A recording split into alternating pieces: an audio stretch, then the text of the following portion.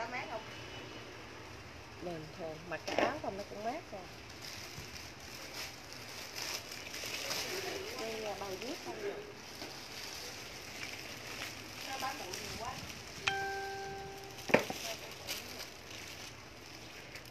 Tháo ra lâu.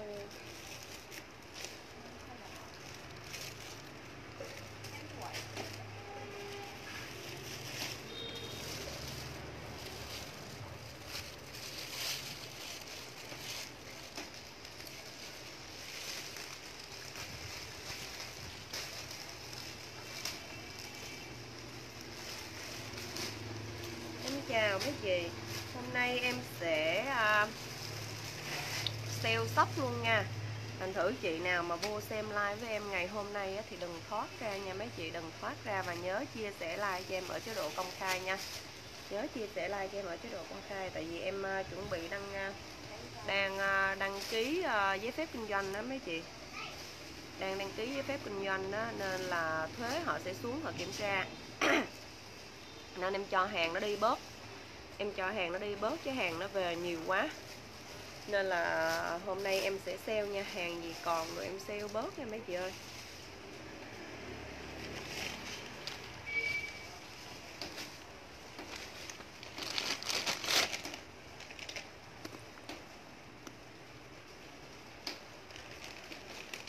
Dạ em chào chị Nguyễn nha, chị nào vô á thấy like của em rồi mấy chị tương tác với em nha. Comment bình luận rồi gì lên để lát nữa mình săn hàng sale là cho nó nhanh nha mấy chị ơi. Túi xách rồi gì hôm nay là còn cái gì là em like nốt, em sale nốt hết nha. Sale kết hợp với miễn ship luôn nè. Hôm nay chơi lớn luôn nha.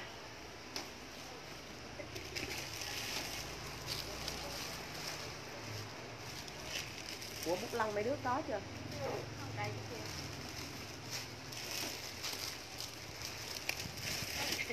cây được bảo tồn. Có đi ra đường nó mua mà. Chưa lo, ông tới cho. Không có, hàng nó ghi là sáng mai lấy rồi. Em chào chị Thanh Tuyền Lê, mấy chị ơi vào xem live với em đi. Tối nay em sale rất là nhiều món, tại vì em đang đăng ký giấy phép kinh doanh.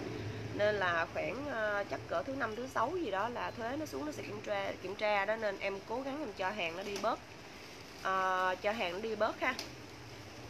Tại vì nói thẳng ra là hàng mình là hàng Quảng Châu nhiều, mà đâu có thể nào mà quần áo mà xuất hóa đơn đỏ rồi đâu mấy chị. Nên là họ xuống họ sẽ kiểm tra rồi cái kiểu là quyết thuế bao nhiêu á. Nên em muốn cho hàng nó đi hết rồi em nói là em mới bán thôi. Nên mấy chị vào xem với em nha, hàng còn cái gì thì em sẽ sale rẻ cho mấy chị. Thì em cũng nói trước hàng sale, do đó mấy chị chốt hàng kỹ cho em một xíu nha, đừng đổi trả giùm em nha mấy chị ơi. Hàng sale em sale rẻ lắm luôn á, có món là ví dụ như em sale bằng vốn, có món thì em sẽ sale lỗ vài chục đi cho nó đi hàng cho nhanh nha. Nó đi hàng cho nhanh. Hàng Thái em cũng còn một số ít nữa đó, thì do hàng Thái là cái size nó về á, hàng rất là đẹp, mấy chị nhận hàng mấy chị ưng ý lắm, nhưng mà cái size nó bự quá. Bình thường khách của em là tầm khoảng cỡ 65-70 kg là hết, mà hàng Thái về đa phần là vòng 1 của đầm á, đa phần toàn là 120 không à, nên nó hơi bự. Em thấy chị Ngọc Hòa Châu nha, hôm nay em bị khan tiếng, bị bệnh, bị cảm ngày hôm qua tới giờ, nên là em nói mà không có mấy chị nghe không rõ thì mấy chị nói nha. Nhớ chia sẻ like cho em ở chế độ công khai nha mấy chị, chia sẻ trước đi, tại vì hôm nay em sale là em sẽ áp dụng đối với chị nào chia sẻ like thôi ha, áp dụng đối với chị nào chia sẻ like thôi. Còn đơn ở thành phố Hồ Chí Minh, đơn ở thành phố Hồ Chí Minh em áp dụng là trong like ngày hôm nay nha mấy chị, trong like ngày hôm nay mấy chị đặt hàng trong like ngày hôm nay, từ nay cho tới cuối tuần, từ đây cho hết tuần này nha, từ đây cho hết tuần này thì hóa đơn ở thành phố Hồ Chí Minh là từ 500.000 trở lên là em sẽ miễn ship. Hóa đơn ở thành phố Hồ Chí Minh nha, từ 500.000 trở lên là em miễn ship, không áp dụng cho mỹ phẩm nha mấy chị ơi, không áp dụng cho mỹ phẩm nha, chỉ áp dụng cho quần áo thôi hả.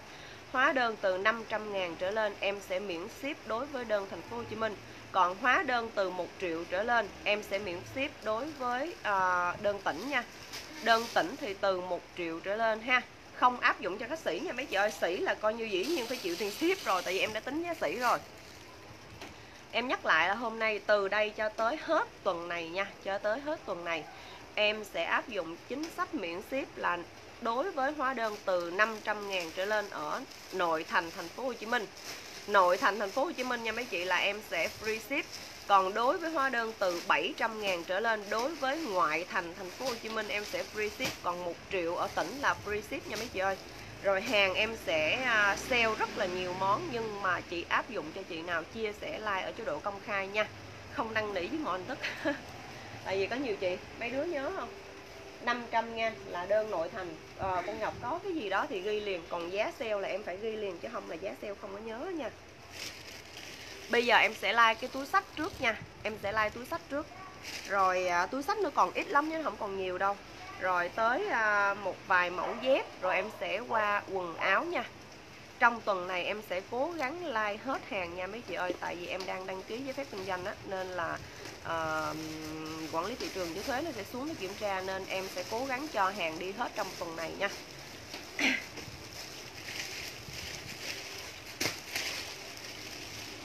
Đa phần những shop mà họ bán online ít khi nào họ đăng ký giấy phép kinh doanh lắm, nhưng mà mình đăng ký giấy phép kinh doanh để có gì nó ok nha. Còn Ngọc đơn 200. Đơn 200 anh đứng xếp.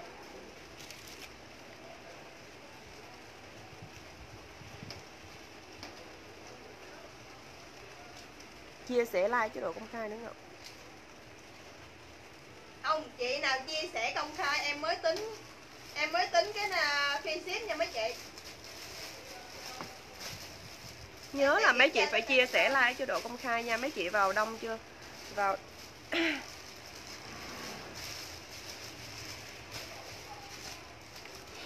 rồi. Bây giờ em lên mấy mẫu túi xách trước nha. Em lên mấy cái mẫu bóp trước. Mấy cái bóp này là hồi giá nhiêu rồi? Hả? Cái gì? Nó nói về kiểu vậy. Cái sao bóp ví đồ về nó bấm giá lên, thằng nào có giá hết trơn rồi. Đó, cứ nói bấm giá giảm, bấm rồi cuối cùng phải chừng lúc đi like ra làm thấy nào có giá hết trơn. Rồi, cái mẫu bóp em đang cầm này mấy chị ơi, nhớ chia sẻ like cho em ở chế độ công khai nha.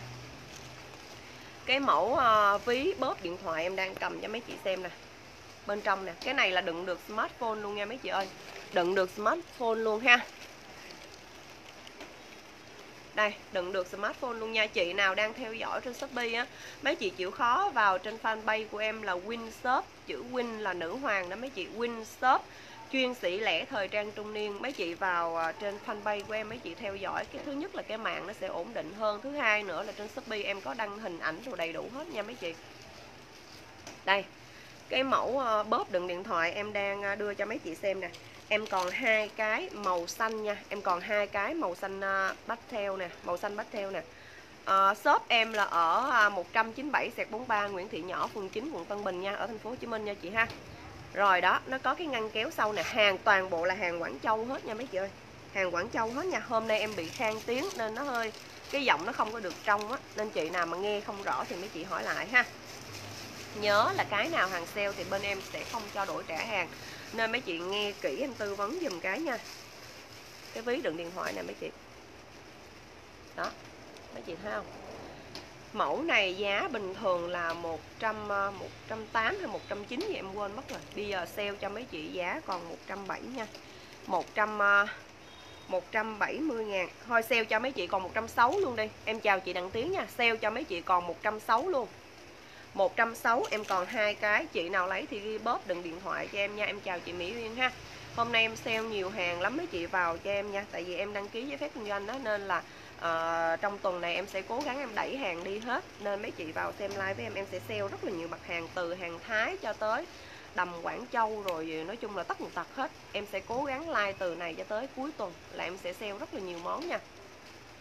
Em còn 2 cái bóp như thế này, nó có dây đeo chéo, dây đeo dài nha mấy chị ơi. Nó có dây đeo dài ha. Giá 180, 190 thì em quên mất rồi. Em sale xuống còn 160.000 nha. Em sale xuống còn 160.000. Rất là đẹp luôn mấy chị. Chị nào mà thích cầm tay như thế này cũng ok. Còn chị nào thích đeo chéo cũng được nha. Đựng được smartphone bự luôn ha. Đó, bên trong nè, nó có 2 ngăn. Còn cái ngăn phía bên này là ngăn đựng cạc nè mấy chị. Đựng cạc nè.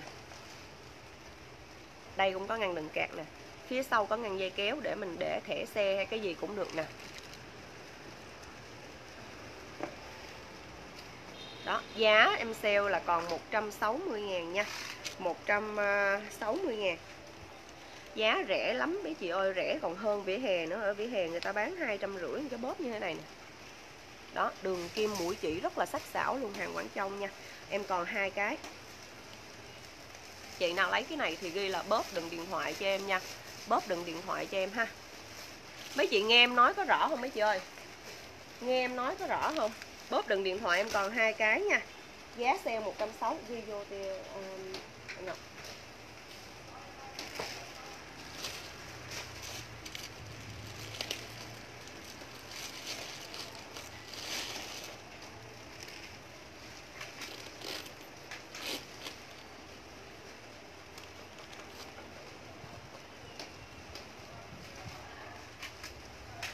rồi, cái mẫu bóp này mấy chị nghe rõ đúng không mấy chị? Rồi ok nha. Cái mẫu bóp này toàn bộ là hàng Quảng Châu luôn nha mấy chị ơi. Toàn bộ là hàng Quảng Châu luôn ha.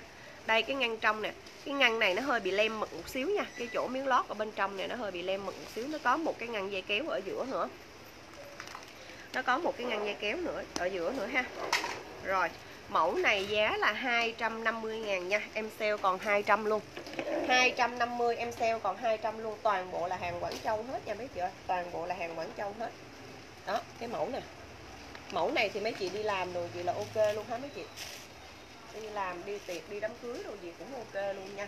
Mẫu này 250.000. Chia sẻ like em sale còn 200 nha. Chia sẻ like em sale còn 200 cái mẫu này nha mấy chị ơi. Đó. Cái này là do nó cấn thôi mấy chị, về mấy chị xài một thời gian á là nó tự động nó hết rồi. Tại vì cái chui nè, để như thế này nè. Sale còn 200 nha. Mẫu em đang cầm cho mấy chị nè. Muốn đeo chéo mấy chị mang vai cũng được ha. Hoặc là mấy chị có thể đeo chéo cũng được. Mình chỉ cần mình thích. Đó, mình đeo chéo cũng được. Mấy chị mang đi du lịch, đi chơi rồi gì cũng ok hết á mấy chị. Rồi em qua mẫu khác nha. Những cái túi này nè, chị nào mà xem lại like muốn đặt hàng á, mấy chị chịu khó chụp màn hình cho em ha. Mấy chị chịu khó chụp màn hình cho em nha. Rồi cái này sale còn 200.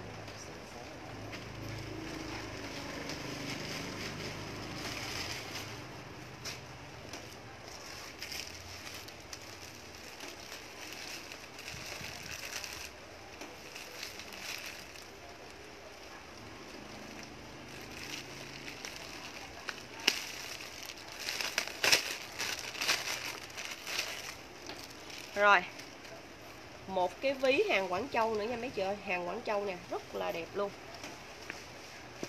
Đây, cho mấy chị xem bên trong nè. Đó. Cái này thì mấy chị xài không bao giờ hư luôn. Xài không bao giờ hư luôn. Đây, chỉ có cũ hoặc là mấy chị giữ nó không kỹ thôi. Còn nha chị ơi, còn kem trị mụn nha. Còn kem trị mụn. Chị có lấy cái tiếp sữa rửa mặt luôn không chị Đặng Tiến? Đây, đó, ngăn bên trong nè, lớp lót bên trong nè, mấy chị thấy không? Đó, rồi bên này nó có cái ngăn dây kéo bên này nữa ha. Có cái ngăn dây kéo bên này nữa. Nó có 2 quai nha. 2 quai, một cái quai dài cho mấy chị nè. Và một cái quai ngắn để mình mang giống như cái túi xách. Một dây dài và một dây ngắn để mình mang giống như cái túi xách nha. Giá mẫu này bình thường em bán là 350.000. 350.000 vẫn còn bán giá nè. 350.000 bây giờ sale cho mấy chị giá còn 300 nha. Sale giá còn 300. Túi xách lớn em hết rồi, bây giờ còn mấy cái túi trung trung thôi, túi lớn hết rồi chị ơi. Mẫu này em sale còn 300.000 nha. Túi sâu rồi nè. Đẹp cực kỳ mấy chị. Mẫu này là để dành cho mấy chị đi tiệc nè. Đi tiệc rất là sang luôn. Hoặc là mấy chị có thể mang kéo mấy chị đi siêu thị, đi du lịch, đi chơi gì cũng được. Cái này đựng smartphone rồi là vô tư luôn ha mấy chị. Đựng điện thoại rồi được luôn. Làm cái ví đi tiệc luôn. Mấy cái này mà mấy chị vô trung tâm thương mại là giá toàn 700.000 không à. Chất rất là đẹp nha. Hàng này là hàng Quảng Châu xịn chứ không phải là hàng mà Việt Nam mà nhái mẫu lên đâu mấy chị. ví đỏ ha. Rồi sale cho mấy chị giá 290 luôn, 290 luôn ha, chứ nghe cái số 3 nó còn cao đúng không? 350.000, chia sẻ like cho em ở chế độ công khai, sale cho mấy chị còn 290.000 nha, sale rất là mạnh luôn á mấy chị. 290 nha. Cái bóp này mà em nói 290 mấy chị không tìm đâu ra đâu. Cái kem trị mụn là giá là 170 đúng không? 170.000 nha. Ở dưới này còn tiếp nào không nhỉ? Hả? Cho chị mượn tiếp ở dưới đây đi. Để em lấy em đưa cái tiếp trị mụn cho mấy chị xem. Cái trị mụn đó hay lắm á mấy chị ơi, cái trị mụn rất là hay nha.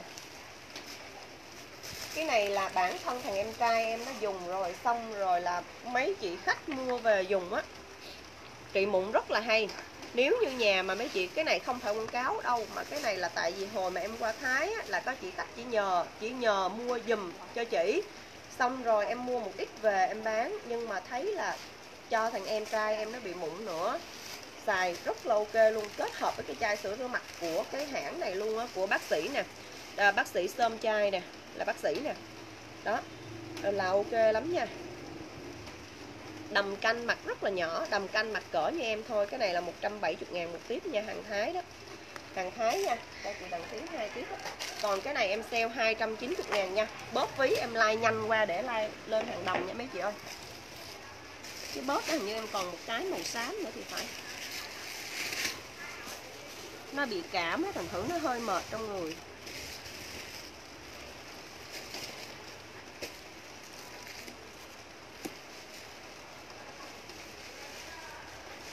Rồi, cái bóp như vậy á, em có hai màu, hồi nãy là màu đỏ, cái này là màu xám nha.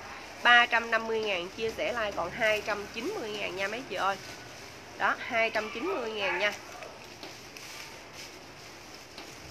Dạ em cảm ơn. Không, em biết, tại vì mấy chị mua, mấy chị phản hồi cho em á, thì coi như là em còn không chắc chắn, chứ mà thằng em trai em á, nó bôi á mấy chị, mụn ha, mụn mà đang mũ á, mà cục nó đầy mặt hết trơn vậy đó, mà bôi xong nó xẹp xuống mấy chị. Bôi á xong rồi bắt đầu nó héo á, nó đem nó xẹp xuống, nó không có còn nung mũ nữa, rồi nó gom lại từ từ. Kết hợp với cái chai sữa rửa mặt á, nó hay lắm. Cái chai sữa rửa mặt đó là nó khô dầu, bình thường là cái mặt như một cái chảo dầu vậy đó mấy chị, nó tiết dầu nhiều quá đâm ra là nó bị viêm. Nó bị viêm, dùng cái chai sữa rửa mặt dạng bọt á, nó ấn xuống nó dạng bọt á, xong rồi bắt đầu là rửa mặt lại á, cái mặt nó khô rang à, nó không có bóng dầu nữa. Cái chai sữa rửa mặt đó là bình thường là em bán là 290.000, mà bây giờ em sale xuống còn 270 luôn nha. Em sale xuống còn 270 luôn. Hình như còn cũng ít đó, chứ không có nhiều đâu, còn khoảng cỡ 5-7 chai gì đó. Còn khoảng cỡ 5-7 chai gì đó. Hàng mỹ phẩm em đang để trên cao. Rồi, 290 cái ví này luôn ha mấy chị. Cái ví này luôn nha, y chang với cái ví đỏ. Mấy chị kết hợp, chị nào mà ở nhà mà có con em bị mụn á, mấy chị kết hợp cái chai sữa rửa mặt với cái tiếp trị mụn đó hay lắm. Rồi em chào chị Nhớ nha.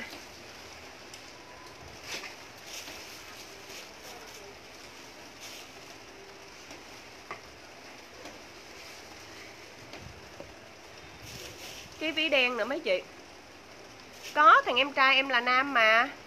Thằng em trai em là con trai mà, dùng quá ok đi, không có sao hết trơn á.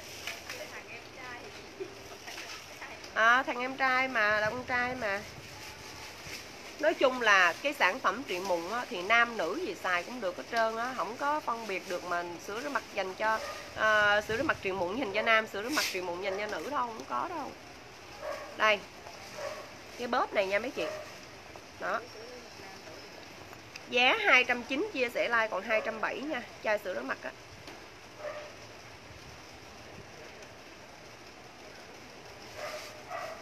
Đó chị Tuyết Vân ơi, cứ kết hợp cái chai sữa rửa mặt với cái tiếp trị mụn đó cho em. Thằng em trai em mụn nhiều lắm luôn á. Nó học ở ngoài quê, mấy chị học thi đại học á, mà ở ngoài quê nghe bà mẹ nói nó bị mụn nhiều lắm, xong rồi là đâu có nghĩ mà mụn nhiều tới mức đó đâu, cứ chỉ là sữa rửa mặt rồi bình thường, xong hôm đi Thái về nó thi đại học xong nó vô á. Trời ơi, về hết hồn luôn, xong cho nó cái chai cái tiếp trị mụn nó dùng hết một tiếp rồi, tại vì tiếp có 4 gram thôi, nó cũng hơi ít á. nhưng mà dùng rất là hiệu quả luôn. Rồi cái ví này mấy chị, ví này giá là 320 chứ em sale còn 270 luôn nha. Cái ví này là 270 nha, ví màu đen nè. Cái ví này màu đen nha, em sale còn 270.000 luôn ha. Đó, chất liệu cái này là bằng nó không phải bằng da nha, nó kiểu là simi cái gì, kiểu gì ta, cái này là simili hay cái gì đó. Nói chung là cái này mấy chị xài không có sợ bị bong tróc, không có sợ gì hết, xài hoài luôn. Rồi giá là 320, em sale còn 270 luôn nha mấy chị. Sale còn 270 luôn nha. Ví Ngọc nhớ bấm giá mấy cái ví này nha.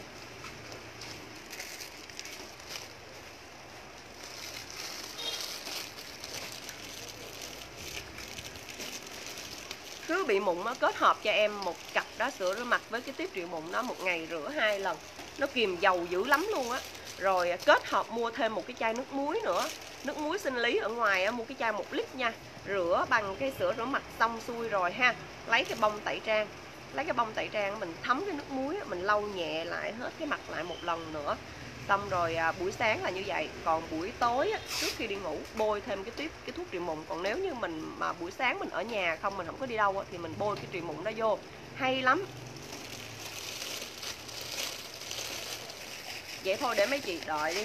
Mấy chị đợi em chạy lên em lấy cái sữa rửa mặt xuống luôn cho mấy chị coi.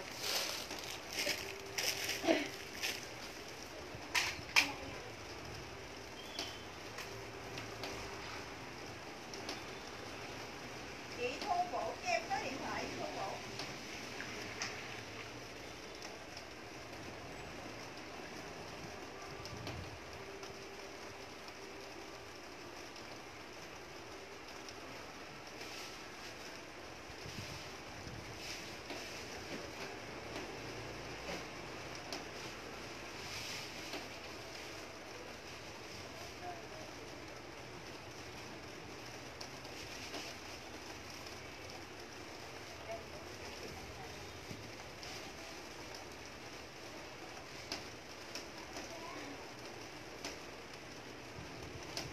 Đây nè, chị lấy rồi đi vô luôn.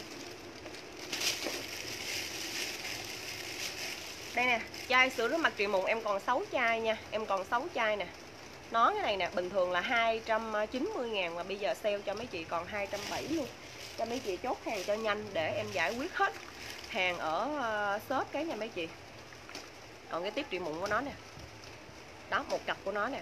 Nhớ là nếu như mụn nhiều quá, đi ra tiệm thuốc tây mua cho em thêm một cái chai nước muối sinh lý 1,5 lít nữa ha, 1 lít ha, cái chai nước muối sinh lý bự á.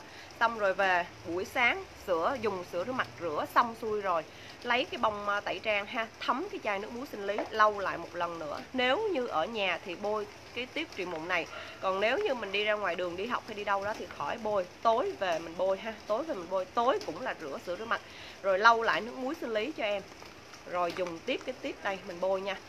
Đó là coi như là mụn mấy chị bảo đảm là khoảng chừng 3 ngày là mấy chị thấy cái mụn nó gom hẳn lại luôn, nó khô mà dầu nó không có còn bóng dầu ở trên cái mặt nữa. Nó rất là hay, nó rất là hay. Cái này là sữa rửa mặt em chỉ còn 6 chai thôi. Em ấy sửa giá lại là 227 nha. Rồi chị Thu Vũ cho em xin số nha chị Thu Vũ ơi. Chị Thu Vũ cho em xin số điện thoại nha. Em lên tiếp mấy cái bóp nha.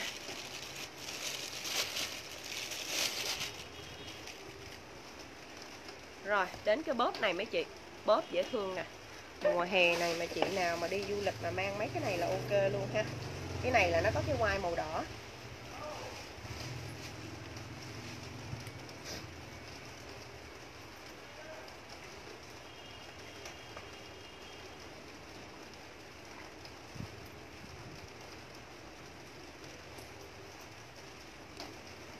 Đây mấy chị.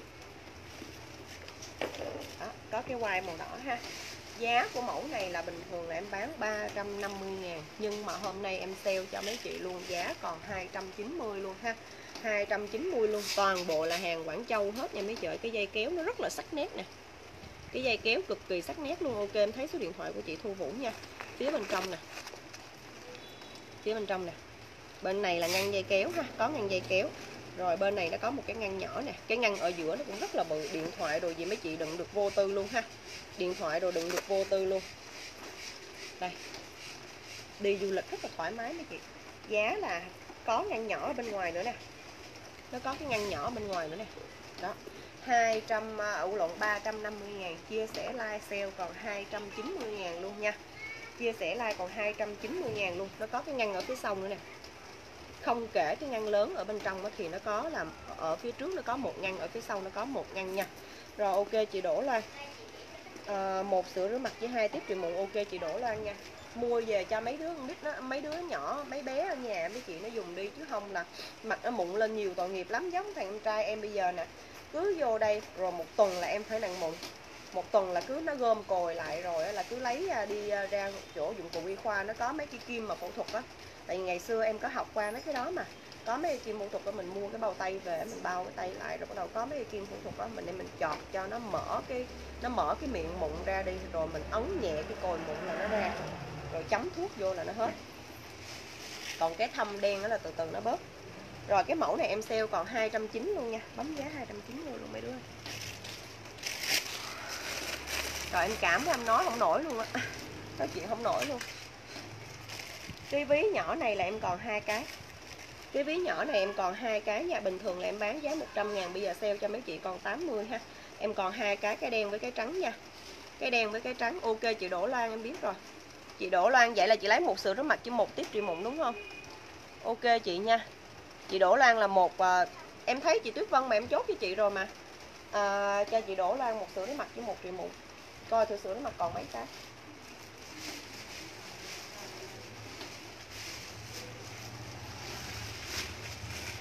Rồi, em còn 2 cái ví này em sale cho mấy chị giá còn 80 luôn ha, giá còn 80 luôn. Rồi em biết rồi. Chị Đặng Tiến lấy 2 tiếp trị mụn đúng không? Ok chị nha. Ví này sale còn 80.000 luôn nha mấy chị ơi. Đây. Có ngăn đựng cạc nè, cái ngăn nhỏ này nè mấy chị đi, mấy chị đựng tiền xu, đi du lịch ở nước ngoài mình đựng tiền xu ha. Rồi, bên này nó cũng có ngăn mình đựng cạc rồi nè. Rồi có cái dây móc cho mình cầm tay nữa mấy chị. Dây móc cho mình cầm tay nữa ha. Giá là 80 nha, toàn bộ là hàng Quảng Châu hết.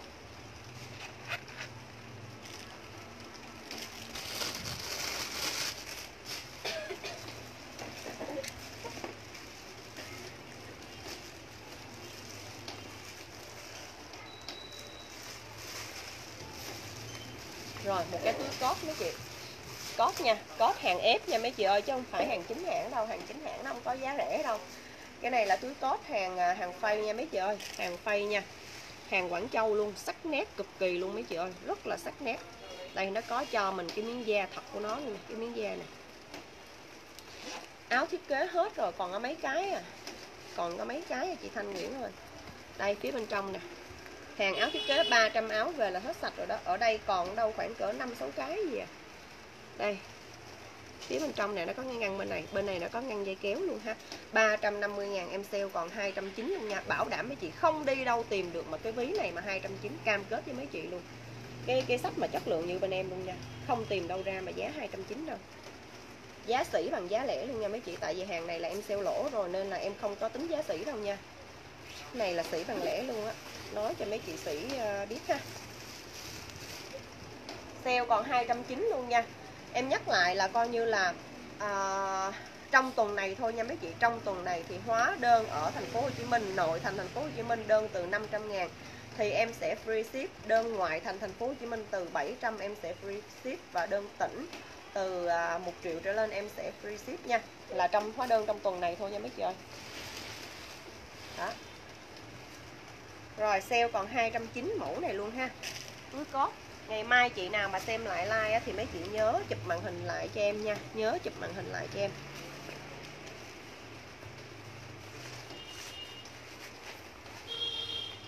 Rồi bấm giá lại mấy đứa ơi.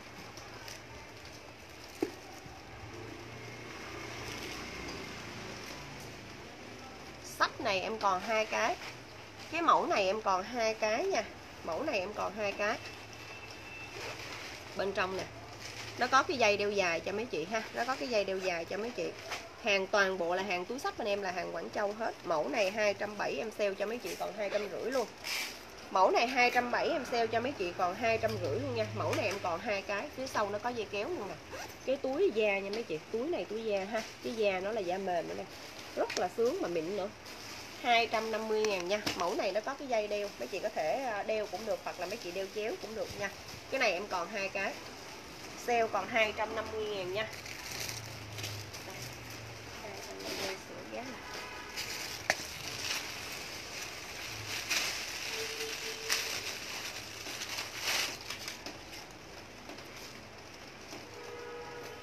Rồi, còn cái mẫu mà túi bao tử này mấy chị.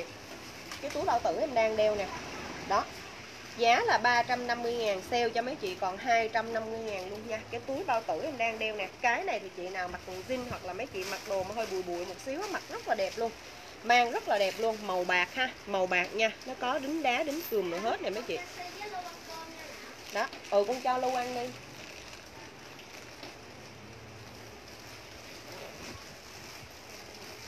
Rồi, mẫu em đang mặc nè. Cái sách em đang đeo nè. Em sale còn là 350.000, em sale còn 250.000 luôn nha. Còn một cái duy nhất nha mấy chị ơi, túi bao tử ha. Còn một cái duy nhất. Chị nào xem tầm công sở, mấy chị lên trang fanpage của em là QUEEN SHOP chuyên sỉ lẻ thời trang trung niên, em có chụp hình rồi hết trên đó nha mấy chị ơi. Em có chụp hình lên hết trên đó. Cái mẫu này sale còn 250 nè.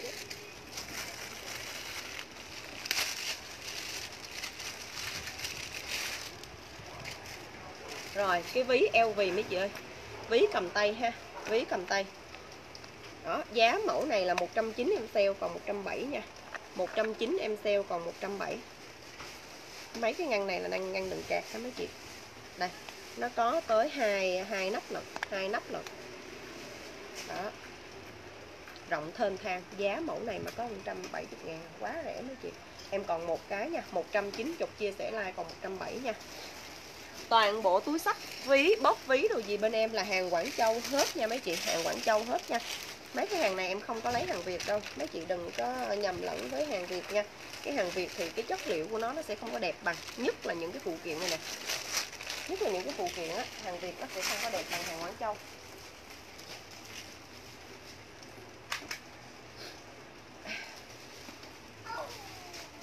Rồi thêm một cái túi này nữa. Đây, mẫu em đang đeo nè. Mẫu em đang đeo nè, túi chéo luôn, hàng Quảng Châu luôn nha mấy chị ơi, phía bên trong nè. Đó, nó có cái ngăn dây kéo này nữa ha. Rồi, bên ngoài cái này nó cũng có một cái ngăn nhỏ chỗ này nè. Giá là 300 em sale cho mấy chị còn 250.000 luôn nha. Mẫu này em sale cho mấy chị còn 250.000 luôn. Ở phía sau nó cũng có một cái dây ở phía sau nữa nè. Sale còn 250 luôn ha. Toàn bộ là hàng Quảng Châu hết nha mấy chị. Mấy chị nhìn cái chất liệu của nó này là mấy chị biết. Đó, dây khóa nè. Rồi, mẫu này sale còn 250 luôn này ạ.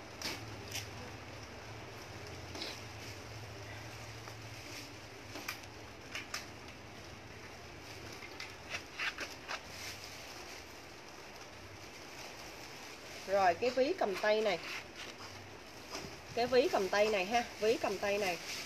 Giá là 180 em sale cho mấy chị, giá là còn 120 luôn ha. 180 sale cho mấy chị, thôi sale cho mấy chị còn 100 luôn đi. Sale cho mấy chị còn 100 luôn đi. 185 nè, mà sale cho mấy chị còn 100 luôn. Cái ví cầm tay này nha. Sale còn 100 luôn ha. Sale còn 100 luôn nha. Đó, chị nào lấy ví cầm tay thì báo em. Giá còn 100 luôn.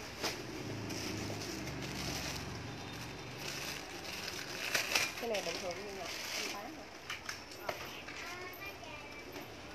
rồi. Cái này em còn một cái nè mấy chị, giá 180 luôn ha. Cái này là còn một cái nha. Cái này là coi như là thiên thu luôn, rất là đẹp mấy chị ơi. Hôm bữa trước chị nào mà hỏi em báo hết rồi đó, thì giờ thấy kiểm hàng lại thấy sót còn một cái nè. Cái mẫu này cái vải của nó là vải kaki nha, vải kaki, vải dù á mấy chị. Giá là 180.000 cái mẫu em đang cầm nha. Cái mẫu này thấy vậy chứ nó to lắm đó, mấy chị đừng được nhiều lắm. Đừng được nhiều lắm. 180 nha. Hàng Quảng Châu hết. Dây kéo rồi nhẹ nhàng nữa. Rồi ok, chị nhớ lấy ví Lấy ví 100 nha. Chị Hằng Võ Thị lấy cái mẫu đen này đúng không chị ơi? Chị Hằng Võ Thị lấy cái này 180 đúng không? Nếu như ok, đúng thì chị ok cho em nha. Chị Lê Thị Nhớ lấy ví 100 ok chị nha. Cái đen này cho chị Hằng Võ Thị nè. Nhớ chia sẻ like cho em ở chế độ công khai nha mấy chị ơi. Rồi mẫu này. Cái mẫu này ha. Đó, mẫu này. Rồi ok chị Hằng Võ Thị nha. Phía bên trong này mấy chị, mẫu này bằng da nha. Bằng da ha, nó có một cái dây nhỏ cho mấy chị nữa nè. Mẫu này giá bình thường em bán là 250.000 ha. Áo chị mua gửi chưa chị Sáu Nguyễn hỏi kìa gái. Bình thường là 250.000, hôm nay em sale cho mấy chị là còn 190.000 luôn. Nhớ là những cái mẫu túi xách này em sale lỗ rồi, nên mấy chị chốt hàng kỹ dùm em cái nha. Chốt hàng kỹ dùm em cái. Cái này mấy chị thu cái kéo cái dây nó dài ra ha. Em đang kéo cái dây nó hơi bị ngắn nè, mấy chị rút cái dây dài ra. Mình có thể mình đeo hông vậy cũng được, hoặc là mình đeo chéo cũng được nha. 250 mà em sale còn có 190.000 thôi. Cái bóp này 190.000 là quá đẹp luôn đó mấy chị ơi. Bóp da nè. Đó, da mềm nè. Rồi sale còn 190 luôn nha. 190 luôn.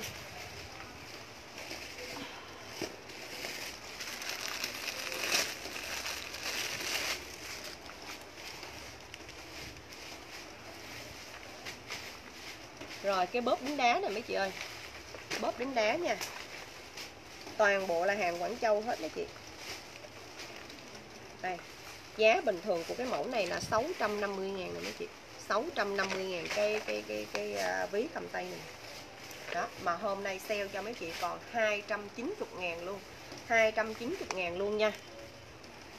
Cái này nè em không gian đâu. Có mã vạch của shop đồ đàng hoàng nè. Bán 650.000 nè mấy chị. Đó, mà bây giờ chia sẻ like em sale cho mấy chị giá còn 290 thôi. Cái này mà chị nào mà mang đi họ đi đám cưới rồi gì đi tiệc tùng là quá sang luôn rồi. Nó có cái dây đeo, cái dây đeo trong này nè.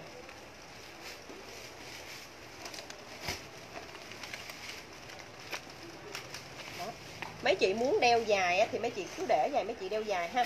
Còn mà mấy chị muốn mang ngắn mấy chị quần thêm một vòng nữa.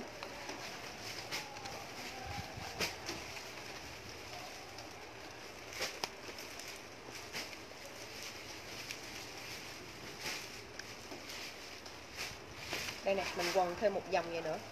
Rồi mình mang ngắn. Đó mấy chị quần thêm một vòng ở cái nắp đó nữa là mình đeo ngắn ha. Mình đeo thành cái túi ngắn.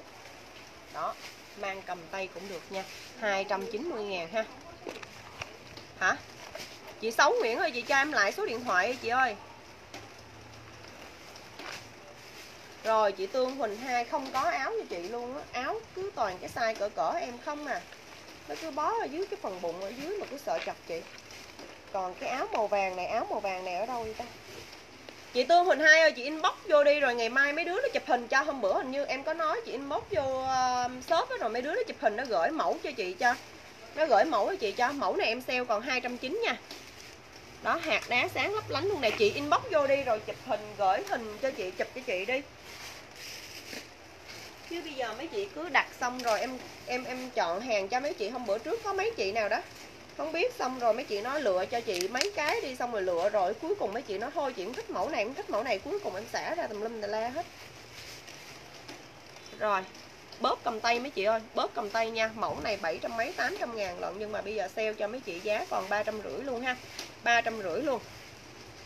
Mẫu em đang cầm nè, sale cho mấy chị còn 350 luôn nha. Nó là màu xanh coban nha mấy chị ơi, màu xanh coban.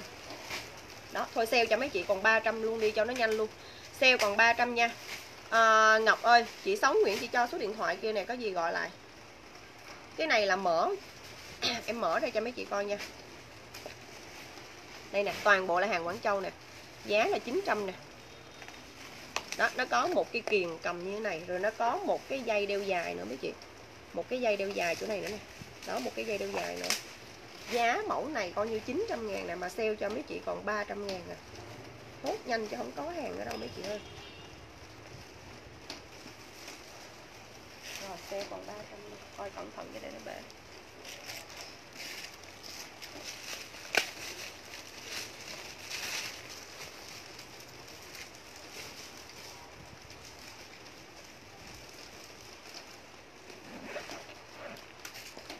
Rồi còn đây là những cái mẫu mà em những cái mẫu mà đựng mỹ phẩm á mấy chị, cái túi đựng mỹ phẩm á, mấy cái túi đựng mỹ phẩm đó. Đó, một bộ như thế này là 3 túi, mẫu này gọi là mẫu nhỏ nha. Cái này gọi là size nhỏ ha mấy chị, túi đựng mỹ phẩm size nhỏ. Một set của nó là gồm 3 món như thế này nè. Cái này mấy chị có thể đựng kem phấn này nọ ha. Còn cái này á, thì mình đựng son môi. Nếu như chị nào mà ít á, thì cái này mình có thể mình đựng son môi, còn cái này mình đựng dầu gội, sữa tắm rồi bóp đánh răng rồi gì đó để mình đi du lịch ha. Để mình đi du lịch, một bộ của nó như thế này nha mấy chị. Giá là 250.000, 250.000. Chia sẻ like thì hôm nay em sale cho mấy chị còn 200 luôn. Em sale cho mấy chị mẫu này còn 200 luôn ha. Thì em còn ở đây em còn tới em còn 2 màu. Màu em đang cầm là màu đen ha, Victoria đen ha mấy chị, đen nha, cái nền nó đen. Còn em còn một bộ màu hồng nữa nè. Cái này là size nhỏ nha. 250.000, sale xuống còn 200.000. Sale xuống còn 200.000, còn một bộ hồng nè. Bộ hồng nha mấy chị. Đó, bộ hồng.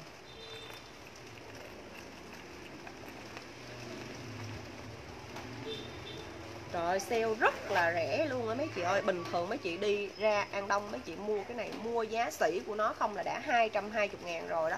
Em không có nói gian đâu, mấy chị thử đi ra mấy chị hỏi coi. Giá sỉ của cái set này không là 220.000 rồi nè. Em về em bán có 250 mà bây giờ em sale cho mấy chị giá 200.000 luôn á. Hàng rất là đẹp nha.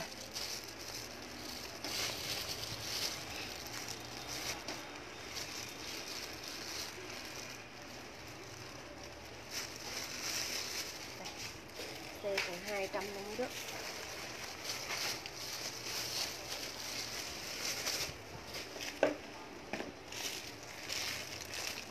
Bộ này là bộ nhỏ luôn hay bộ trung?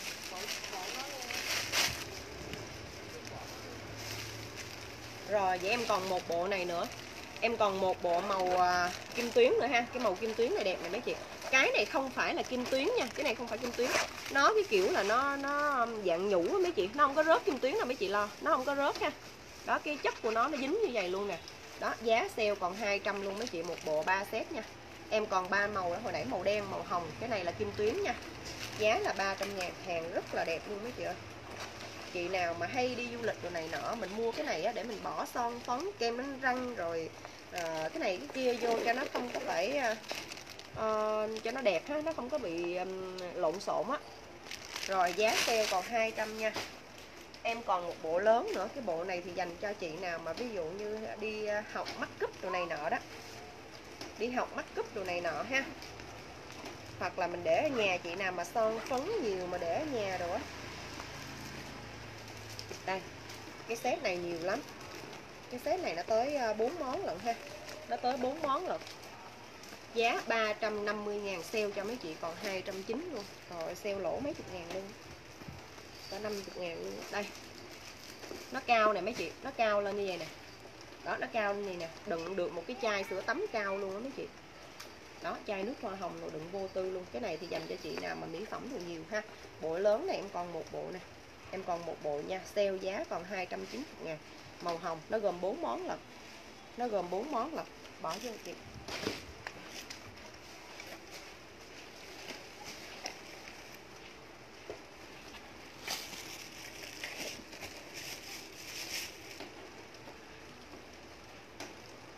Rồi, còn đây là cái mẫu ví nhung mấy chị, bóp ví nhung nè. Bóp ví nhung ha. Giá là 450.000 mà em sale cho mấy chị giá còn 350 luôn. Sale cho mấy chị còn 350 luôn. Cái nhung này là nhung đỏ nha. Full hộp luôn mấy chị, có hộp rồi luôn ha. Mẫu này thì có hộp luôn nè. Đó, giá là 350.000 mẫu này nha mấy chị ơi. Dễ thương cực kỳ. Đây. Rồi ok cô Minh Châu nha, hồng 200. Đây cái mẫu nhung này mấy chị. Nó có cái dây xích dài nè, mấy chị có thể phối vô. Mẫu này mà mặc áo dài hoặc là mấy chị đi tiệc á, mặc đầm nhung rồi mấy chị, thước tha tùy mị đẹp dễ sợ luôn. Đó mấy chị ha. Sale cho mấy chị giá còn 350.000 ha. 350.000 hàng Quảng Châu nha.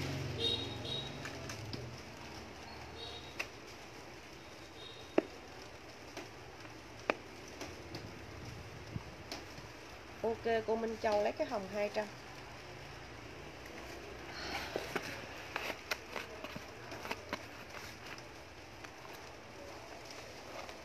Rồi eo 74 phải chi hồi, chị để chị lấy mấy cái kia là ngon rồi. Hôm chị đo eo không chính xác, chị đo eo, chị nói mấy cái mẫu mà chị đặt xong rồi chị kêu la chật á, chị kêu ngực 90, eo tới 80 á. Rồi chứ giờ mà chị cái đó là lý tưởng rồi. Chị inbox cho em đi, inbox qua tin nhắn á. Rồi ngày mai mấy đứa nhân viên em nó chụp hình lại cho. Nó chụp hình mẫu rồi xong rồi chị chọn. Rồi, em còn một ít dép nữa nha. Em hay là dép thôi để ngày thứ tư đi. Dép để hôm thứ tư đi, em like rồi em sale luôn cho. Bây giờ em lên quần áo nha, chứ để mấy chị đợi. Hả? Rồi, cái mẫu này mấy chị. Cái mẫu này là vỏ nhựa ha mấy chị. Cái vỏ này là vỏ nhựa đó. Đây, dễ thương lắm luôn. Cái vỏ nhựa nè, trong có cái dây nhựa ha. Cái dây nhựa. Mẫu này giá của nó bình thường là 290.000 nha. Bây giờ chị nào lấy thì em sale còn 220.000 luôn. Quá xuất sắc luôn mấy chị ơi. Sale còn 220 luôn ha. 220 luôn nha.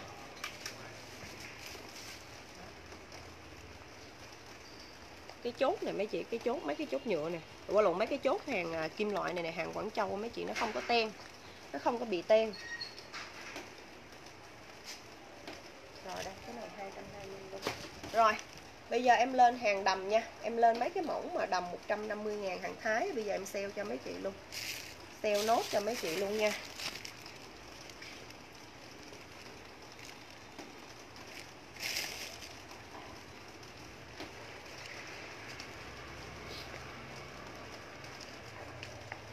Nhớ là đơn trong tuần này thôi nha mấy chị. Thì đơn mà từ 1 triệu trở lên ở tỉnh thì em sẽ free ship.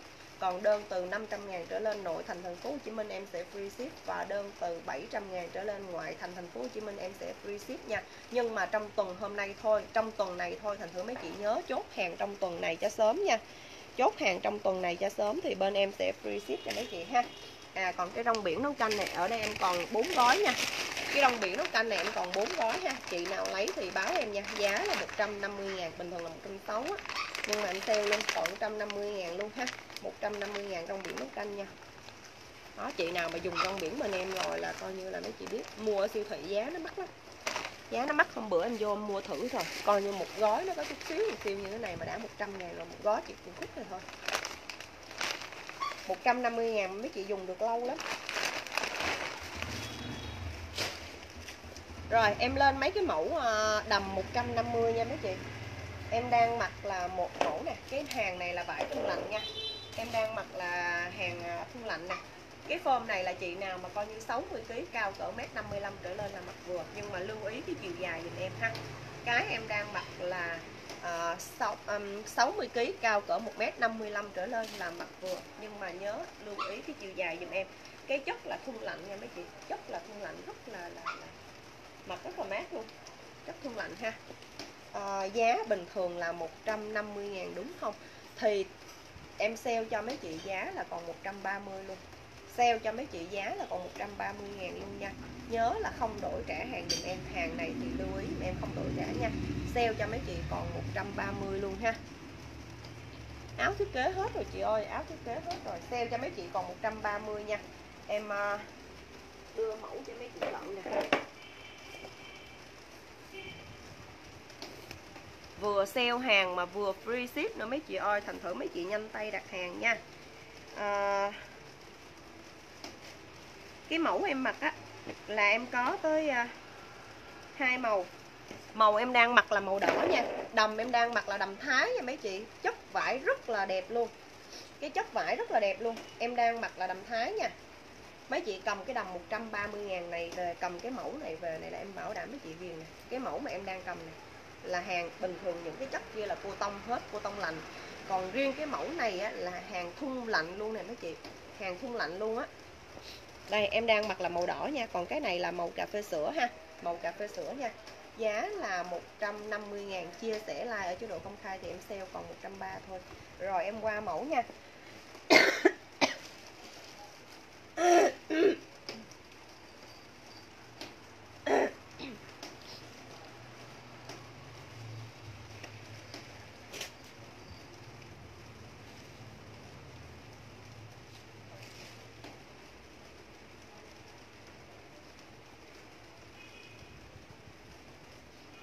Gì không? Hả?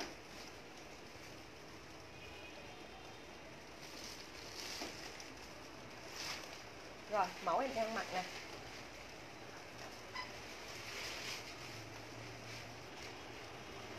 Mẫu em đang mặc nè mấy chị. Cái form này là mấy chị 60kg, cao cỡ 1m55 trở lên, mặc vừa nè. 60kg, cao cỡ 1m55 trở lên, mặc vừa ha. Form này dễ thương nè mấy chị. Cái form này dễ thương nè. 60kg, cao cỡ 1m55 trở lên, mặc vừa. Giá 150.000. Chia sẻ like ở chế độ công khai, sale cho mấy chị là còn một áo khoác 230, sale còn 160. Áo khoác gì vậy ta? 160 áo khoác ấy quá. Em like xong cái mẫu này rồi em sẽ lên áo khoác cho nha. Mẫu em đang mặc là 150.000, sale còn 130 nha. Em đang mặc là chấm bi đen ha. Chấm bi đen, em còn chấm bi đỏ nữa. Em còn chấm bi đỏ nữa ha. Chấm bi đen, chấm bi đỏ, 150.000. Chia sẻ like còn 130.000 ha. Trong tuần này là mấy chị mua hàng vừa được free ship mà vừa được giá sale nữa đó mấy chị ơi. Vừa được giá sale nữa đó. Đó, chấm bi đen, chấm bi đỏ nha. Bi đen, bi đỏ. Bi đen, bi đỏ ha. Rồi qua mẫu khác nha.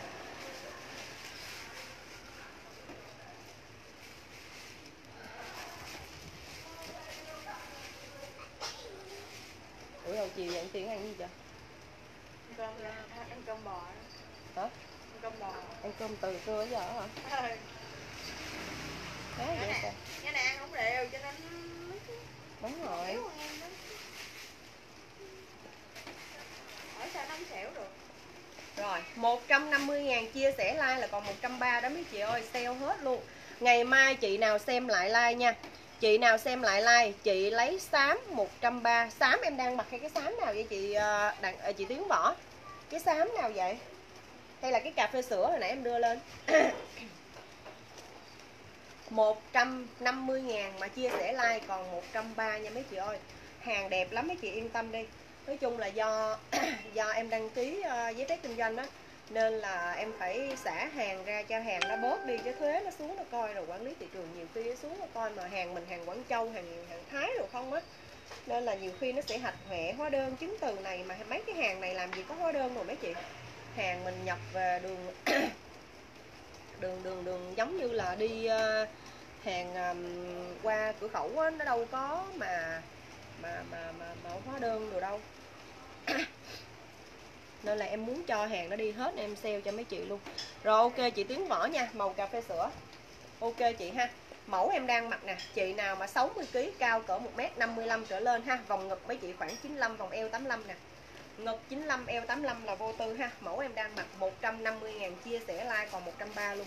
Mẫu này mấy chị mặc đi cà phê, mấy chị mặc đi đâu cũng được, chứ không nhất thiết mà nói là hàng 100 mấy mà rẻ tiền mà mấy chị mặc ở nhà đâu nha. Không có nha. Hàng chất vải ok luôn á. Cái kiểu này là cái cột nào đó Tiên?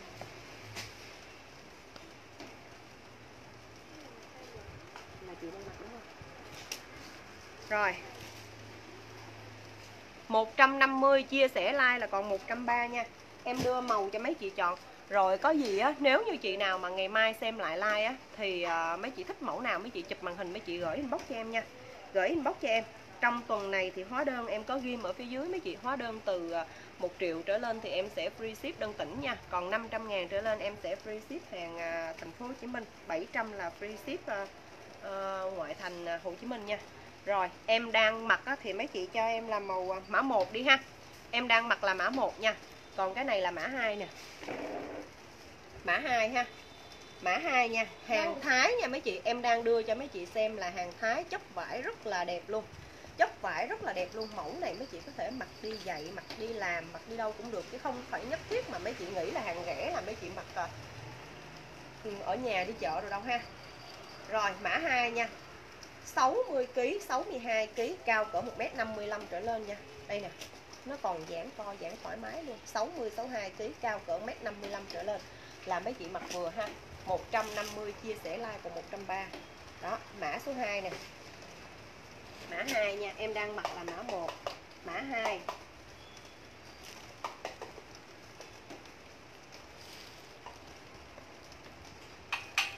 3 này mấy chị. Mã 3 nha. Mã 3. Đưa tận cảnh cái hoa cho mấy chị xem nè. Mã 3 nha. Đó, sale còn 130.000 ha mấy chị ơi. Mã 3.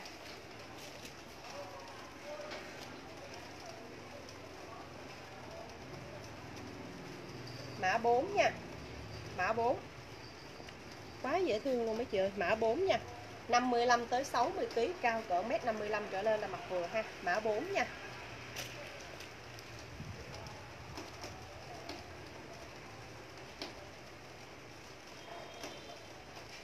Rồi, mã 5 nè. Rồi ok chị Hằng Võ Thị mã 4 nha. Mã 5 nè. Mã 5 nè. 60 62 kg, cao cỡ 1m55 trở lên mặc vừa nha, đều người gọn người giúp em. Đẹp lắm mấy chị ơi, mà cái đầm này, cầm nó nặng tay dễ sợ luôn á. Cầm nó rất là nặng tay nha. 150.000, chia sẻ like ở chế độ công khai, sale còn 130 nha. Mã 6. Mã 6 mấy chị. Mã 6 nha. Mã 6. Vòng vậy là chị Mai Xuân ơi, vòng ngực chị bao nhiêu vậy? 1,5 m mà 60 kg nó lại khác à nha. 1,5 m mà 60 kg nó lại khác á. Tại vì mà 1,5 m mà chị 55 kg là chị tương đương với 60 kg, cao cỡ 1m55. Nhưng mà 60 kg mà 1,5 m là nó lại khác á, thì chị cho em số đo đi. Mã 6 nha. Mã 6 cho chị Kiều Nguyên nè. Ok chị Kiều Nguyên ha. Mã 6. Mã 7 mấy chị. Trời ơi, cái mã 7 này nó nặng tay dễ sợ nè. Chị nào lấy cái mã 7 cho em nè. Cái mã 7 nó đẹp nè. Mã 7 nha. Mã 7 nè. Mã 7. Mã 7 này nặng tay lắm. Mã 7 nha.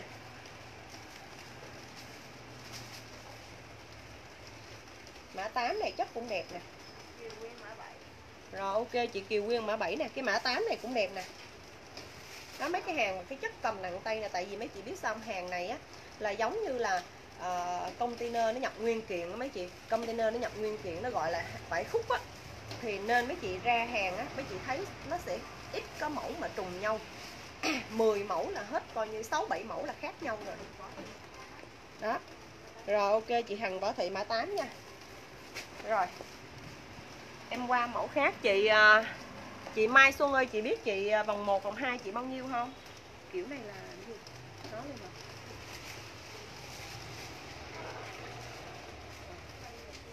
Đứa nào biết vậy đây?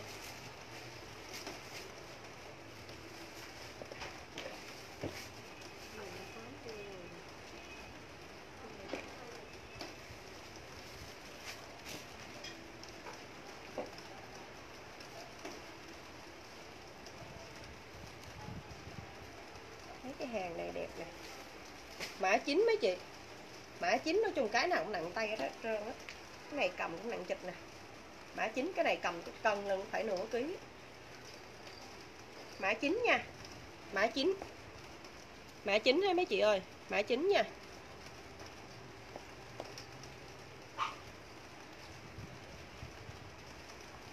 Mã 10. Mã 10. 150.000, chia sẻ like ở chế độ công khai, em sale còn 130.000 ha. Em sale còn 130.000. Form em đang mặc thì từ 60 kg, cao cỡ 1m55. Em là 55 kg, cao 1m57 nha.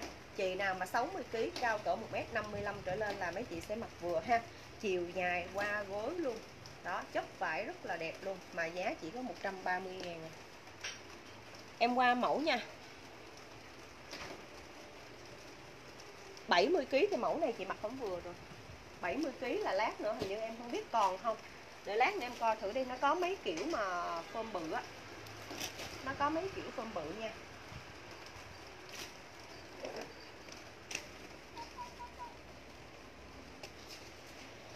Hình như ở trên xào cái màu trắng là cái mẫu này á. Có xíu nữa để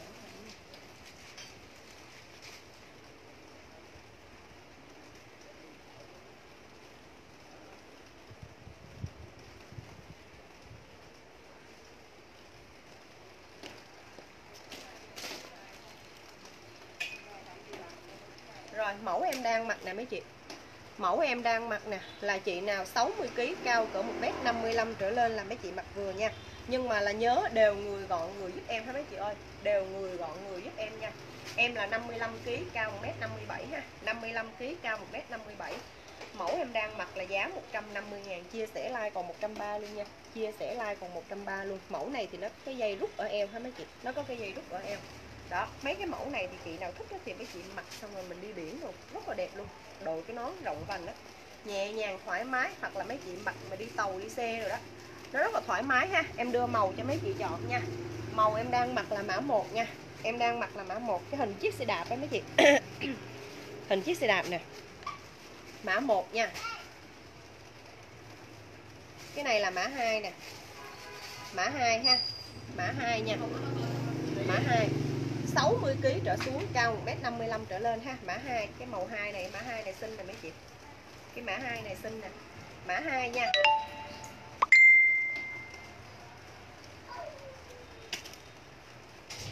Chấm bi mã 3 nè. Mã 3 nha. Ủa nghẹn qua nó có một cái hũ chỗ này, chị lấy về để chị đựng dây thun á. Có đứa nào lấy đựng không? Mã 3 nha mấy chị ơi. Mã 3 này chấm bi nè. Đó, mã 3 150, chia sẻ like là còn 130 nha. Mã 3. Mã 4 nè. Chi vậy? Mã 4 nha. Áo nào? Cái chồng áo của chiếc lá ở dưới. Áo này nè. Áo mà chung với con pin á.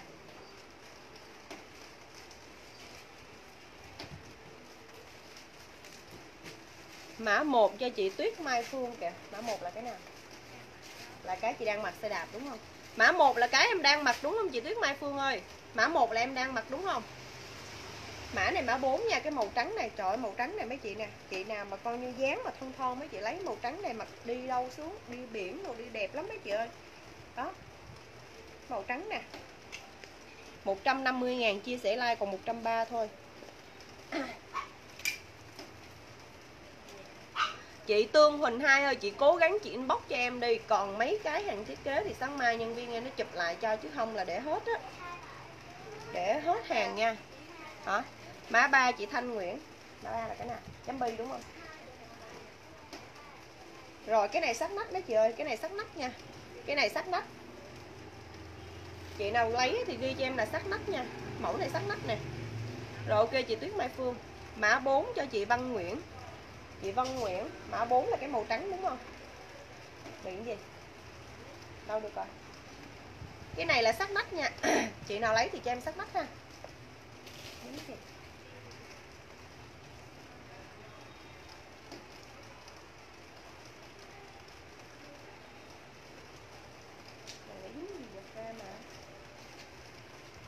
Mới dính nhiệt thủy nè.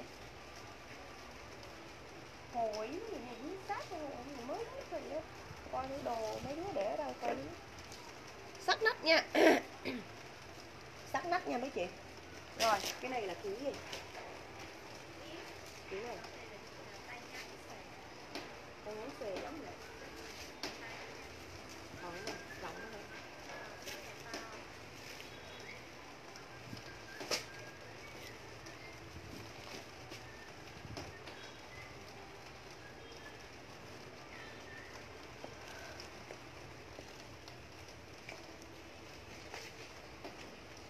Rồi cái này mã 1 ra.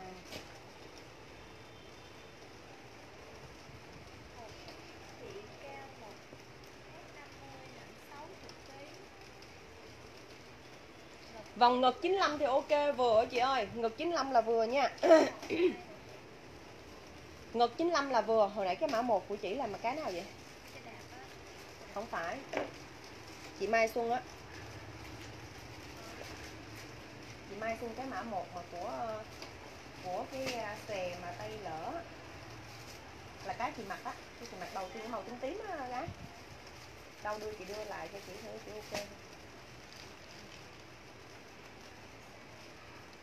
Có, size cỡ chị size nãy chị nói là có đó. Không phải cái màu nãy chị mặc cái đó nè.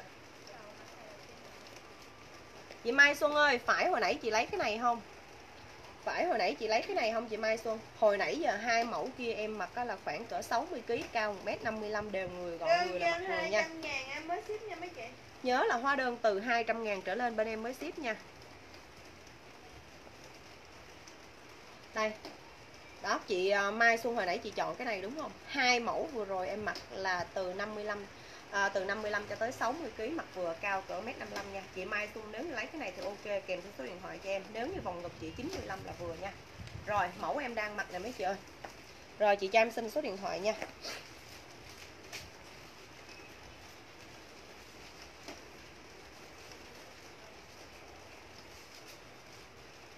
Em có một cái màu xám thắt nè. Cái này cái vải nó hơi mỏng một xíu. Em sale cho mấy chị giá còn 80.000 luôn nè. Có chị nào lấy cái này không chốt cho em luôn. Cái màu xám này form nó cũng là 60 kg nè, nhưng mà cái vải nó hơi mỏng một chút xíu ha. Vải nó hơi mỏng hơn so với những mẫu kia một chút xíu. Em sale cho mấy chị giá còn 80.000 luôn. Giá 80.000 là em lỗ mất 40 của mấy chị ơi. Em sale cho mấy chị giá còn 80.000 luôn nha. Chị nào lấy cái này thì coi như là chốt cho em ha. Màu xám nè. Đây là cái thắt lưng của nó đó mấy chị. Cái màu xám là nó suông. Bên em tính số đôi rồi chị. Đó, nó suông nè. Chị Marie Nguyễn ơi, tại vì chị không nghe, hồi nãy giờ em trả lời 2 lần luôn rồi đó. Chị không nghe. Chị không nghe rõ mà sao chị nói em là hỏi mãi không trả lời. Hồi nãy giờ em trả lời chị 2 lần luôn rồi đó. Là hai cái mẫu hồi nãy em mặc á, là form từ 55 cho tới 60 kg, cao 1m55, mặc vừa. Em trả lời cho chị 2 lần rồi mà chị không nghe, mà sao chị nói em là không trả lời chị. Rồi cái mẫu đây màu xám này nè, em sale cho mấy chị giá còn 80.000 nha. Chị nào lấy cái màu xám thì chốt cho em. Nói vải mỏng thì tại vì nó mỏng hơn những cái mẫu khác thôi, chứ nó không có đến nỗi mà quá mỏng đâu nha mấy chị ơi. Đó, rồi bấm cái này vô 80.000. Còn cái mẫu em đang mặc nè là chị nào từ 65 kg ha, 65 kg, cao cỡ 1m55 trở lên mấy chị mặc vừa. Cái này á mấy chị mặc vừa, nhưng mà lưu ý nếu như mà để mặc đẹp á thì khoảng cỡ 60 62 kg, cao cỡ 1m55 trở lên nha. 65 kg thì mấy chị phải đều người kìa. Chứ mà chị nào ví dụ 65 kg mà vòng bụng rồi mình hơi bự á là là mấy chị em chưa tới mẫu 65 nha. 65 kg lát nữa có cái mẫu kia. Còn nếu như chị mà vòng bụng mình nhỏ đó thì cái mẫu này mặc vẫn vừa nè. Cái này 65 kg mặc ok nha mấy chị, nhưng mà với điều kiện là chị nào vòng bụng rồi mấy chị gọn gọn á, mấy chị gọn người, thon người á, thì mấy chị sẽ mặc đẹp. Còn không là mấy chị khoảng cỡ 55 60 kg, cao cỡ 1m55 trở lên nha. Chứ còn mà nếu như mặc vừa thì 65 70 kg vẫn vừa. Nó còn giãn rộng mà nó sắc nách nữa. 150.000 chia sẻ like ở chế độ công khai, em sale còn 130 nha. Em sale còn 130. Mẫu em đang mặc nè. Đó, mấy mẫu này mà mấy chị đi biển rồi là ok luôn ha. Nhớ là hàng này em đã sale rồi, do đó em không cho mấy chị đổi trả hàng, nên chốt hàng nghe kỹ em tư vấn size giúp em nha. Cái này á, thì chị nào mà mặc đẹp là từ 60 62 kg, cao cỡ 1m55 trở xuống, cao cỡ 1m55 trở lên, mà nặng từ 60 62 kg trở xuống ha. Nhưng mà gọn người đều người giúp em. Còn chị nào 65 kg mà gọn người thì mặc vẫn đẹp nha. Mét 63 65 kg thì chị mặc đẹp rồi. Mét 63 65 kg thì mặc đẹp nha. Em đưa màu cho mấy chị chọn. Em đang mặc là mấy chị cho em mã 1 nha. Em đang mặc là mã 1 ha. Mấy cái kiểu này đẹp lắm mà 130.000 quá rẻ đi mấy chị ơi. Rẻ còn hơn một cái áo mà nó bán xấu xấu ở ngoài vỉa hè nữa.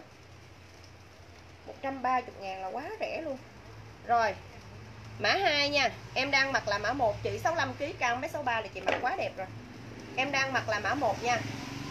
Mã này mã 2 ha mấy chị ơi. Mã 2 nha. Mã 2 150.000 chia sẻ like ở chế độ công khai, sale còn 130 ha. Mã 2 nha. Mã 2.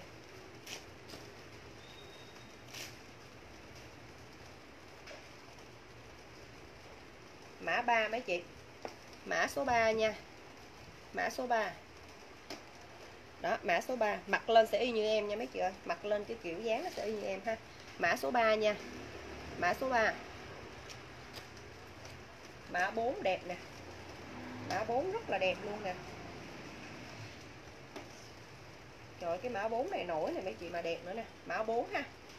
Mã 4 nha. 150 chia sẻ like còn 130 ha. Mã 4 mấy chị. Mã 4 nha. Đó, xuất sắc luôn. Mã 4. Màu hồng nè. Mã 5.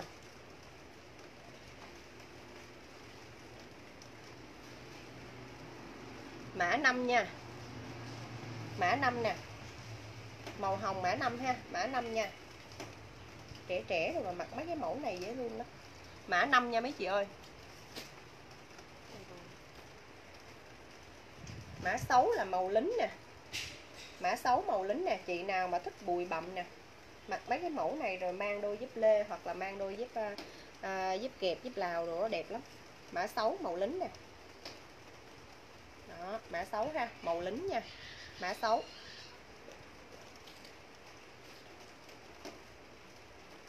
Mã 7 hình cây dừa nè. Mã 7 nha. Mã 7 nha. Đó, mã 7 nha. Mã 8. Xong hết cái này em sẽ qua cái hàng bự khoảng cỡ 70kg nha. Hàng bự 70kg em còn khoảng được chục cái nữa đó. Mã 8 nha. Mã 8. Mã 8 ha. Rồi, mã 9.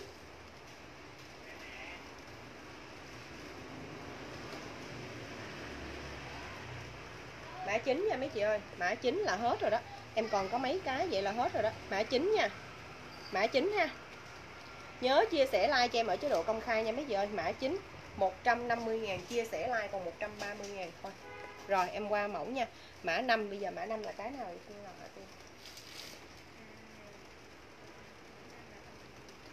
Mã 5 là màu hồng đúng không cô Châu ơi? Mã 5 là cái màu hồng này đúng không cô Minh Châu ơi? Đúng thì ok giùm con nha. Mã 5 là màu hồng này đúng không? Nếu như đúng thì cô ok giùm con ha.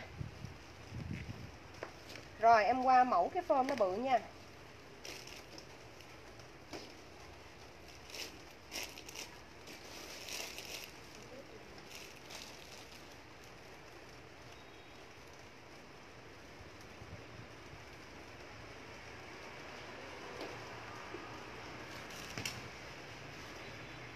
Rồi ok cô nha. Em lên cái form nó bự nha mấy chị ơi. Form bự, form này là 70, 75kg là vô tư luôn nè.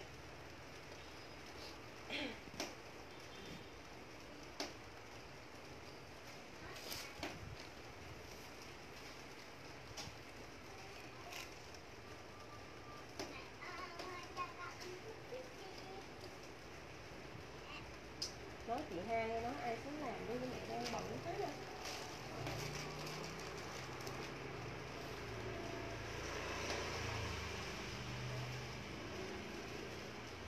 Rồi form bự nè mấy chị ơi. Form này chị nào ha 70, 75, 80kg đều vừa nha. Từ 70kg cho tới 80kg đều vừa hết nè mấy chị. 80, 85kg mặt cũng vừa nữa. Form này nó rộng nha. Nhớ lưu ý là form này form rộng dùm em. Chị nào mà 70kg thì để ý. 70, 75kg là sợ nhiều khi mặc còn rộng nữa. Còn nếu như chị nào mà thích thoải mái mình mặc, ví dụ như mình buôn bán kinh doanh rồi gì tại nhà đó mấy chị, mình mặc rất là thoải mái ha. Rất là thoải mái. Hoặc là mấy chị 130.000 nó rẻ quá đi, mình mua mình mặc ở nhà, mình nấu ăn nấu uống, mình đi tới đi luôn, mình cũng thấy nó đẹp mà cũng thấy nó lịch sự nữa ha. Đó. Form này thì từ 70 cho tới 80, 85kg đều vừa hết nha. Đều vừa hết, nó rất là bự mấy chị. Giá là 150.000, chia sẻ like ở chế độ công khai em sale còn có 130.000 thôi. Mẫu này em còn khoảng cỡ 7-8 cái gì đó. Em đưa mã lên cho mấy chị chọn luôn ha. Em đang mặc là mã 1 nha. Em đang mặc là mã 1 ha. Mã 1 chị thừa lên mã 9. Mã 9 cái nào vậy đó?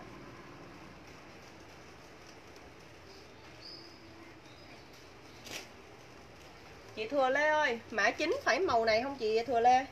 Mã 9 là mẫu này đúng không? Đúng thì chị ok lại giùm em một cái nữa ha. Mã 9 là mẫu này đúng không?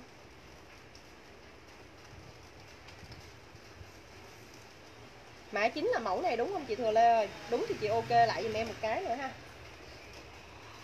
Rồi. Ngọc đâu? Rồi ok chị Thừa Lê nha.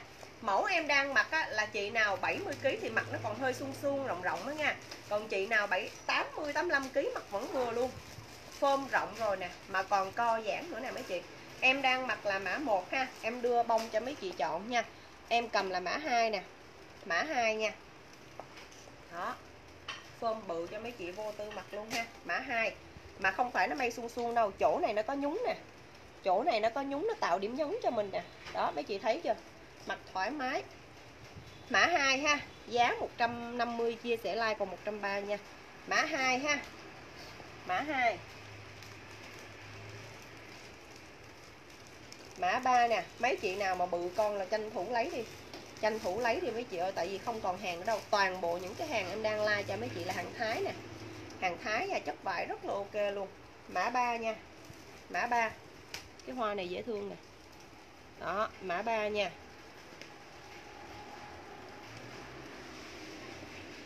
Mã 4 nè mấy chị. Mã 4 nè. Rồi mấy chị nào mà 70 75 kg là hốt liền mấy cái này đi, rẻ cực kỳ luôn, em sale còn có 130.000, quá rẻ luôn. Mã 4 nha. Mã 4 ha. Mình mặc coi như ở nhà rồi thoải mái lắm mấy chị ơi, sướng nữa. Mã 4 nha. Mã 4 nè.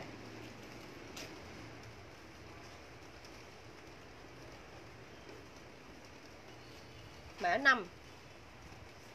Mã 5 ha. Mã 5. Mã 5 nè. Đó.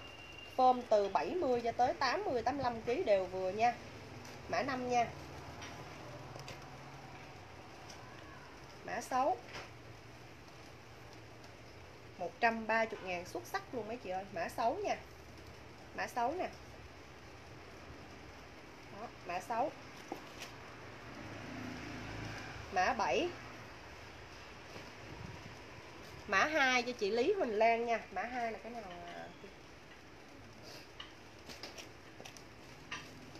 Mã 2 là cái này đúng không chị Huỳnh Lan ơi? Nếu như đúng thì chị ok lại giùm em cái nha. Mã 2 phải mẫu này không? Nếu như đúng chị ok giùm em ha. Rồi, mã 7. Mã 7 nè. Mã 7 nè. Chị Lý Huỳnh Lan ơi, nếu như chị thích mẫu này chị cứ lấy nhiều nhiều về đi. Tại vì không còn hàng nữa đâu, mà hàng rất là đẹp luôn. 130.000 mà phơm bự nữa. Mã 7 nha. Mã 7 là cái lá dừa nè. Mã 7 nè. Chị nào bự bự cứ lấy mấy cái này về mấy chị. Mặc sướng lắm luôn á. Mã 8. Mã 8 nha. Mã 8. Đó, mã 8 nè. Rồi, mã 9 là em hết nha. Em hết, mã 9 nè. Mã 9 ha. Rồi là form này em hết nha. Mã 9. Hết sạch luôn rồi đó.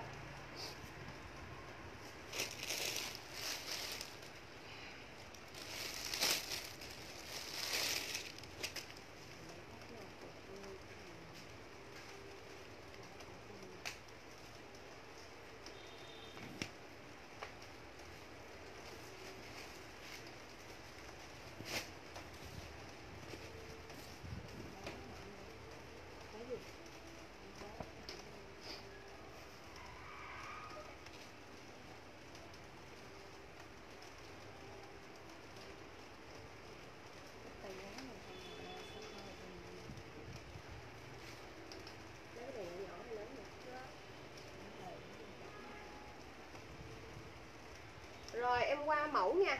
Lát nữa em qua mẫu nha.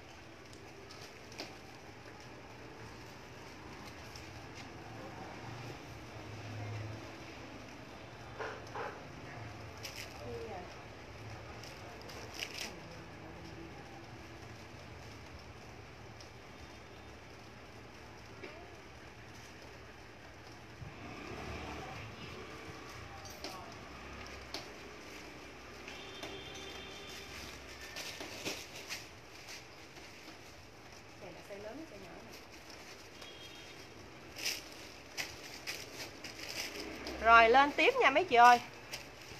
Lên sale xả hàng cho mấy chị hết luôn cho. Nhẹ đầu cái.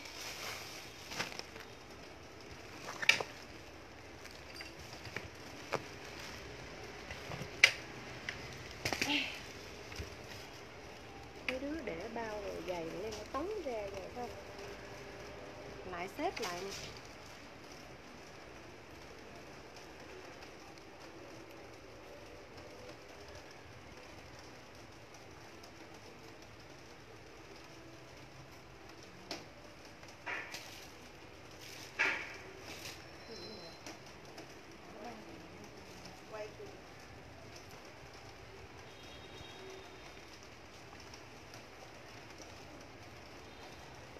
Đặt cái này rồi xả ra xem. Xả. Dùng tay.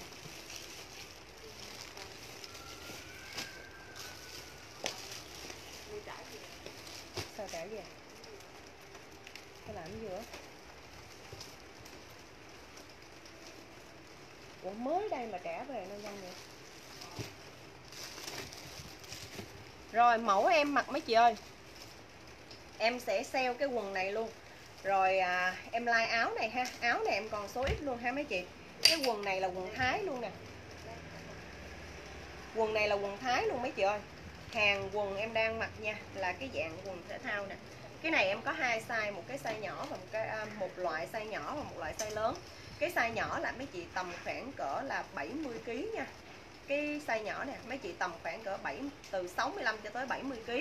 Là bự luôn á, bự con luôn ha. Cái cô tông này là cô tông co giãn 4 chiều mấy chị mặc rất là sướng luôn. Cô tông co giãn 4 chiều này nha. Nó là dáng quần thể thao nè. Còn cái có một loại size lớn nữa là mấy chị từ 75 kg cho tới 85 kg mặc vừa luôn. Là cái dạng size lớn. Bây giờ em sale cho mấy chị cái size nhỏ, em sale giá xuống còn 170.000. Mấy chị biết giá của em là 250 luôn á. Là em mua bên Thái là 200 á mấy chị, em về em bán cho mấy chị là 250 á. Mà bây giờ em sale xuống cho mấy chị còn 170.000 là lỗ 30.000, chưa tính tiền ship vận chuyển về nữa đó mấy chị. Đó là sale cho mấy chị luôn. Tại vì bây giờ là em cố gắng cho nó đi hàng hết. Tại vì ở trên lầu em cũng không thể nào mà ôm đồ lên để trên lầu nữa. Tại vì bây giờ đang ở trên nó đang đóng nội thất á, nó đem nó cưa gỗ này nọ rất là bụi, không thể bỏ lên trên đó nữa. Nên em sale hết cho mấy chị, cho hàng nó đi hết luôn. Quần em chỉ còn bao nhiêu này thôi.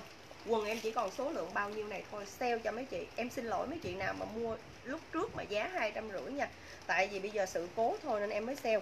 Nên là bây giờ là cái quần em đang mặc á, nó có hai size. Một size là từ 65 kg cho tới 70 kg là cái em đang mặc nè. 70 75 kg cũng vừa luôn á. 75 kg là chị nào gọn gọn người á là 75 kg cái này vừa luôn á. Còn một cái size bự nữa là từ 75 kg cho tới 85 kg nha. Em có hai sọc, sọc em đang mặc là sọc trắng, sọc này là sọc đỏ. Sale cho mấy chị giá từ 250.000 mà tụt xuống còn 170.000 thôi là em bị lỗ trong đó 30.000. Giá vốn của em là 200.000, chưa tính tiền ship vận chuyển về.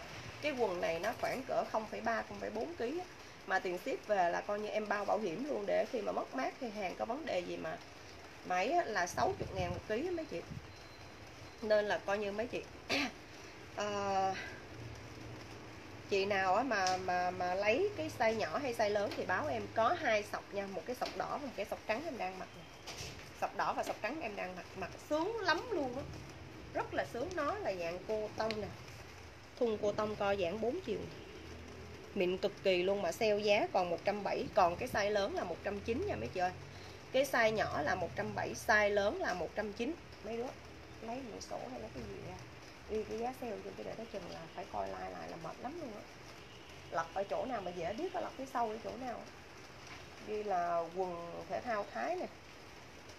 Rồi em chỉ còn ít thôi nha, em chỉ còn ít thôi. 65 kg sọc đỏ, 65 kg sọc đỏ là đây, 65 kg sọc đỏ cho chị Bích Hạnh nè. Ok chị nha, giá 170, mặc sướng lắm mấy chị ơi. Hàng mặc là bao đẹp luôn, không xù lông luôn nha, không xù lông luôn. Đó em sale giá này là coi như là 65 kg là chị mặc rộng rãi đó nha chị Bích Hạnh ơi, chị mặc thoải mái đó nha. 65 kg là chị Bích Hạnh nè. Ê, em chia ra cái nào nhỏ nhỏ, cái nào lớn thì lớn đi. Rồi bây giờ cái áo em đang mặc nè mấy chị là áo von ha.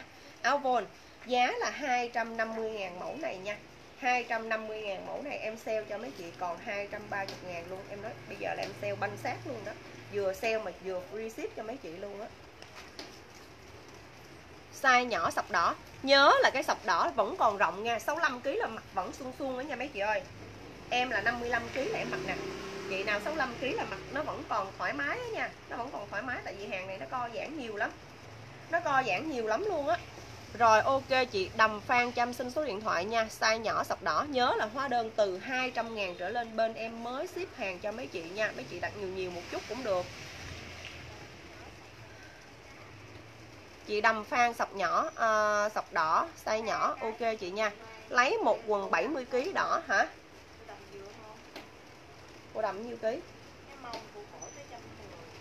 110 thoải mái, mày nghĩ làm sao vậy? Cái quần nó rộng thênh thang gì mà sao không vừa? Hả? Khoan từ coi thử còn không hả? Vậy là 3 cái sọc đỏ nhỏ em hết nha. Bây giờ em còn sọc trắng thôi. Bây giờ em còn sọc trắng thôi nha. Sọc đỏ em hết rồi ha.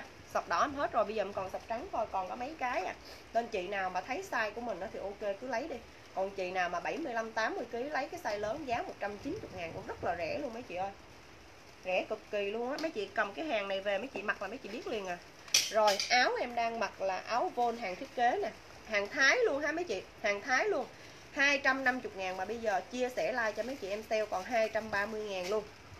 Chia sẻ like sale còn 230.000 luôn. Những cái mẫu này thì mấy chị nghe kỹ em tư vấn size. Tại vì nó là hàng áo von không co giãn. Nên mấy chị nghe kỹ em tư vấn size nha. Em đang mặc là size 44. Size 44 là vòng 1 của áo là 110 ha. Thì chị nào vòng 1 100 cho tới 105 mấy chị sẽ mặc đẹp.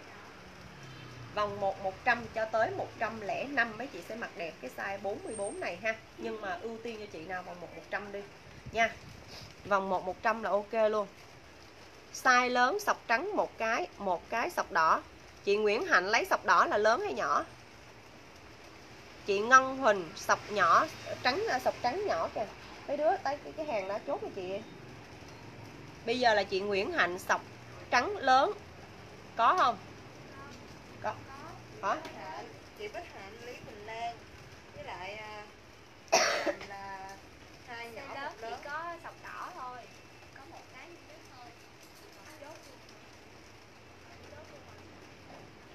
Bây giờ sao? Chốt ai chị đọc lại. Cô Đầm là cái to nhất. Cái to nhất là sao? Cái size lớn sọc đỏ. Sao size lớn, size nhỏ thôi. Sao lại không vừa? Nghĩ sao chị đang mặc cái size nhỏ này vòng 1 chị 95 hơn nhưng mà sao không vừa? Nó co giãn vậy mà sao không vừa mày Ngọc? Cái size lớn vòng mông tới 120, 130 lần đó. Rồi bây giờ cái size nhỏ, 3 cái nhỏ là có không? Đủ 3 cái nhỏ đúng không? Rồi. Bây giờ chị Nguyễn Hạnh là một cái sọc trắng, một cái lớn sọc trắng có không? Size lớn chỉ có sọc đỏ không có sọc trắng cho chị Nguyễn Hạnh ơi. Size lớn chỉ có sọc đỏ không có sọc trắng. Bây giờ size nhỏ sọc trắng cho chị Ngân Huỳnh nè. Size nhỏ sọc trắng cho chị Ngân Huỳnh nha. Ok chị. Ok chị nha. Chị đang mặc là lớn hay nhỏ?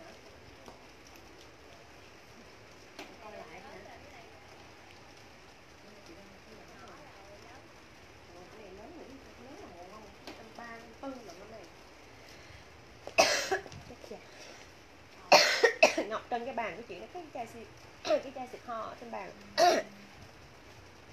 Rồi ok cho chị Ngân Huỳnh nha. Còn chị Nguyễn Hạnh lớn em chỉ có sọc trắng thôi không, em chỉ có sọc lớn là sọc đỏ. Lớn em chỉ có sọc đỏ thôi không có sọc trắng nha. Rồi áo em đang mặc nè, em nhắc lại là 250.000 chia. Chị Nguyễn Hạnh chị lấy cho chị hay chị mặc vậy? Chị mặc thì chị lấy size nhỏ được rồi. Size lớn là vòng mông bự lắm luôn á. Cái chai siro ho này nó hay lắm đó mấy chị. Viêm họng mà ngứa cổ. Xịt nó đỡ bữa giờ mà em đâu có uống kháng sinh rồi gì đâu. Cứ để từ từ nó bớt, sáng uống nước bưởi, nước cam thôi. Rồi áo em đang mặc nha, là vòng ngực của áo á, là 110. Thì chị nào vòng ngực 100 á là mấy chị sẽ mặc vừa nha. Giá 250.000, chia sẻ like em sale còn 230.000. Mấy cái này còn ít lắm, không có còn nhiều. Em đưa bông cho mấy chị chọn luôn. Em đang mặc là mã 1 nha. Nhớ là vòng 1 chị nào khoảng cỡ 100 cho tới 105 thôi nha. là mã 1, 250.000, chia sẻ like là còn 200. Chị mặc chị lấy nhỏ thôi, chị lấy lớn, nó lớn bự lắm. Cái size lớn là vòng mông phải cỡ 120, 130 trở lên đó.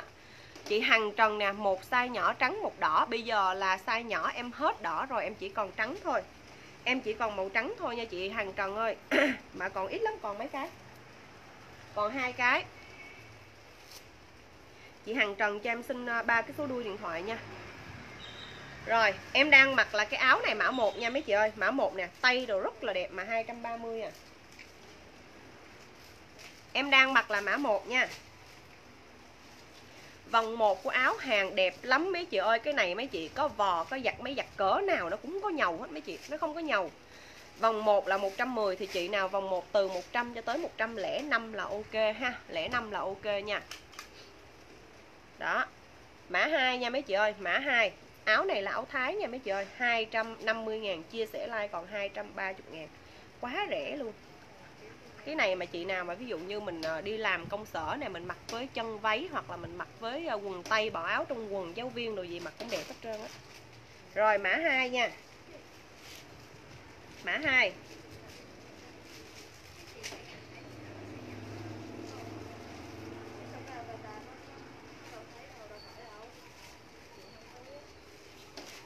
Ủa sao mấy đứa xếp chữ kỳ đây?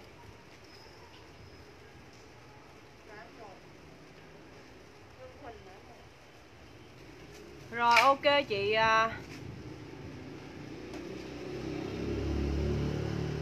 Ủa chị vậy bây giờ chị Nguyễn Hạnh lấy chị 2 cái là sao? Không phải chị Nguyễn Hạnh kia không? Em Nguyễn Hạnh là một cái đỏ, một cái Chị Nguyễn Hạnh nít đó, chị Nguyễn Hạnh Bình Định hay sao á? Còn chị Hằng Trần là ok là sao chị? Là chị lấy 2 cái trắng hay sao? Bây giờ chị ý là chị nào lấy một cái trắng?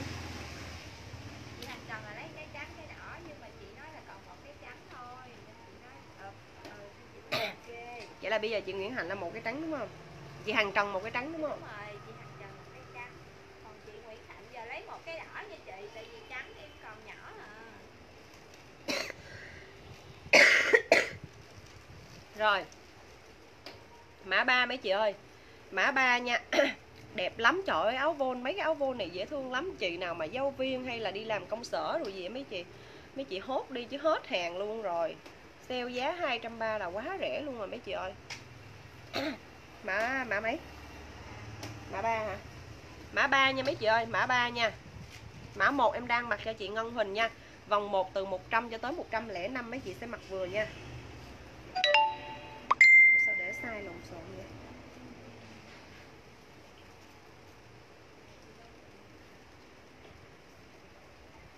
Mã 4 nè. Mã 4 nè. Đó, mã 4 nha. Mã 4. Mã 4 nè. Ôi dễ thương lắm luôn. Đây. Mấy chị mặc quần tây mà bỏ áo trong quần rồi nè, hoặc là mặc với chân váy bỏ áo trong quần rồi, đẹp lắm. Đi dạy giáo viên rồi mấy chị. Rồi. Mã 4 nha.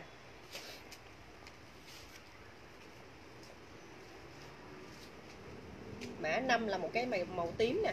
Cứ ở bên trong á, cái lớp lót nó màu gì, ở bên trong cái lớp lót nó màu gì thì cái tay áo nó phối á, là cái màu đó mấy chị. Mã 4 nè. Mã 4 là một cái màu tím hoa cà ha, rất là dễ thương luôn. 250.000, chia sẻ like cho em là còn 230.000 nha. Mã 3 cho chị Hằng Võ Thị nè. Ok chị Hằng Võ Thị mã 3 nha. Mã 3 cái nào? Hả? Cái số 1 cái số 3 đi Trang. Vậy hả? Rồi chị Hằng Võ Thị, cái mã 3 là cái y chang em mặc luôn á. Mã 3 là y chang em mặc luôn nha. Mã số 5 cha.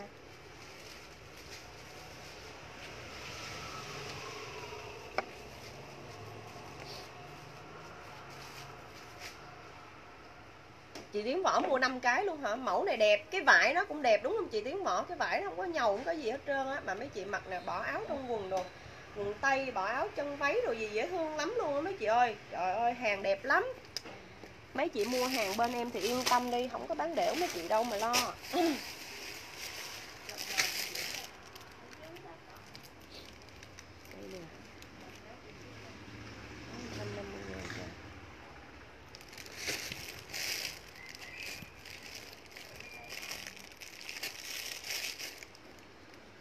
mấy đứa cột size tụi đưa chị.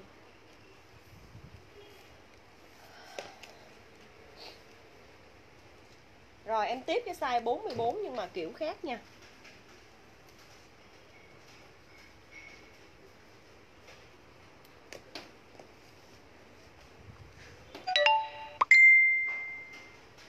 Đây. Cái mẫu này nó có cái miếng mút chỗ này mấy chị. Nó có cái miếng mút chỗ này. Cái này mấy chị thích thì mấy chị để, còn không thích thì mấy chị có thể tháo ra bình thường ha. Tháo ra bình thường nha.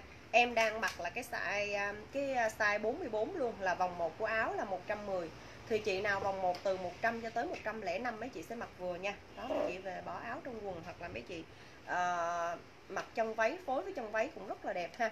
Giá 250.000, chia sẻ like em sale còn 230.000 luôn nha. Cái này size 44 nhưng mà cái tay áo nó là tay loa này mấy chị. Nó không có kiểu tay tầng như hồi nãy nha. Nó đơn giản hơn cái kiểu hồi nãy ha. Giá là 230.000 luôn. Em đang mặc là mã 1 nha. Ngày mai chị nào xem lại like mấy chị chịu khó chụp màn hình cho em nha. Chụp màn hình cho em. Em đang mặc là mã 1 ha mấy chị ơi. Đang mặc là mã 1 nha. Để em coi thử còn cái gì đây. Mấy đứa không cột được. Lộn xộn.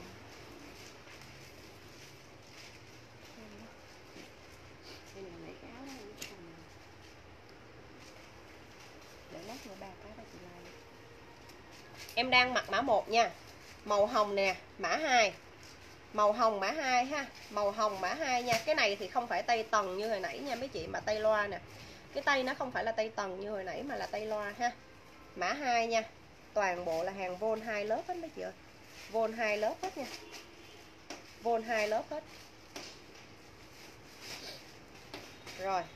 Mã 2 nha. Hàng này là hàng Thái hết ha mấy chị, hàng Thái hết nha. Mã 2.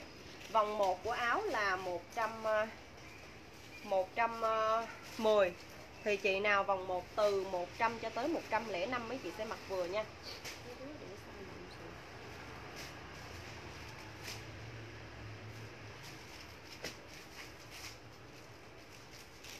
Rồi mã 44 em có mấy cái đó, em còn mấy cái đó thôi.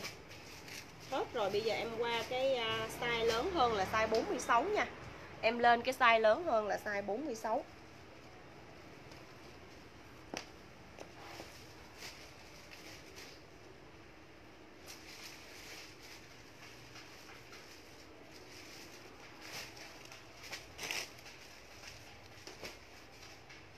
Size 46 vòng 1 của nó là 58, là 110, 59 với lại 118. Cho 115 đi. Thì chị nào vòng 1 khoảng cỡ 110. 105 cho tới 110 là mấy chị sẽ mặc vừa. Size 46 thì vòng 1 chị nào từ 105 cho tới 110 mấy chị sẽ mặc vừa nha. Vòng 1 105 cho tới 110 mặc vừa, khoảng cỡ 70 kg mấy chị, dễ thương lắm luôn á. Mà áo này nè mấy chị vò cỡ nào nó cũng không có nhầu. Đây nè. Giặt bỏ mấy giặt cỡ nào nó cũng không nhầu mấy chị, vôn xịn á. Đó mấy chị thấy nó không hề nhầu một chút nào hết trơn á. Hàng vôn xịn nó hay chỗ đó đó. Rồi. Mà hoặc là mấy chị về mấy chị giặt đó xong rồi mấy chị vũ một cái mấy chị treo lên nó khô cái là không còn ủi, không còn gì hết trơn á. Em đang mặc là mã 1 nha. Size 46 thì vòng 1 chị nào là 105 cho tới 110 sẽ mặc vừa ha. 46 em đang mặc là mã 1 nha. 250.000, chia sẻ like còn 230 thôi. Đợt này em sale xuống rồi mấy chị ơi. Cái này là mã 2 nè. Ok chị Ngân Huỳnh.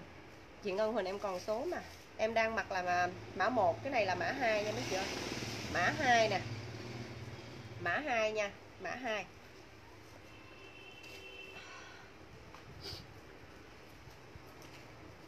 Cái này mã 3. Trời ơi, cái mã 3 này nè, mấy chị mặc xong mấy chị phối cái sợi dây chuỗi đẹp cực kỳ.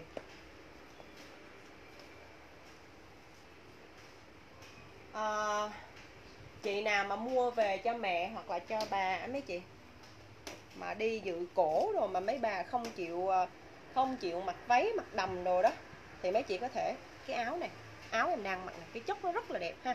Mình mua về cho mấy bà đó mặc với quần đen nữa mấy chị. Cái áo em đang mặc mà phối với sợi dây chuỗi là rất là đẹp, rất là hợp luôn.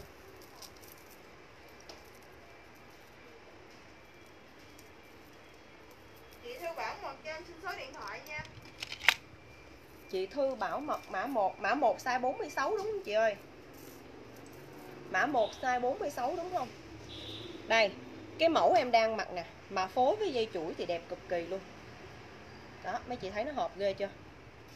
Cái này là dành hợp cho mấy bà mấy cô mà đứng tuổi mấy chị, xong rồi coi như là không chịu mặc đầm mặc váy rồi đi tiệc á. Tại vì cái áo này là cái chất của nó là giống như cái kiểu giống như phi bóng mà hàng lụa mấy chị, dạng như hàng lụa vậy đó. Em đang mặc là size 46, vòng 1 chị nào 105 cho tới 110 sẽ vừa ha. 105 cho tới 110 sẽ vừa nha. Cái mặt này là màu vàng ha chị. Em đang mặc là màu vàng. Mã 1 em còn đúng một cái duy nhất hết rồi nha chị Nguyễn Chi ơi. Còn cái này là mấy chị ghi cho em vàng nha, vàng. Size 46 ha. Size 46 nha, em đang mặc là vàng. Còn dây chuỗi là 185.000 một sợi nha mấy chị ơi, 185.000 một sợi nha. Chuỗi là 185.000. Em đang mặc là size 46. Vàng nha, em đang mặc là chị nào lấy thì ghi vàng cho em. 46 nè, hồi nãy là mã mấy rồi? Mẫu này mã 3 nha mấy chị ơi, mã 3 nha. Mã 3 nha. Đó, mã 3. Size 46 là vòng 1 105 cho tới 110 sẽ mặc vừa ha. 105 cho tới 110. Mã 3 nha. Đó, mã 3 nha. Là cái thư bảo mật đúng không? Rồi, ok. Mã 4 nè. Mã 4 nè. Mã 4 nè, ai vậy? Facebook bị hack hả? Mã 4 nha mấy chị ơi. Mã 4. Đó, mã 4 nha. Size 46, toàn bộ em đưa là size 46 hết á. 250.000 chia sẻ like là còn 230 nha. 46 hết rồi. Size 46 hết rồi.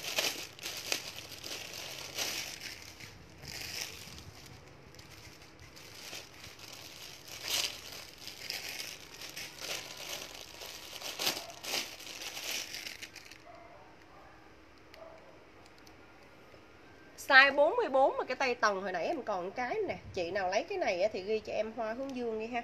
Hoa hướng dương đi nha. Rồi mẫu này đẹp xuất sắc luôn nè. Đó. Đây, size 44 hồi nãy cái tay mà tầng nè, em còn cái nè, sót một cái nè. Hoa hướng dương ha, dễ thương quá đi. Rồi em qua mẫu nha, em qua mẫu khác. Rồi mấy cái hàng áo này đẹp lắm mấy chị ơi, rất là đẹp luôn. Chị nào mà làm công sở hoặc là giáo viên mà mấy chị thích mặc hàng vôn đó, mấy cái hàng này không chê vào đâu được.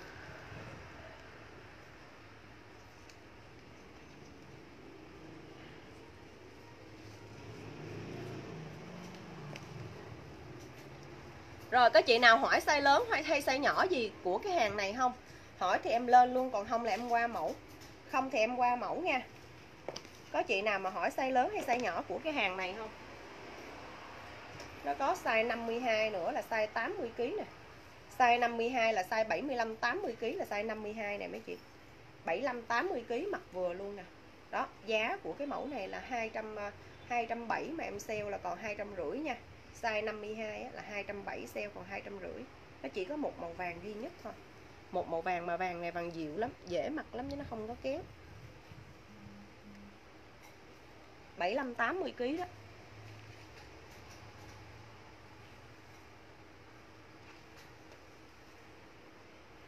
Rồi em qua mẫu nha.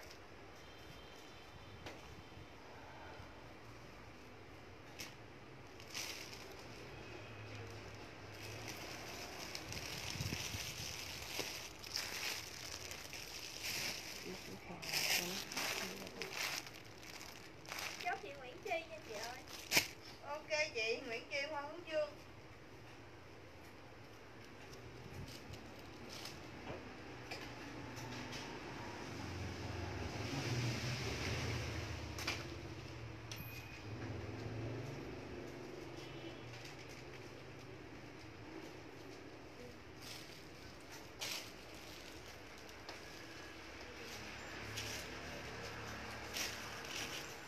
Rồi ok chị Nguyễn Chi nha.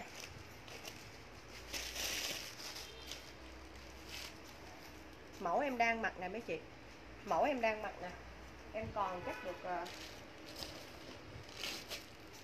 4-5 cái gì. 2 mẫu chắc còn khoảng 5-6 cái gì á mấy chị. 2 mẫu là còn khoảng 5-6 cái gì á. Sale cho mấy chị luôn. Hàng này là hàng Thái luôn ha.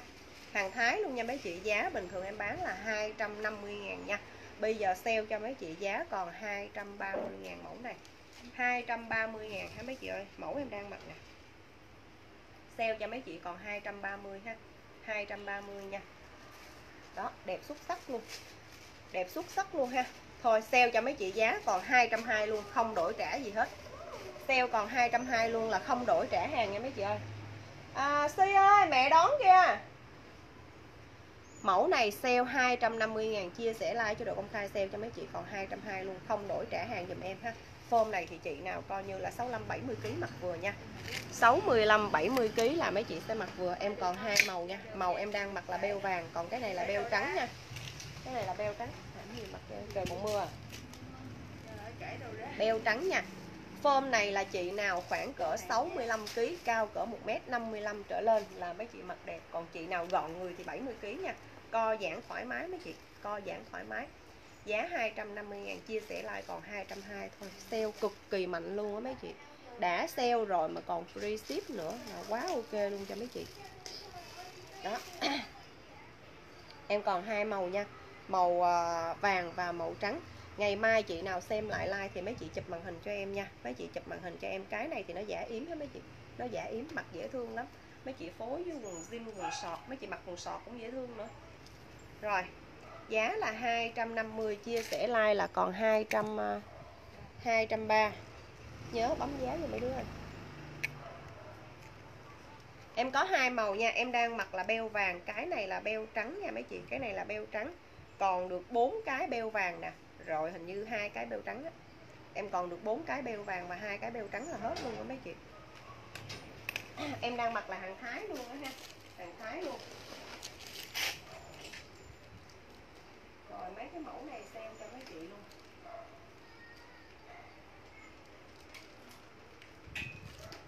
Em cố gắng cho tới cuối tuần này là coi như dọn shop còn ít đồ bộ hay là cái gì rẻ rẻ thôi, chứ không có để hàng nhập ở đây mấy chị.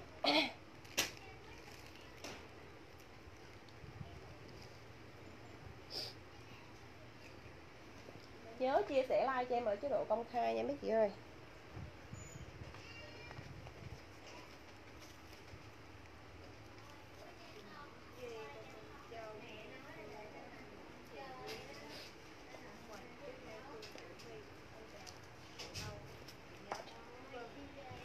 Rồi, mẫu em đang mặc đây.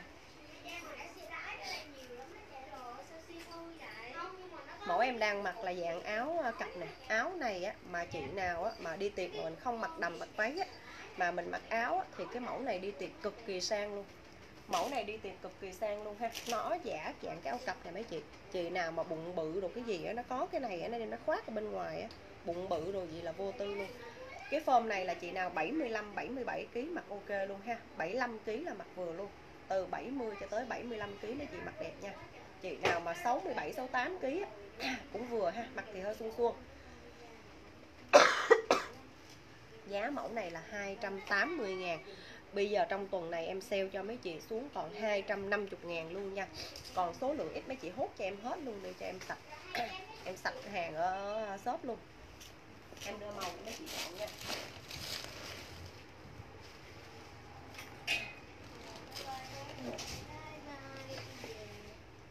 Rồi tiểu thư cũng ăn gì chơi. Theo bụng cứng mắt nè. Dạ, không bị lộn nha. Ngày đây khách ai cũng vô hỏi si đâu rồi, si đâu rồi. Em đang mặc là mã 1 nha mấy chị ơi. Em đang mặc là mã 1 nha. Form này á, là từ 70 cho tới 75-77 kg mặc được, cao cỡ 1m55 trở lên ha. Cao cỡ 1m55 trở lên em đang mặc là mã 1. Cái này là mã 2 nha mấy chị ơi. Mã 2 ha. Mã 2. Giá là 280.000, chia sẻ like ở chế độ công khai, sale cho mấy chị còn 250 luôn. Sale cho mấy chị còn 250 luôn ha. Mã 2 nha. Mã 3. Cái này mà mấy chị phối với cái dây chuỗi hồi nãy em đưa cũng rất là đẹp nha mấy chị. Mã 3 nè. Mã 4 để dành mua, em đang sale này mấy chị, tới chừng Tết mà mấy chị tìm mấy cái hàng này không ra đâu.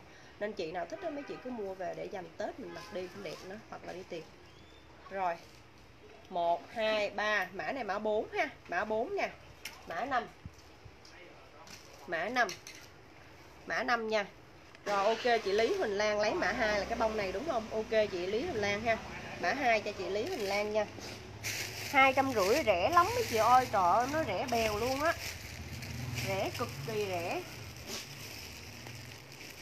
Ủa mấy chị, mấy đứa hình như còn cái bông này mấy đứa chưa tháo ra được phải? Không, hình như có đó. Mở ra chị cái đó đưa. Em còn cái bông này nữa. 1, 2, 3, 4, 5. Rồi một cái này nữa là mã 6 này mấy chị.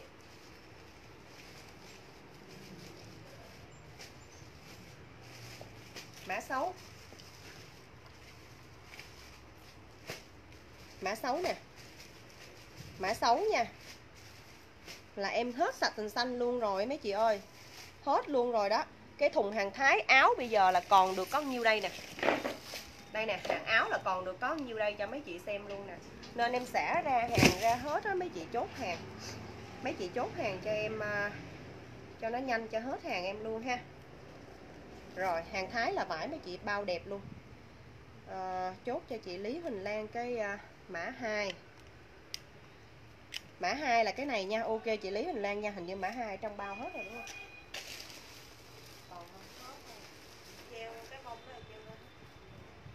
Rồi ok chị Lý Huỳnh Lan mã 2 ha. Mã 2 là em hết luôn rồi, không còn mẫu luôn nha mấy chị ơi. Mã 2 là hết mẫu luôn rồi đó. Rồi em coi còn cái gì không em sale cho mấy chị luôn. Cái này là áo cặp hay áo gì để lên luôn mấy đứa.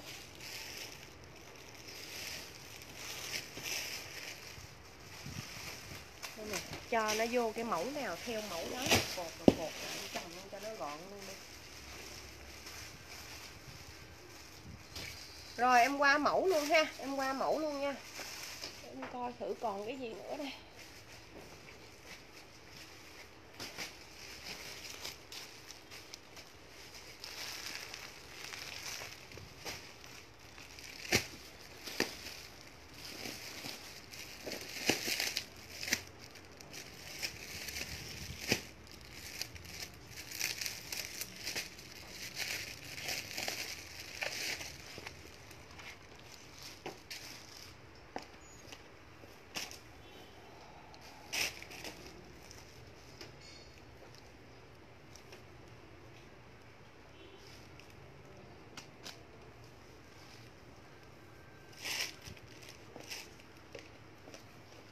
Rồi em đang mặc là vải đuổi nha mấy chị. Hàng áo em đang mặc là hàng Quảng Châu nè.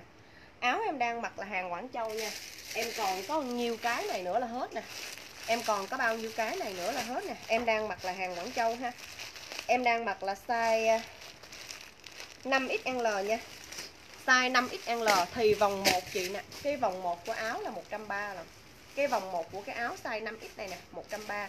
Nhưng mà cái form này là cái form mặc nó suông suông nó mới đẹp. 130 mà mấy chị thấy em mặc nó cũng rộng chứ nó không đến nỗi quá rộng đúng không? Thì cái này chị nào vòng 1 mấy chị khoảng cỡ 101 là mấy chị sẽ mặc đẹp. Cái áo em đang mặc nè là vòng 1 mấy chị 101 mấy chị sẽ mặc đẹp nha. Giá của nó là bình thường là 190.000 mà bây giờ mấy chị chia sẻ like em sale cho mấy chị còn 150.000 luôn. Hàng em đang mặc là hàng Quảng Châu. Đẹp cực kỳ luôn mấy chị ơi. Đó, có đính đá luôn mà mặc thoải mái lắm, mặc xuống cực kỳ luôn ha. Chất của nó là đuổi loại 1 có mấy chị, đuổi loại 1. 190 chia sẻ like em sale còn 150 luôn. Size 5X. Em đang mặc là size 5X nha. Vòng 1 mấy chị 101 là ok. Form này mấy chị khoảng cỡ 70 75 kg là ok nè. 70 75 kg là mặc vừa nha. 70 75 kg mặc vừa. Rồi ok chị Lý Huỳnh Lan nha. Giá là 150.000. Màu em đang mặc.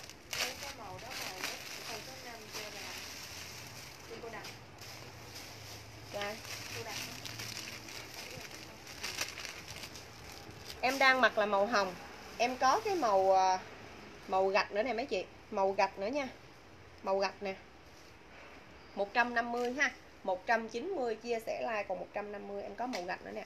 Áo này là vòng 1 của nó 130, nhưng mà vì cái form này mấy chị mặc suông suông nó mới đẹp, nên vòng 1 mấy chị 101 là ok nha. Vòng 1 mấy chị 101 là ok. Cô đầm phan nè, size 5X màu cam đất nè, ok cô ha. Rồi, để em coi cái size 2 thử nha. Em có 2-3 cái gì size 2 nè. Size 5 em vẫn còn màu hồng và màu cam đất nha. Hàng Quảng Châu nha mấy chị ơi, hàng Quảng Châu nè.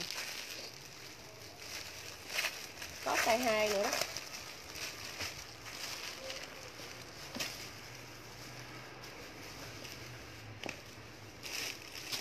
Size 2 là vòng 1 của áo là 110 nha. Thì mấy chị vòng 1 khoảng cỡ 95 nè.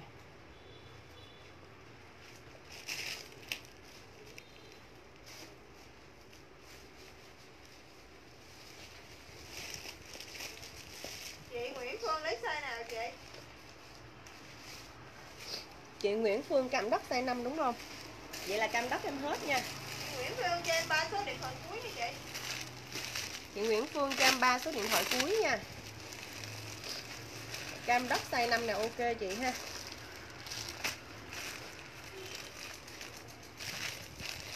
Rồi em đang mặc là size 2 nè mấy chị.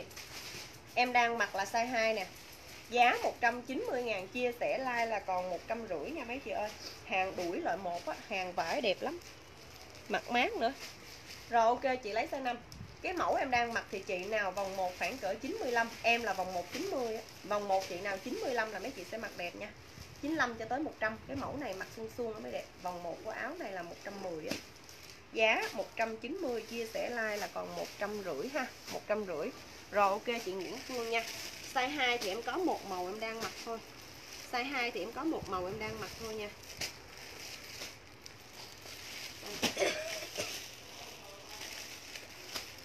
Size 2 em có một màu em đang mặc thôi.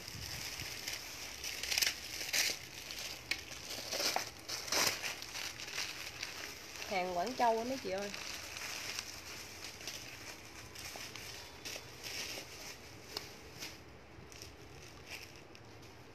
Nhớ kiểm tra mấy chị chia sẻ like nha.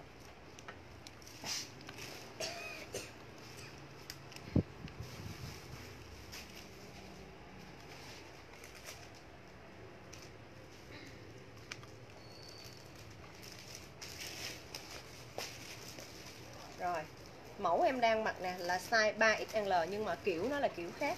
Cái size 3 này á, là vòng 1 của nó là 120. Thì chị nào vòng 1 khoảng cỡ 100 cho tới 101 mấy chị sẽ mặc vừa nha. Vòng 1 mấy chị từ 100 cho tới 101 mấy chị sẽ mặc vừa cái size 3 em đang Chị mặc. Lý Huỳnh Lan không có chia sẻ nè. Đó, vòng 1 từ 100 cho tới 101 mấy chị sẽ mặc vừa nha.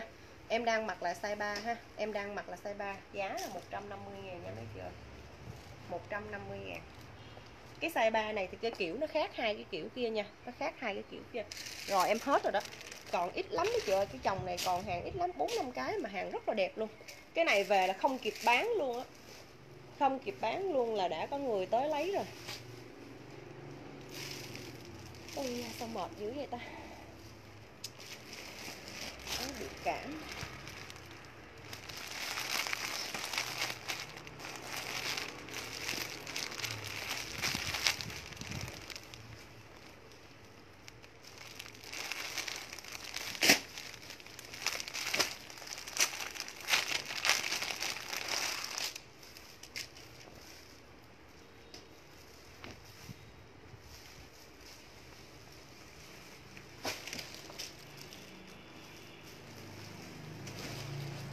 Rồi, mẫu em đang mặc nè mấy chị.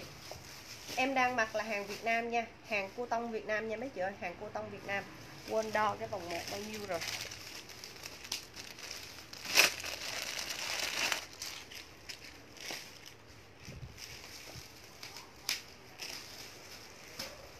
Vòng 1 của áo là 110 ha. Vòng 1 của áo là 110. Thì chị nào vòng 1 khoảng cỡ 100, 105 mấy chị sẽ mặc vừa nha. Vòng 1 chị nào 100, 105 mấy chị sẽ mặc vừa. Mẫu hàng cô tông Việt Nam mà thấy form bự mà đẹp không mấy chị. Giá là mẫu này như nào 130.000, chia sẻ like là còn 101 nha. 130, chị nào chia sẻ like ở chế độ công khai là còn 101 hết mấy chị. Em đưa màu cho mấy chị chọn nha. Em đang mặc là cái màu Màu này màu gì? Màu cam đất nha. Không, màu cam đất nha mấy chị. Màu em đang mặc là màu cam đất. Màu này là màu vàng nghệ ha. Màu vàng nghệ nha. Em đang mặc là cam đất. Màu này màu vàng nghệ. Bên này mấy chị thấy cái line đồ không? Nó cắt lai cua lai cong rồi rất là dễ thương luôn. Em đang cầm cho mấy chị là màu vàng nghệ. Màu em đang mặc là màu cam đất nha. Có màu đỏ đô nè. Đỏ đô chứ không phải đỏ tươi đâu mấy chị ơi. Đỏ đô nha. Đỏ đô. Màu hồng nè. Hồng phấn ha. Màu hồng phấn nha. Vòng một chị nào từ 100 cho tới 105 mấy chị sẽ mặc đẹp. Giá là 130.000, chia sẻ like là còn 101 nha. Màu xanh, màu xanh bích nè. Xanh đây xanh gì? Xanh ngọc á. Xanh ngọc nha mấy chị ơi, xanh ngọc nha. Màu trắng. Màu trắng. Và màu xanh dương nha. Và màu xanh dương. Xanh dương hình như bị dơ rồi. Rồi xanh dương em bị dơ, em bị lỗi rồi. Hết nha mấy chị ơi. Còn có mấy cái đó là sale cho mấy chị, giá còn 140 nha. Hết luôn rồi.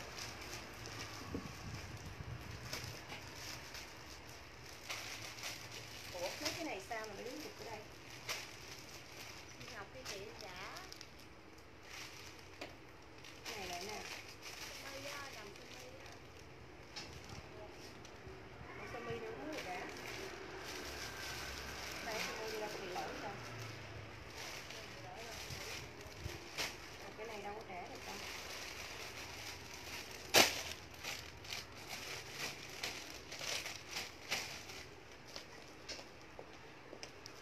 Rồi em qua mẫu nha.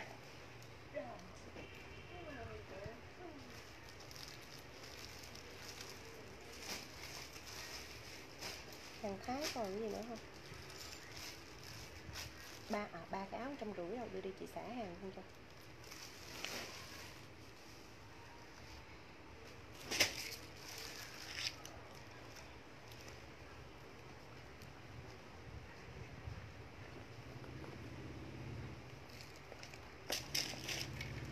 Rồi, áo Thái này mấy chị. Hôm bữa đứa nào nói còn nhiều ta, chị nhớ còn mấy cái mà đứa nào kêu hết rồi, bây giờ nó lòi ra 2 cái nha. Đứa nào mưa cá đồ với tao nhiêu tiền không? Trà sữa trà đào gì đâu. Đùa, hôm bữa mày nói thì chỉ còn 2 cái, chị nói chị nhớ còn mấy cái lận, em nói chỉ còn 2 cái chứ đâu. Cả nào mà mới cả, hàng này bán từ lâu lắc mà mới cả ở đâu. Còn 2 cái từ cái thời Napoleon mà cô. Nó nằm, hồi nãy biết nó nằm ở đâu không? Nó nằm trong cái thùng của cái áo von này nè. Trả đâu mà trả, nói xạo với tao trả nữa. Không có trả cái nào hết. 2 cái là nằm trong cái rổ áo von đây. Không có ai trả đâu từ cái thời Napoleon nữa chứ không đâu mới trả đâu. Rồi, mẫu áo này là áo Thái này mấy chị ơi. Em còn đúng 4 cái duy nhất, xả cho mấy chị luôn nha, xả lỗ luôn. 150.000 xả cho mấy chị còn 100.000 luôn, mấy chị hút lẹ luôn ơi. Chị nào mà coi như phơm bự nè. Cái phơm này nếu như chị nào á nha mà bự con á, hoặc là mấy chị nhỏ nhỏ á, thì mấy chị mặc rộng rộng như em cũng được ha, mặc suông suông rộng rộng nè. Còn cái phơm này đúng của nó là 70kg cho tới 75-80kg là mặc vừa luôn ha. Đó, 70 cho tới 80kg là mặc vừa luôn. Chị nào 65kg thì mặc rộng rộng cũng thoải mái nữa. Em xả cho mấy chị còn 100.000, còn đúng 4 cái duy nhất thôi. 2 cái màu em đang mặc nha. Một cái hoa màu xanh nè. Hàng áo Thái nha mấy chị ơi, 150 mà bây giờ xả cho mấy chị còn 100 mà. Rồi ok, chị Nguyễn Chi lấy cái em đang mặc nha. Nhớ là không đổi trả hàng nha mấy chị ơi, không đổi trả hàng nha. Hàng đẹp lắm, mấy chị nhận hàng mấy chị có yên tâm, nhưng mà mấy chị chủ yếu là coi thử mình mặc rộng hay là vừa hay là chật như thế nào đó thôi. Mấy chị coi cái size thôi, chứ còn hàng em bảo đảm mấy chị rất là đẹp. Rồi, chị lấy 75kg, chị Vũ Trinh lấy cái nào? Lấy mẫu nào? Em đang mặc là mã 1 nha. Còn cái này là mã 2 nè. Cái này là 2 nè. Cái này là 3 nha. Em còn bây giờ còn đúng 3 cái. Trên tay còn đúng 3 cái. Chốt cho chị Nguyễn Chi rồi. Thì bây giờ trên tay còn đúng 3 cái. Chị nào chốt mã nào thì chốt cho em đi. Rồi chị Phượng Trần lấy cái em đang mặc nữa là hết nha. Bây giờ em còn 2 cái bông đây. Em còn 2 cái bông này nha. Bông vàng và bông xanh. Vàng và xanh nè. Bây giờ chị Vũ Trinh lấy cái nào? Chị Phượng Trần lấy cái em đang mặc nha. Mã 1 hết rồi nha chị Vũ Trinh ơi. Mã 1 hết rồi, chị chốt chị không nói kỹ giùm em. Mã 1 em hết rồi nha. Mã 1 hết rồi, bây giờ còn cái hoa vàng và cái hoa xanh thôi. Chị Lý Huỳnh Lan lấy cái xanh thì chị Vũ Trinh bây giờ còn duy nhất một sự lựa chọn là cái vàng thôi. Đó, mấy chị chốt hàng sale rồi mấy chị phải chốt nhanh, chứ mấy chị mà nói ấy một cái là hết hàng rồi. Bây giờ em chỉ còn duy nhất một cái màu vàng thôi, giá sale 100.000, quá bèo luôn. Trạng thái đó mấy chị ơi. Rồi em còn cái màu vàng á, chị Vũ Trinh có lấy cái vàng không?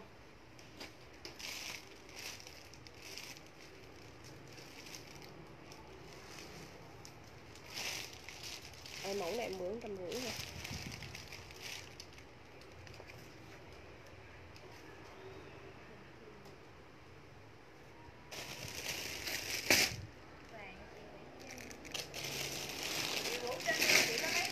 Chị Vũ Trinh có lấy vàng không? Với chị Nguyễn Chi chị chốt thêm cái vàng nữa là hết rồi đó.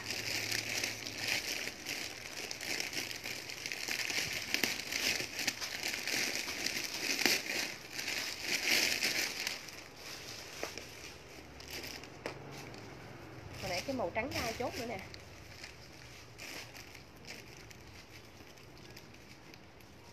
Nguyễn Hạnh rồi cái gì đó.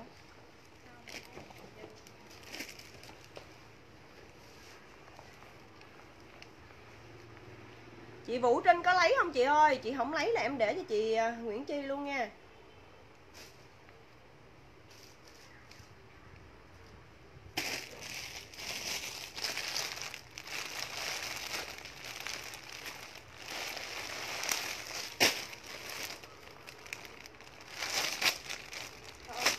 Rồi ok, em để chị Nguyễn Chi cái vàng luôn nha. Rồi hàng xả 100.000, em nói nó rẻ mà nó đẹp cực kỳ luôn, mà mấy chị kém bông là thôi thua.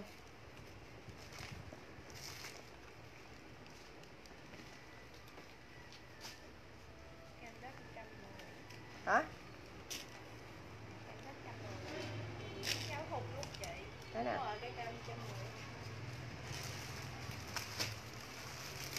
Rồi ok chị Phượng Trần nha, một cái cam đất 110. Ok chị Phượng Trần.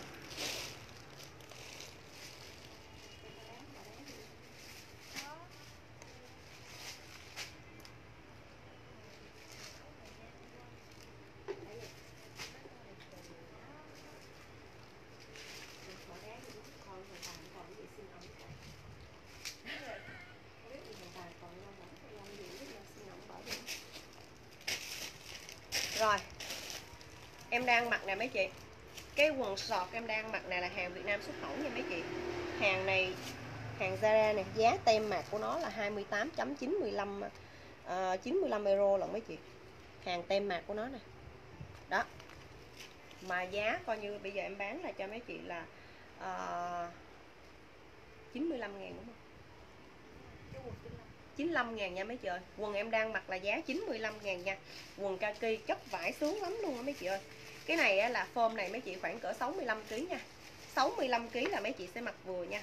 65kg cao cỡ 1m55 nha mấy chị. Là mấy chị sẽ mặc vừa cái form quần em đang mặc nè. Có hai màu. Màu em đang mặc là màu kem nha. Em có màu đen nữa. Có hai màu, màu kem và màu đen. Màu kem và màu đen nha. Đây. Giá là 95.000 nha mấy chị ơi. 95.000 một cái quần sọt này nè. Mấy chị mặc ở nhà sướng lắm. Mặc rất là mát mẻ, thoải mái nữa. Quần này mà chị nào bự con mà mình đi bơi mình không có đồ thì mình có thể mình lấy cái quần này mình đi bơi cũng được luôn.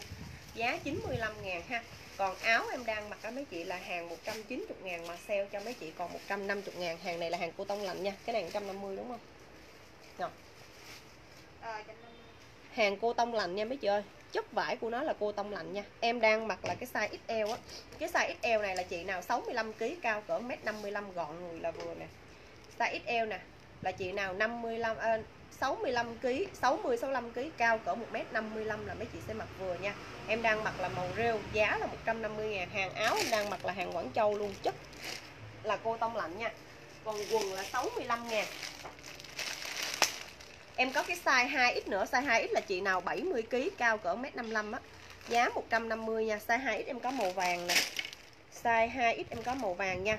Size 3X là 75kg mặc vừa nha. 3X thì em có màu vàng luôn. 2X có vàng, 3X có vàng ha. 2X có đen nè. 2X có đen. 3X có màu rêu nữa nha. 3X có màu rêu em đang mặc nữa. 3X là 75kg vừa ha. Còn cái size XL này em còn màu rêu thôi. Đó là em đang mặc nè. Mấy chị mặc nguyên set này mấy chị đi chơi coi như thoải mái lắm, buổi tối rồi mà đi dạo rồi đó, cà phê cà pháo thì ok ha. Tóm lại cái set này áo là 150.000, quần 95.000. Rồi em qua mẫu nha. Em qua mẫu, lên mẫu gì đây cho mấy chị nữa sale nữa đây.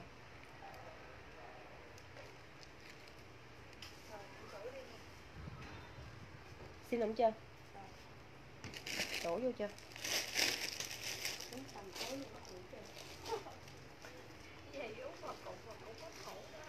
Sao?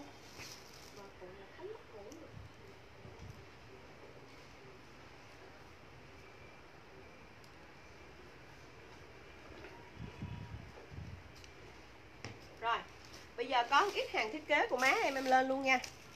Em lên hàng thiết kế luôn nha mấy chị ơi. Mấy chị còn ở đó không vậy? Còn ở đó không? Bữa ngày mai mà trong người nó khỏe khỏe xíu là em like hàng em like hàng Quảng Châu với Đầm Thái sale luôn nha mấy chị ơi. Cố gắng nói chung là trong tuần này làm sao phải xả hàng cho nó đi vơi bớt đi, tại vì hàng em ôm về nhiều quá. Em ôm về nhiều quá. Ngày mai chị nào mà xem lại like thích mẫu nào thì mấy chị ấy nha. Mấy chị chụp màn hình lại gửi inbox cho em ha.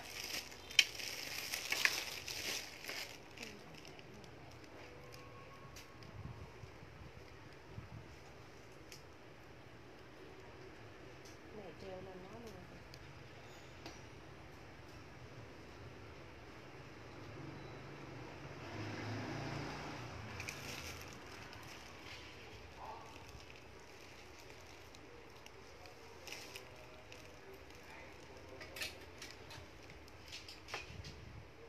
Hàng dạ hội này mấy chị ơi.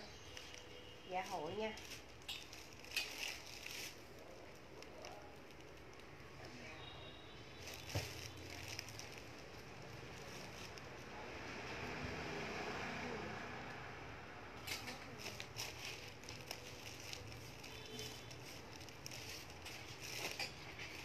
Con lựa ra thấy cái này nhỏ chưa?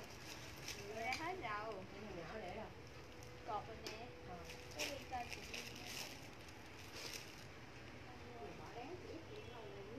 Trời ơi, giờ cho bao nhiêu cục đá nó cũng vậy. Nên đâu phải đá bi đâu. Đá to đó. Đá to đàng hoàng. Đá bi với đá to.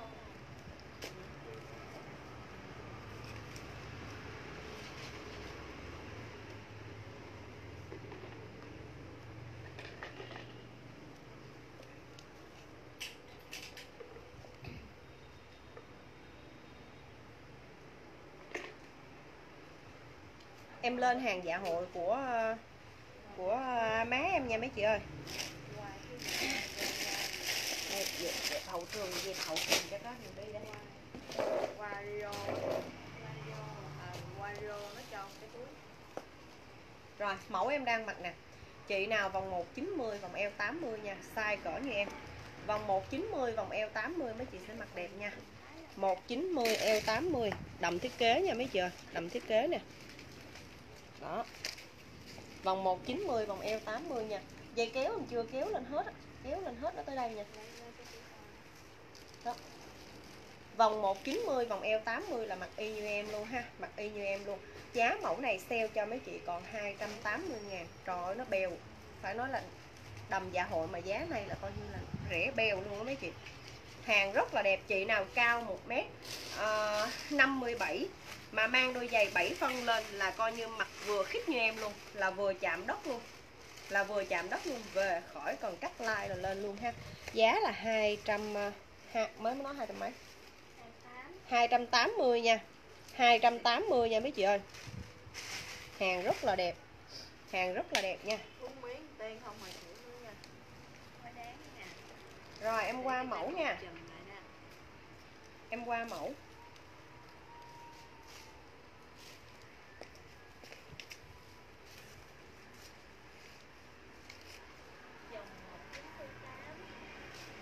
Không vừa nha chị ơi.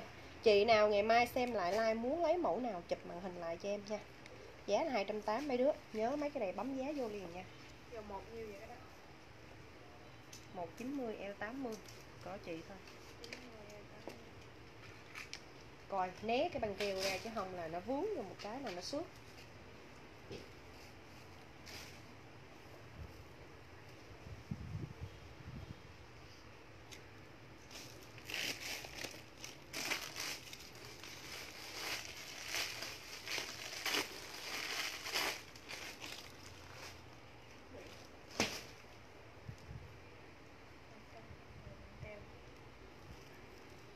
Nó bị lỗi, bị gì để nữa là nhiều màu lại. Rồi, kéo anh chị cái này lên cái. Cái tiên nó xỉu nhưng mà nó không ăn cái gì đâu. Có cơm ở đằng sau ăn đỡ rồi. Hả? Ăn nào? Rồi, trưa nó không ăn mấy thẻo đó. Hồi trưa không ăn những cơm bò đó dành chiều ăn. Rồi, mẫu em đang mặc nè.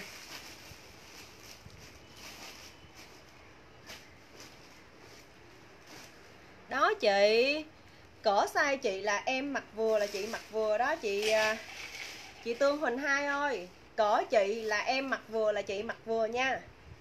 Rồi, mẫu em đang mặc nè mấy chị ơi. Cái mẫu em đang mặc nè, cái kiểu này dễ thương quá. Nhưng mà cái vôn ở dưới á, nó cái kiểu là mẹ gập vô mẹ cuộn lại, nó hơi nhầu ở phía dưới. Mấy chị về ủi rất là đẹp luôn. Rồi, cái kiểu này dễ thương. Đó. Ngực 90, eo 80 nha mấy chị ơi. Cái này nó còn giãn chỗ này một xíu nữa nè. Ngực 90, eo 80 nha. Có dây kéo sau ha mấy chị. Mẫu này sale cho mấy chị giá còn 200 nha. Sale cho mấy chị giá còn 200. Cái lớp ở bên ngoài là nó dạng như lụa đó mấy chị. Nó mịn lắm. Nó dạng như lụa, vôn lụa đó. Về chịu khó ủi lại là nó rất là đẹp luôn. Cái dạng vôn lụa, hàng này hàng Quảng Châu nha mấy chị ơi. Hàng Quảng Châu ha. Giá 200 nha. Giá 200.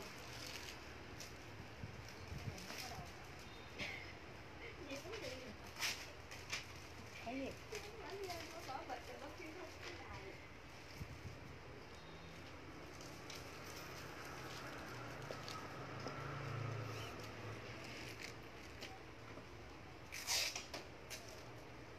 Trời ơi, mặc mấy cái này mà không có đứa nào nó cởi ra giùm, đứng bên đây nó cởi giùm hết rồi. Rồi tiếp nha mấy chị ơi.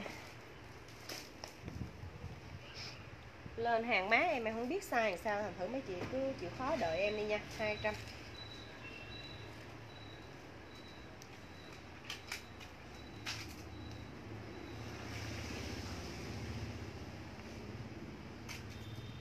Mấy phơm bự bự hình như má là bán hết sao. Còn mấy cái phơm nhỏ nhỏ không à.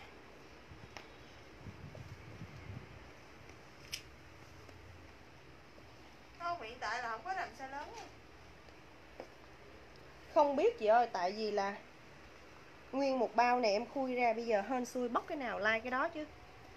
Không biết lớn nhỏ như thế nào nữa, chưa có coi nữa. Phơm này là cỡ như em nè. Phơm này là cỡ như em nè. Ngực 90, eo 75 mặc mới đẹp nha. Eo 75 mặc mới đẹp ha mấy chị. Ngực 90, eo cỡ 75, 76 nha. Eo em là 80 là mặc vẫn ok luôn á. Nhưng mà mấy chị phải chịu khó mặc gen lên. Em đây em cũng có mặc gen gì hết trơn á. Mặc gen lên là cái bụng nó sẽ gọn ha. Nó còn co giãn nữa nè, thoải mái mấy chị. Ngực 90, eo 80 là mặc thoải mái nha. Mẫu này sale cho mấy chị giá còn 280.000 luôn ha. Sale cho mấy chị giá còn 280.000 luôn. Kiểu form rất là đẹp mấy chị ơi. Rồi mặt dáng đuôi cá nè. Đó. Cổ ở sau là cổ tiên nha. Kéo lên nữa, em chưa kéo lên hết nè. Rồi. Giá là 280 cái mẫu em đang mặc nha. 280 ha. Rồi em qua mẫu tiếp nha. Em qua mẫu tiếp. Cái kiểu này model dễ sợ luôn.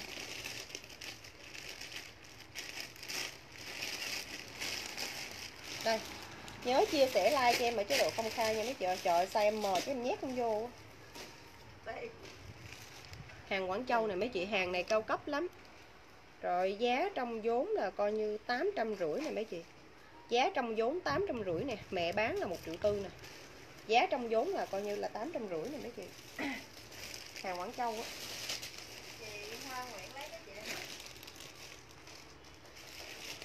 Rồi ok chị Hoa Nguyễn nha.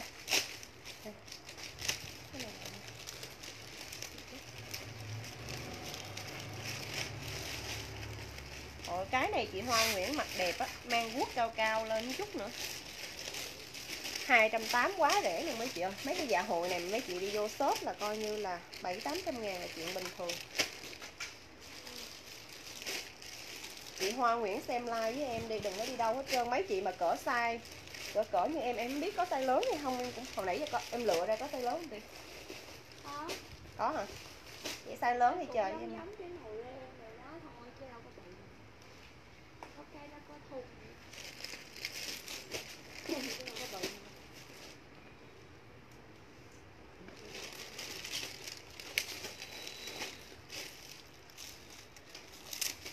Trời ơi, nghĩ sao có bao nhiêu năm đâu ta. Mà từ lúc chị bán shop là năm lên đây là năm 2017, 2016, 20 cuối năm 2015 là lên đây rồi. Ở Bình Dương lên. Đây nhiêu? Này 2019 mới có 2 năm mấy chứ mấy bay. 15 lên tới đây 19. 4 năm rồi bộ. Cuối năm 2015 thì tao tính, tại vì giờ cũng chưa hết. Cho 2016 đi. 2016 gần 3 năm rồi. Mà trời ơi nó tăng size dễ sợ luôn.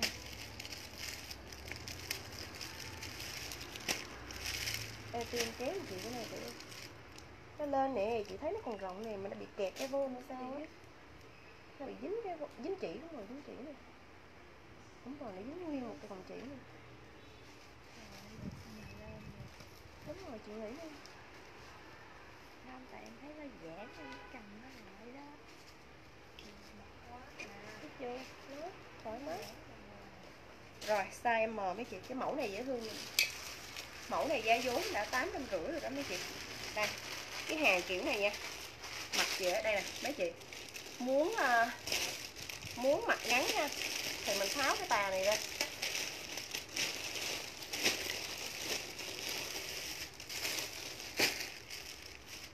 Ê, tôi gỡ cái này gỡ. 1 trong 2 cái gỡ được rồi. Chị, cái này đâu có gỡ được, cái này nó phá lại luôn rồi nè. Nó quá lại luôn. Ngày xưa chị bán cái mẫu gỡ được mà. Rồi đó mấy chị. Mẫu lạ. Em đang mặc nè. Một bên là nó dài ha, còn một bên là nó như thế này nha. Giá của mẫu này á, là em sale cho mấy chị còn 250 luôn đi. Sale cho mấy chị còn 250 luôn đi, nhưng mà nhỏ hơn em xíu đi. Nhỏ hơn em một xíu nha. Lát nữa chị thích cái nào thì chị chốt giùm em, có gì em báo size cho. Cái mẫu này là ngực em mà là 90, eo 80 là em mặc vừa y luôn rồi đó. Em mặc vừa khít luôn á. Chị nào mà nhỏ hơn em một xíu là mặc đẹp luôn ha. Mẫu này sale cho mấy chị còn 250 luôn nha. 250 luôn, hàng Quảng Châu, Châu Cấp luôn mấy chị. Mặc nè, màu đen ghê chưa. Rồi 250.000 mẫu em đang mặc nha. Em qua mẫu nha. Em qua mẫu ha.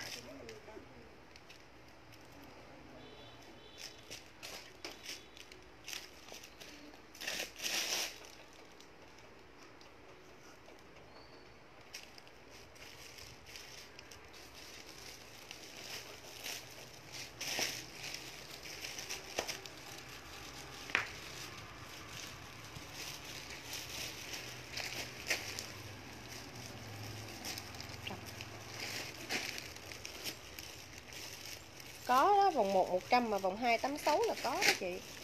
Chờ đi. Chờ em coi thử nha. Thế chị đợi em xíu nha, tại vì like cái hàng má em phải thử vô mà mẫu toàn nhỏ nhỏ không, thử vô mặt nó cực. Mấy cái hàng phơm bự bự cỡ em cầm vô nè.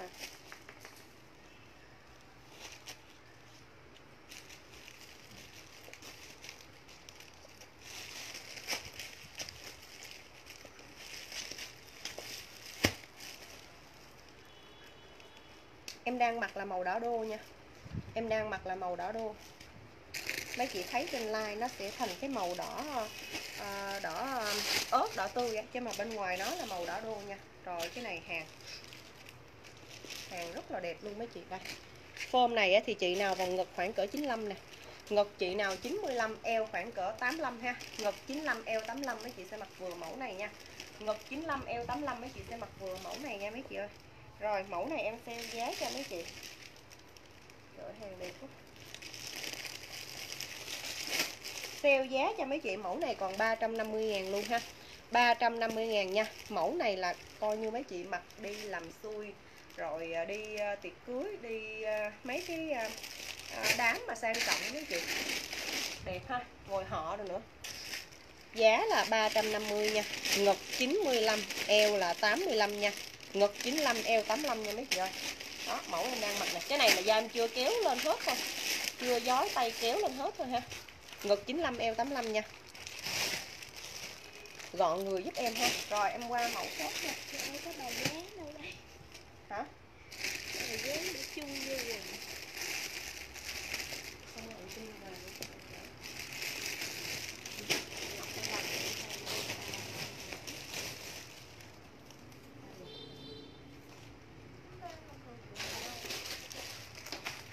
Trời ơi á, ngu á. Mày dặm vô nhà hả? Chịu không nổi luôn á trời. Cái này một bãi nữa. Mấy bãi luôn á chị. Không phải một bãi đâu. Dẫu ơi, Cô cứu. Gọi điện alo đi. Rồi ok chị bé Tư Thái nha, mẫu 350. Gọi điện. Không có khách kiếm. Cái gì để xài hoài vậy? Này cái mẫu này cũng dễ thương nè.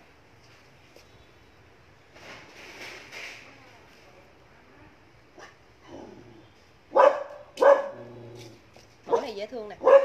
Mẫu này là coi như ngực chị 95, 95, 96 ok luôn nè. Co giãn ha, nó co giãn thoải mái nè. Eo coi như là 85 cũng được nè.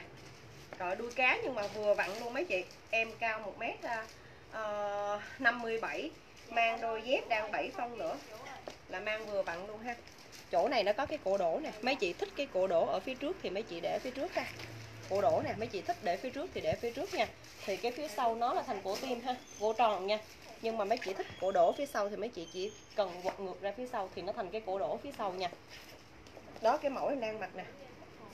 Giá 350 luôn ha mấy chị. Giá 350 luôn nha, 350 nha. Rồi ok chị Tiến Võ lấy cái mẫu em đang mặc ha. Ok chị Tiến Võ đẹp dễ thương lắm. Mẫu này nó vừa y luôn nè, không cần phải cắt. Nó có cái cổ đổ nữa. Rồi 350 ok chị Tiến Võ lấy mẫu em đang mặc nha. Tạm biệt mọi người, em đi đây. Bắt dán lâu ghê. Qua đắp rồng. 5 đồng. Dễ tới. Dễ tới. Dễ tới. Dễ nói. Dễ tới hết. Dễ tới hết. Sao bà ông vẫn còn có nhìn nó phải biết kêu như vậy. Tôi biết kêu. Nó kêu Tiên ơi. Tiểu đi, không phải vậy.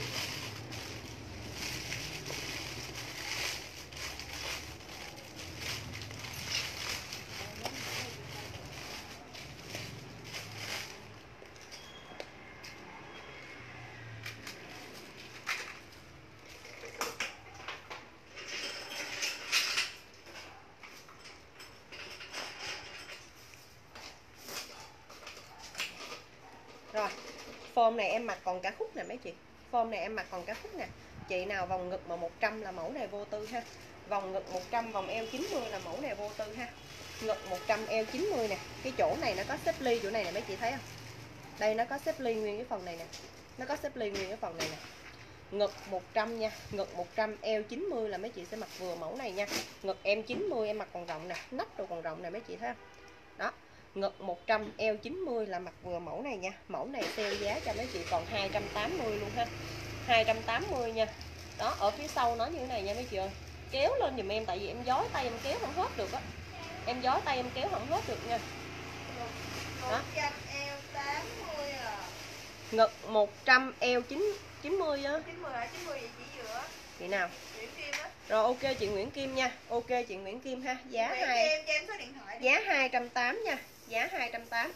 Rồi ok chị Nguyễn Kim, mẫu màu tím nha. Cho em số đuôi đi chị. Rồi. Chị Nguyễn Kim cho em 4 số đuôi điện thoại đi.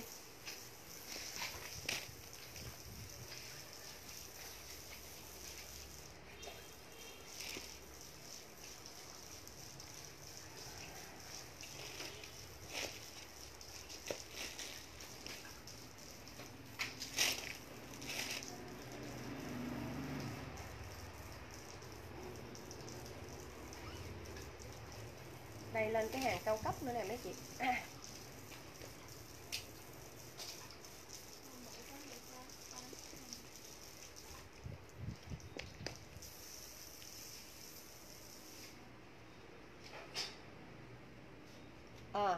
Sẵn tiện em nói luôn, hàng của mẹ em là hàng shop á mấy chị. Hàng shop thành thử là treo mẫu rồi đó, nên là đôi lúc nó sẽ bụi ở trên vai với cổ áo, nó sẽ hơi bị bụi ở phần này. Một số mẫu nó sẽ bị bụi thôi, còn những một số mẫu mà ví dụ mình vẫn để trong bịch đó thì nó không sao. Một số mẫu thì nó bị bụi thì mấy chị về mấy chị chịu khó giặt lại giúp em. Với lại là vì trưng rồi nên là có khách vô thử ra thử vô, mấy chị đôi lúc nó sẽ bị lỗi chút đỉnh, chẳng hạn ví dụ như nó xước một chút xíu hoặc là nó rớt một hai hột đá thì mong mấy chị thông cảm, tại vì giá em sale rẻ cực kỳ luôn rồi mấy chị. Chị nào á, mà ở Quy Nhơn á, mấy chị biết, hoặc là mấy chị ở Gia Lai á, shop Phụng 62 Tăng Bạc Hổ á, là nếu như chị nào là biết là hàng shop mẹ em rất là cao cấp mấy chị, nên là em sale giá cực kỳ rẻ rồi. Khi nhận hàng về mấy chị có lỗi chút đỉnh thì mong mấy chị bỏ qua. Chứ còn mà chị nào mà ví dụ như cái kiểu là giống như là hay soi từng chút một á, nói trời ơi tôi bỏ ra mấy trăm ngàn á mà mua đồ á mà sao nó bị lỗi vậy là không chấp nhận, thì em khuyên mấy chị không nên mua những cái hàng này nha. Tại vì em nói trước là hàng shop là đôi khi nó sẽ bị chút đỉnh cái này cái kia do khách thử ra thử vô đó mấy chị. Rồi mẫu em đang mặc nè, em đang mặc ha, là vòng ngực mấy chị khoảng cỡ vòng ngực mấy chị khoảng cỡ 95 nha, eo mấy chị khoảng cỡ 80 82, ngực 95 eo 80 82. Mấy chị coi nè, hàng thiết kế nè, nó vừa chuẩn, nó vừa form luôn, cao 1m57 nha, mà mang dép 7 phân nữa là vừa chấm đất là vừa y luôn mấy chị. Trời ơi, về không có cần phải cắt một cái gì lên trên hết trơn, đẹp cực kỳ luôn.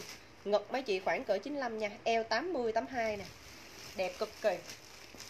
Cái này kéo lên nha, em chưa kéo lên. Rồi ở trên này nó có một cái nút gài nữa nè, ở trên này nó có cái nút gài này. Rồi mấy chị kéo cái dây kéo lên nha, tại vì em kéo tay không có hết lên được. Đó, trên này là lắp lưới nè mấy chị ha, dễ thương cực kỳ luôn. Mẫu này sale cho mấy chị giá còn 350.000 nha. Rồi form này chị nào mà vừa cỡ form em mấy chị hốt cái này về đi, đẹp lắm luôn á. Sale còn 350.000, form này cực kỳ đẹp luôn, màu đen nữa. Mà bên này là cái vải thun nè mấy chị, bên này là vải thun nè, rồi nó làm cho người mình rất là gọn. Nhớ mặc mấy cái mẫu này là phải mặc quần jean mà nâng cái jean á, cái quần jean của mình có không ta? Cái quần đâu?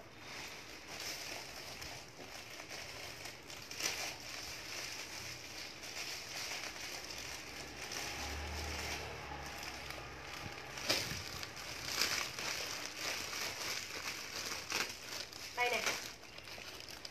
Mấy chị mặc đồ mà đi tiệc, mặc dạ hội hoặc là đầm rồi đó. Rồi ok chị Thúy nha, mặc đầm mặc dạ hội rồi đó, mấy chị phải mặc cái quần jean như này nè. Chị nào mà ở nhà có rồi thì mấy chị cứ việc sử dụng. Tại vì jean nó thường là mình đi tiệc á, mà nếu mặc thì nó không cần phải mua nhiều đâu, mỗi chị có 1-2 cái là ok rồi. Còn nếu như chị nào mà chưa có thì em khuyên mấy chị nên sắm một cái đi, nên sắm một cái mình để sẵn ở trong nhà đó, khi nào đi tiệc thì mình lấy ra mình mặc. Cái này là cứu cánh cho chị em phụ nữ khi mà đi tiệc á, ok lắm luôn á. Tại vì bình thường á mình lúc nào cũng có nặng mỡ này kia hết trơn á, mình mặc cái này nhớ là phải mặc kéo lên tới ngực vậy nè. Mấy chị có nhớ chị nào mà hay mặc quần jean, mấy chị mà nhất là những chị mà ví dụ như ở quê á, mấy chị không có kiểu là mấy cái thời trang rồi nó chưa có cập nhật về tới mình á, thành thử mấy chị không có biết. Mấy chị thường mặc cái quần tới ngang rốn vậy đúng không, nó không có mấy cái gọng này nè. Cứ đi tiệc mình cứ mặc giày xong rồi nó cứ cuộn lên, ngồi lên cuộn xuống là nó cứ cuộn tròn cái quần này nè, nó làm cho một cục này, rồi cái mỡ nó dồn cho một cục lên. Khi mà mình đứng dậy bắt buộc mình phải kéo cái quần nó lên đúng không. Mặc mấy cái đó nó xấu mà nó mất thẩm mỹ nữa. Còn cái quần jean này nè mấy chị là nó kéo lên tới ngực luôn. Mấy chị chỉ việc lấy cái áo ngực mấy chị phủ ra bên ngoài thôi, nó không có dồn mỡ chỗ này nữa, nó lên tới cao trên này luôn, nó không có dồn mỡ chỗ này. Thường mấy chị mặc cái quần ở dưới này mình đẩy lên tới đây là chỗ này nó dồn nguyên một mỡ nè. Ở này nó có 4 cái gọng silicone, nó làm cho cái quần nó chống cuộn, nó không có bị cuộn. Mà cái gọng này nè mấy chị mặc á, mấy chị không có sợ mà nó chọt vô người rồi đâu gì hết trơn á. Cái gọng nhựa dẻo nha, nó gọi là gọng silicone á. Cái giá của cái quần này có 90.000, nó rẻ lắm. Nên chị nào mà ở nhà mà mình có giống cái dạng này rồi thì không cần mua, tại vì mua phí. Mình đi tiệc mấy lâm đâu, một năm mình đi tiệc, một tháng mình đi tiệc chừng 1-2 lần thôi. Thành thử chị nào mà có 1 đến 2 cái là ok rồi. Còn nếu như chị nào mà chưa có thì em khuyên nên lấy cái dạng quần như thế này nè, mình mặc nó ok lắm. Em có size tới size 2XL luôn. Size 2XL là mấy chị tầm khoảng cỡ 70kg là mặc vừa đó. Từ size L cho tới size 2X. Hay lắm, cái quần gen này mặc rất là ok luôn. Giá 90 thôi. Chị nào mà lấy quần ở mấy chị cho em ký chiều cao đi, em lấy cho, hoặc là mấy chị cho em cái vòng bụng á. Cái vòng bụng này nè là em lấy size cho. Size nó có L, XL và 2X. L, XL và 2X nha. L là mấy chị tầm khoảng cỡ 60kg trở xuống, cao cỡ 1m55. L là tầm khoảng cỡ 60kg, cao 1m55. Size XL là mấy chị tầm khoảng cỡ 60 cho tới 65kg. Size 2XL là mấy chị từ 65 cho tới 70kg. Còn chị nào mà ví dụ như khoảng cỡ 63-64kg mà bụng bự quá thì phải lấy lên size 2X. Nhưng mà cái này nhớ là mặc, tại vì gen cho mình mặc đẹp, do đó khi mấy chị mặc nó sẽ ôm nha, nhưng mà đẹp không sao hết. Nó sẽ ôm sát vô khi mà mình mặc qua cái phần hông nè. Tại vì nó gen bụng, do đó khi mấy chị mặc qua phần hông nó sẽ hơi khó kéo. Mấy chị cứ chịu khó mấy chị kéo cho em. Nó sẽ hơi khó kéo ở cái phần hông, nhưng mà mấy chị cứ chịu khó kéo cho em. Chứ đừng có qua cái phần hông nha, trời ơi chết rồi, cái quần này nó bị chặt quá. Không phải, khi mà mấy chị kéo qua được cái hông rồi mấy chị lên vùng bụng, nó siết lại cái vùng bụng của mình rất là đẹp nha.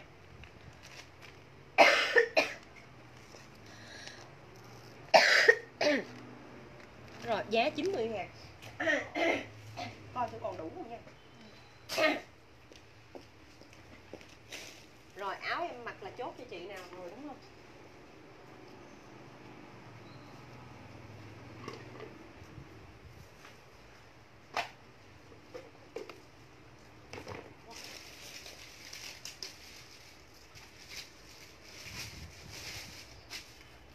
Đi tiệc á mấy chị phải có gen. Mấy chị mà không mặc gen là không được đâu. Thậm chí em đây mà coi như đi tiệc là phải 1 lần 2 cái gen luôn, chứ không phải một cái nữa. Một cái gen quần như vậy ở bên trong, và một cái gen bộ là gen từ ở phía dưới lên cho tới ngực luôn á. Một cái gen bộ ở phía bên ngoài nữa. Phải gen 2 cái vậy nó mới siết eo ọt rồi vô được.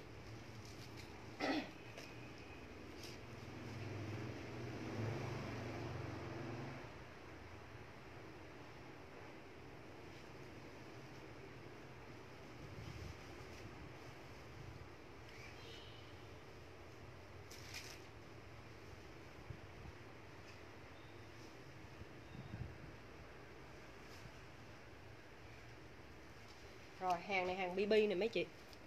Hàng BB nè. Mẫu em mặc hết rồi nha chị ơi. Mẫu em mặc là chốt cho chị. Chốt cho chị nào ta? Chị Thúy nha. Mẫu em mặc hết rồi. Rồi em đang mặc nè. Đó em đang mặc ha. Cái này thì chị nào vòng tại vì hàng vôn nó không co giãn với chị. Em là ngực em là 90 ha. Em cao 1m, vòng ngực 90, em cao 1m55, 1m57, nặng 55kg. Thì cái mẫu này em mặc nó hơi rộng một chút xíu.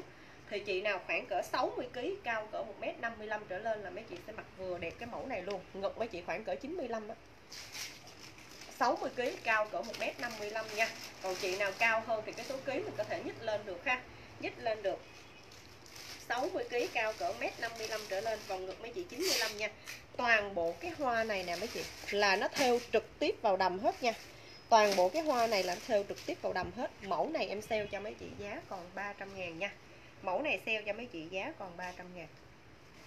Cái hoa này là thêu trực tiếp vào đầm hết nha. Đó. Sale còn 300 nha mấy chị ơi. Chất của nó là dạng vôn đó. Chất nó là vôn nha. Rồi chị Tiến Võ lấy rồi, ok chị Tiến Võ nha. Ok chị Tiến Võ lấy mẫu em đang mặc nha. Ok chị ha.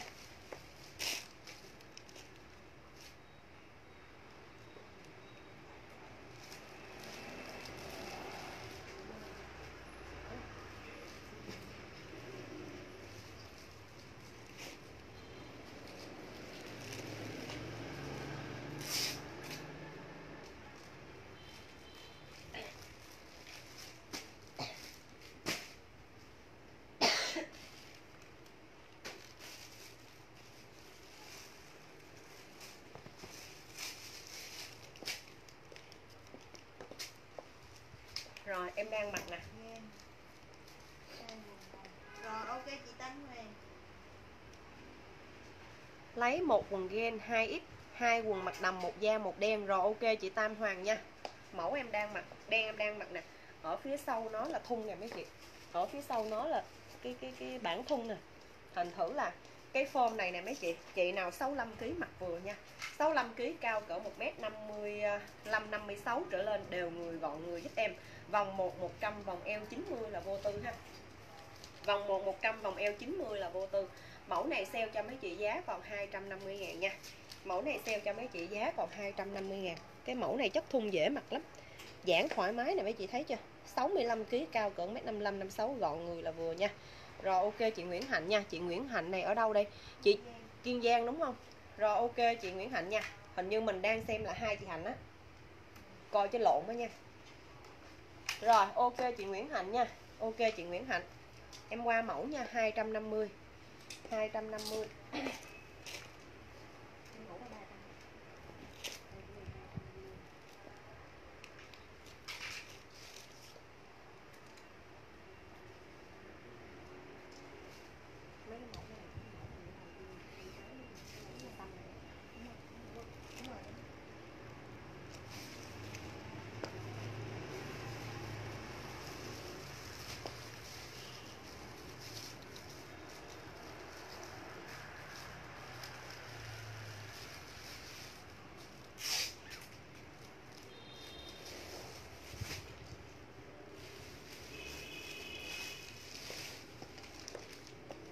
Rồi em đang mặc nè mấy chị.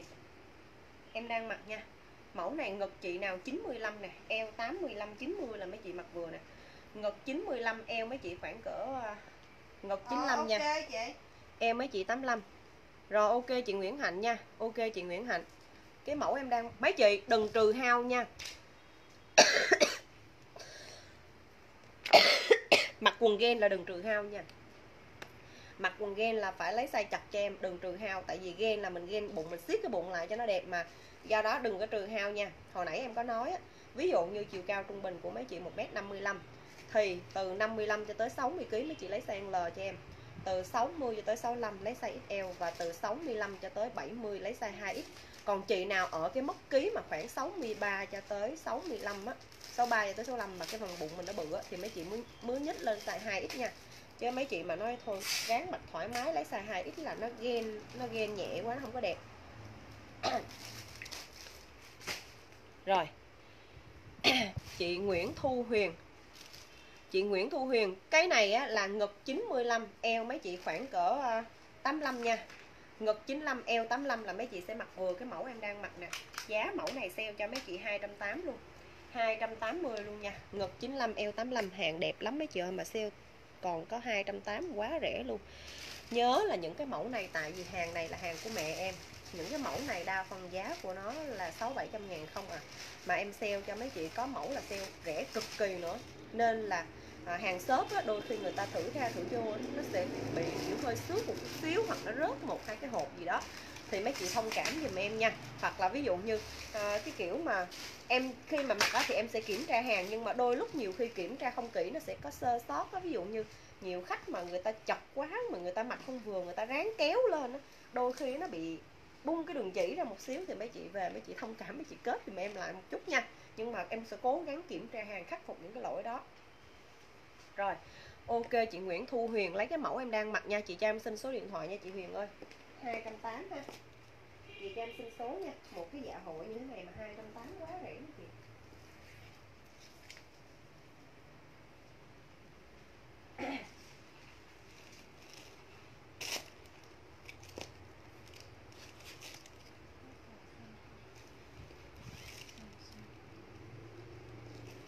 Trà xăm phải đặt về, trà xăm hiện tại em hết rồi. Trà xăm thì phải đặt về nha chị ơi, chứ em hết hàng rồi. Trà xăm là cái trà cao xăm hôm bữa trước em giới thiệu đó, đúng không? Để coi thử ông chồng em hình như ông uống hình như còn. Hình như còn dưới kìa. Uống 2-3 hũ rồi. Hũ này hũ thứ 3 rồi, để em coi thử còn không, rồi em đưa lên cho mấy chị coi nha. Coi thử phải cái loại này không.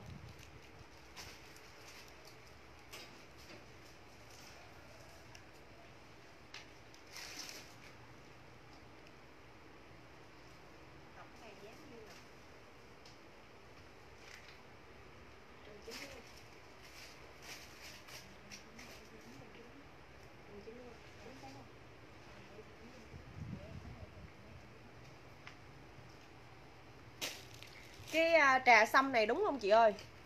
Chị nào hỏi này chị Samsung. Trời ơi, Samsung, đúng trà sâm Samsung luôn nè.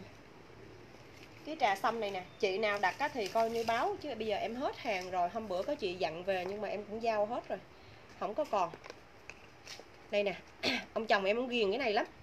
Em thì ít uống, em chỉ uống cái sâm mà sâm nước á. Em uống cái sâm nước mà hàng của Hàn Quốc nhưng mà nhập từ Mỹ á, em hay uống cái loại đó. Còn cái loại này là ông chồng em không hay uống. Do là mấy chị biết sao? Ổng làm bên xây dựng á mấy chị, là coi như thay vì trà đá thì em không cho ông uống trà đá mà em cho uống cái này. Em cho uống cái này nè, cứ dặn là một buổi ví dụ như ông hay làm á, là thường á nha, nếu như mà mình uống á thì mình pha một cái muỗng cà phê nhỏ mấy chị, một muỗng cà phê ha, mình pha rồi với một cái ly mà 330 ml nước á, mình pha từ 1 đến 2 muỗng cà phê cho cái ly 330 ml nước. Còn nếu như một muỗng thì mình pha nửa cái ly đó thôi, là mình uống nước ấm, pha với nước ấm mình uống ha. Còn ông chồng em á thì cái kiểu là ông uống mà theo cái kiểu giải khát, do đó là ông pha nguyên một cái ca dạng ca này, ca giữ nhiệt á, ổng pha nguyên cái ca này nè, cái ca này là khoảng 1,5 lít nước. 1,5 lít nước là ông cho khoảng 3 muỗng. Tại vì là uống theo cái kiểu uống pha loãng, uống giống như trà đá vậy đó, là ông pha 3 muỗng xong rồi là cho đá bi vô, là uống cái kiểu là giải khát. Là một ngày là làm 2 bình như vậy nè, một ngày là ông làm 2 bình như vậy đó, là 6 muỗng, nên hao lắm, nhanh hết lắm. Cái này là ông chồng em là ông hay uống, chứ em thì em ít uống cái này. Mà hỏi thử là có ví dụ như giữa uống trà đá uống cái này nè, nhưng mà uống cái này nó khỏe nha, uống cái này nó rất là khỏe luôn mấy chị. Làm coi như là thấy nghe ông nói vậy, chứ còn em hôm bữa trước em có dùng thử qua 1-2 lần, nhưng mà em tại vì chắc 1-2 lần là thử mình không có cảm nhận được. Nhưng mà ông chồng em thì ông thích cái này, hết một cái là ông nói có nữa hay không. Bữa nay bỏ trà đá rồi là uống qua cái này nè. Đó là nó vừa tốt cho sức khỏe. Chị nào mà hay ở nhà mà cái kiểu uống giải khát hàng ngày, hoặc là chồng á mà đi làm cái gì mà mệt đó mấy chị cho mấy ông uống cái này nè, sâm này nè, thì nó không phải là sâm nguyên chất 100%. Ví dụ như nó từ cái rễ sâm, hôm bữa trước em đọc, tại vì cái này nó tiếng Hàn không à, nó là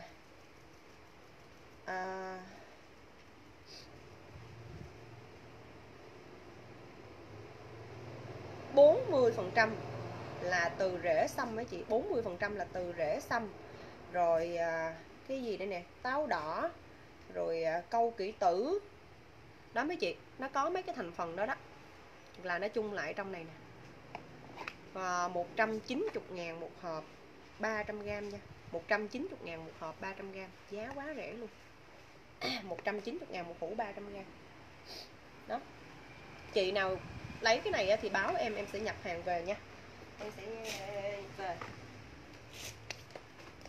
Rồi áo em đang mặc nha, chị Thu Huyền cho chị một quần mặc váy 55kg, cao 1m6. Ok chị Thu Huyền ha.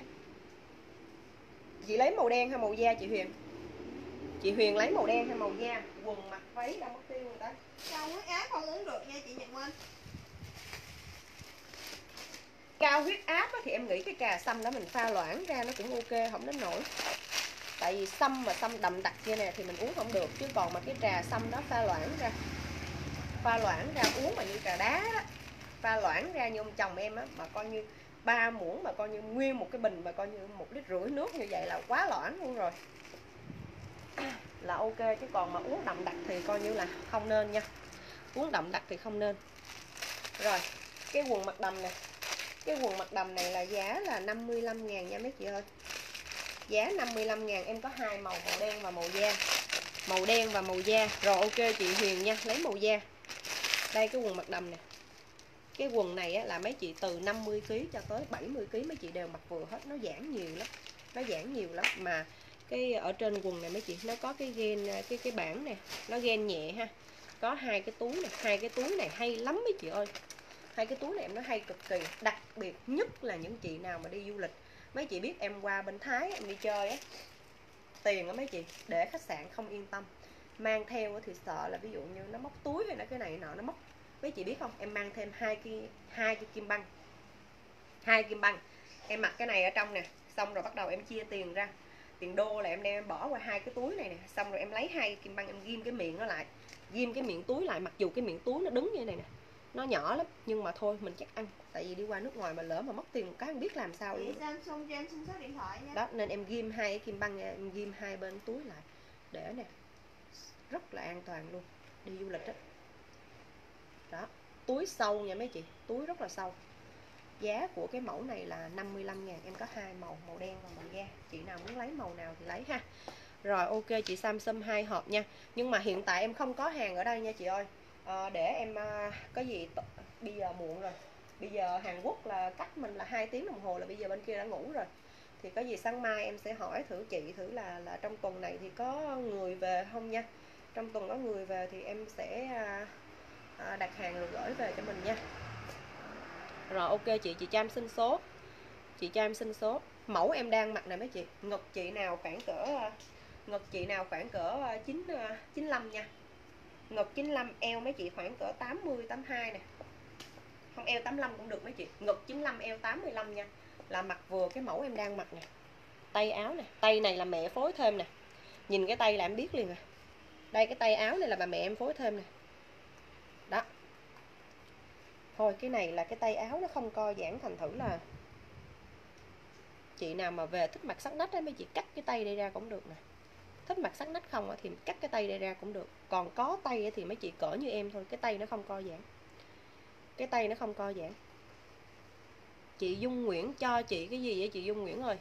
Mẫu này mấy chị thôi cỡ như em thôi ha, 56 kg thôi, 56 57 kg, cao cỡ 1m55 thôi ha.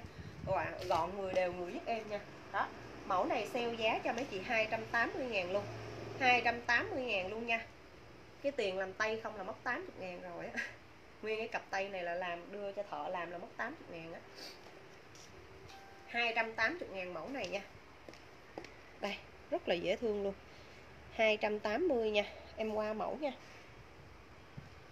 Chị Dung Nguyễn cho chị ba là cái gì vậy chị Dung Nguyễn ơi? Em đang mặc là 280. Rồi ok chị Samsung nha, em để ý. Ok chị Samsung. Để có gì em về rồi em biết, em về rồi em chốt nha. Sáng mai em hỏi chị em thử khi nào có người về.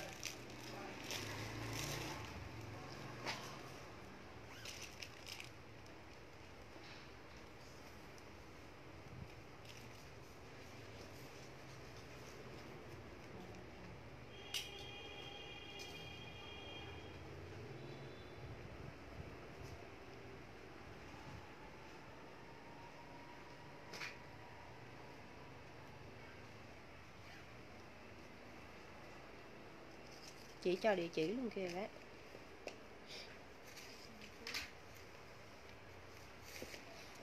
Rồi, mẫu em đang mặc nè.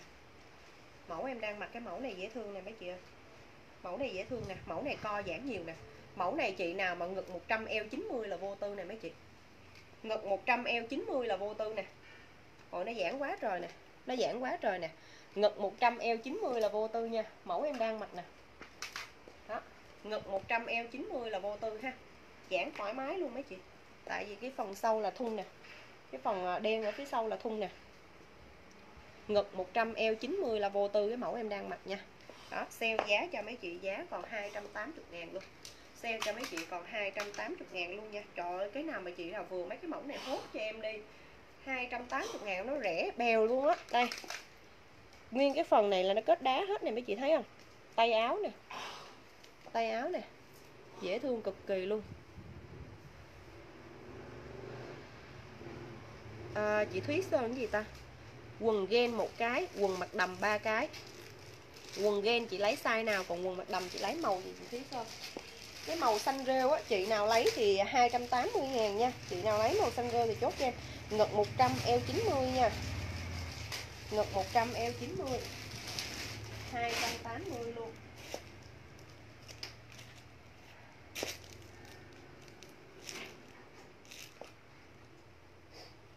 Hàng Quảng Châu nha mấy chị. Mẫu này hàng Quảng Châu nha.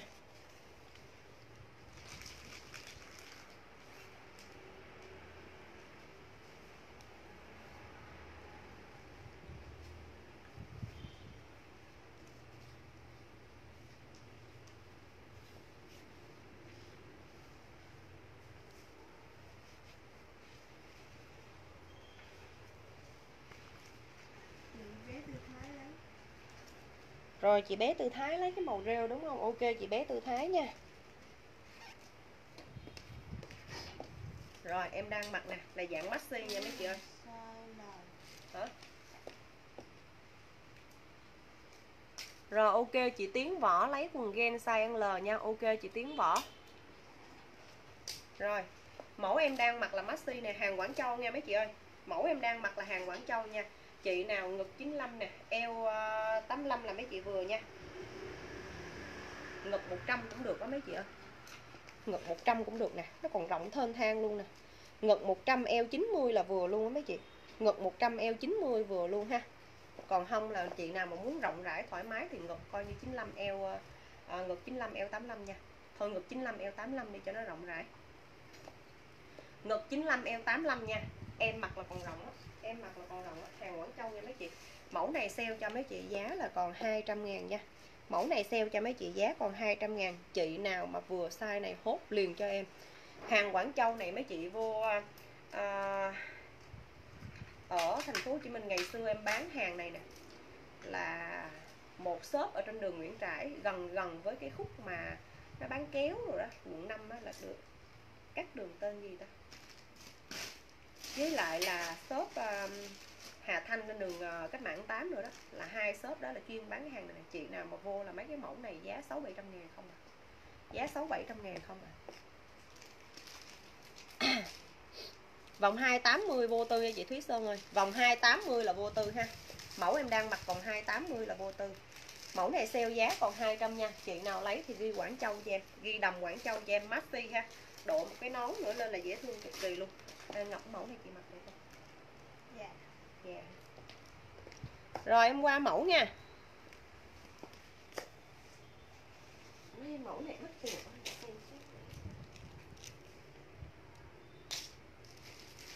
Trời ơi, thêm một cái hàng xuất sắc nữa. Chắc chết. Hàng này mà chị Tiến Võ nhìn là ghiền BB nha. Mạc BB nè.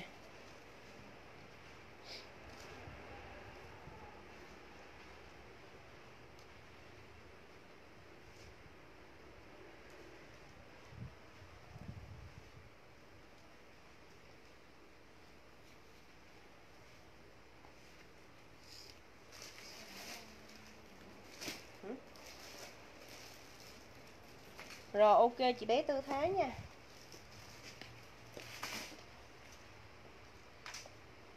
Nói thiệt đó chứ cái hàng BB á, mặc cái nào vô là đẹp cái đó. Mặc cái nào vô là đẹp cái đó hết. Đây nè mấy chị. Đó, bông nè. Cái hàng của nó nhẹ nhàng mà đụng cái nào vô là đẹp. Đó, phía sau nè mấy chị. Thấy đẹp ghê chưa? Mẫu này sale cho mấy chị giá còn 350 nha. Hàng BB là không có cửa, không có cái giá dưới 1 triệu đâu mấy chị ơi. Hàng BB là không có cửa dưới 1 triệu đâu. Mà mấy chị mua giày là coi như mấy chị hời, được hời, giá hời quá trời quá đất luôn á. Hả? Rồi ok chị Tiến Võ nha. Đó, mẫu này sale cho mấy chị 350, đẹp cực kỳ luôn. Hàng BB là không có cửa dưới 1 triệu đâu mấy chị. Rồi ok chị Nhật Minh nha. Ôi đẹp. Ở dưới cái váy ở dưới nè, nó có cái phôi ren nữa, chị Tiến Võ thấy rõ phía dưới không? Cái chân váy ở phía dưới nó cũng đẹp nữa. Rồi ok chị Nguyễn Thu Huyền. Chị Nguyễn Thu Huyền lấy cái quần gen nữa kìa gái. Chị lấy size gì? L, XL hay 2X?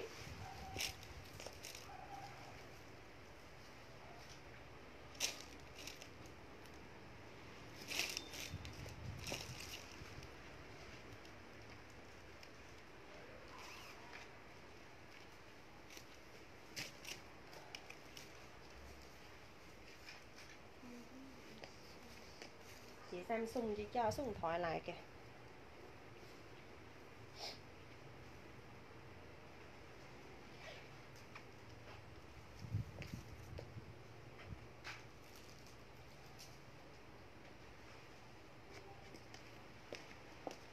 Rồi mẫu em đang mặc nè, màu tím ha, mẫu em đang mặc. Cái này vòng ngực mấy chị khoảng cỡ 95 nha. Ngực 95, eo mấy chị khoảng cỡ 80 85 ha. Ngực 95, eo 80 85 nha. Em đang mặc màu tím nè. Ngực 95, eo 80 85 nha mấy chị ơi.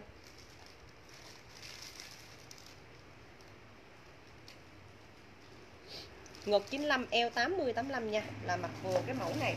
Cái mẫu này nó hơi bị sờn ở cái phần này một xíu nha. Cái mẫu này nó hơi bị sờn cái phần này một xíu, giống như là bị cái miếng gai hay cái miếng gì mà ở đây nó dính vô xong mình gỡ ra đó. Mấy cái miếng dán á mấy chị. Mấy cái kiểu sờn kiểu vẽ mấy chị về mấy chị lấy cái lưỡi lam á mấy chị cào cào cái nó hết liền à. Nó hết ha. Rồi mẫu này sale giá cho mấy chị còn 190.000 luôn. Trời ơi, sale coi như rẻ quá trời quá đất luôn. Đó. Hàng mới tinh luôn nha mấy chị, mà nó hơi bị sờn ở phía bên đó thôi. Sale cho mấy chị còn 190 luôn. Ngực 95 nha. Ngực 95, eo khoảng cỡ 85 là vừa mẫu này nha. Sale giá 190 nha. Rồi em qua mẫu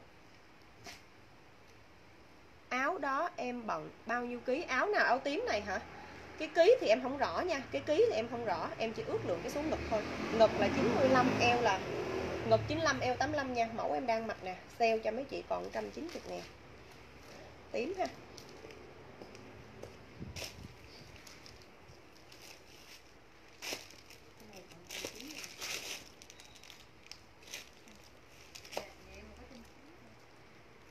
Bị sờn ngay chỗ cái ngực đó. Bán đại đi.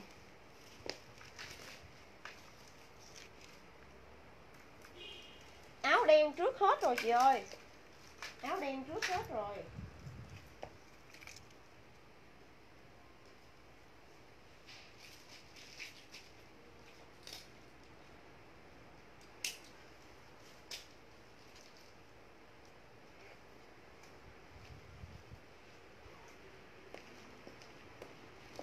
Rồi mẫu em đang mặc nè. Mẫu em đang mặc nè. Ngực 95, eo 85 nha. Mẫu em đang mặc nè. Ngực 95, eo 85 nha mấy chị. Hàng thiết kế nè. Hàng thiết kế nè. Ngực 95, eo 85 nha. Đó. Mẫu này sale giá còn 300 luôn mấy chị ơi. Mẫu em đang mặc sale còn 300 luôn nha. Hàng thiết kế. Ngực 95, eo 85 ha. Ngực 95, eo 85 nha. Mẫu này sale cho mấy chị còn 300 dạ hội nha mấy chị ơi.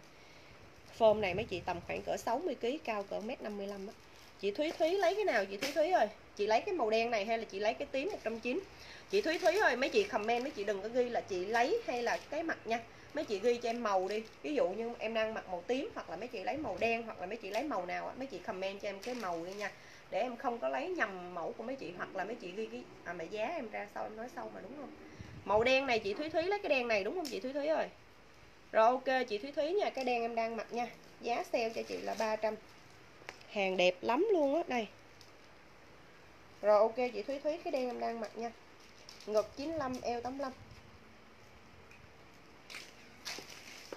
Giá 300.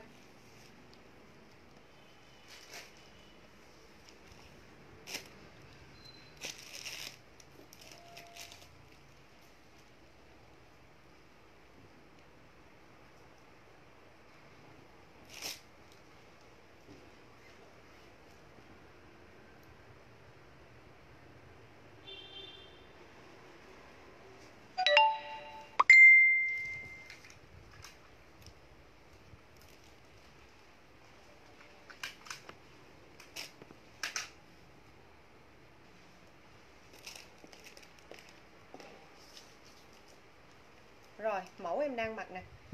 Mấy chị cỡ ký như em thôi nha. Cỡ ký như em thôi. Vòng 190, eo 80 nha. Vòng 190, vòng eo 80, cỡ ký như em thôi ha. Mẫu này sale cho mấy chị giá còn 180.000 nha. Ngực 90, eo 80, sale giá là còn 180.000. Mẫu này mấy chị mà cỡ ký như em là mặc đẹp nè.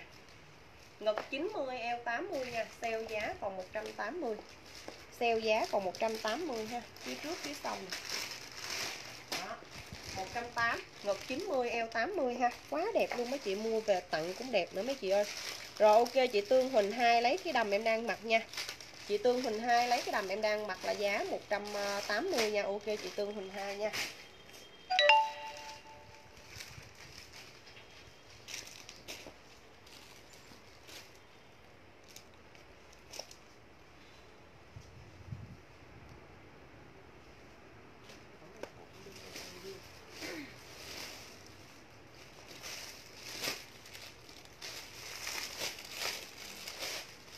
Chị Tương Huỳnh 2 cho em để số điện thoại đi. Tại vì chị chưa có chốt lần nào nên em cũng có luôn số á.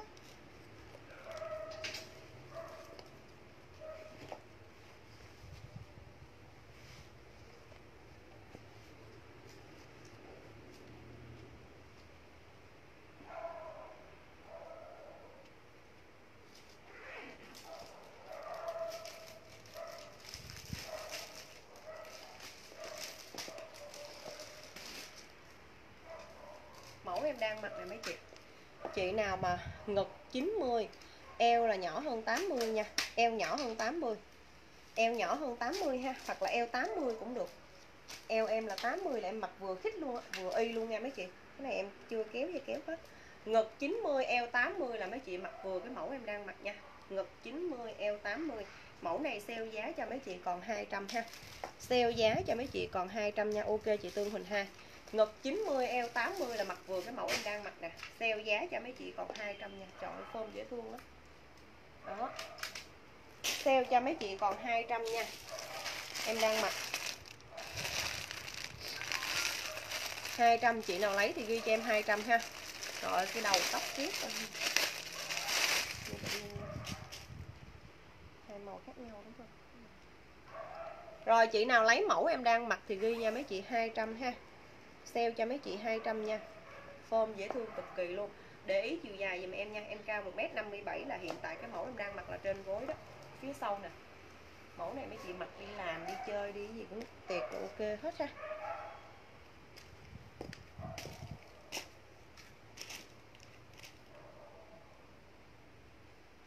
Có hai màu nha. Màu em đang mặc là màu 1 ha mấy chị. Còn cái này là màu số 2 nè. Màu số 2 nè, cái màu 1 nó hơi thiên về màu hồng một chút, còn cái này màu xanh nha. Nó có hai màu, 1 và 2 nha. Chị nào lấy cái nào thì chốt cho em ha, 1 và 2. Cái màu xanh em cầm là 2. Còn cái em đang mặc, em mặc hồi nãy là cái màu nó cái nền màu hồng. Vòng 1 90, vòng eo 80. Đây nè, cái nền nó là nền hồng nè, là cái em mặc nè. Một cái hồng, một cái xanh nha.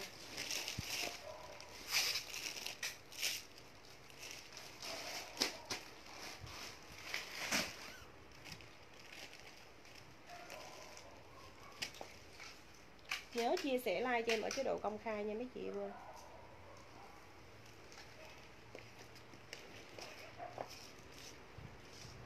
Xanh coban em đang mặc. Xanh coban em đang mặc nha. Ngực 95.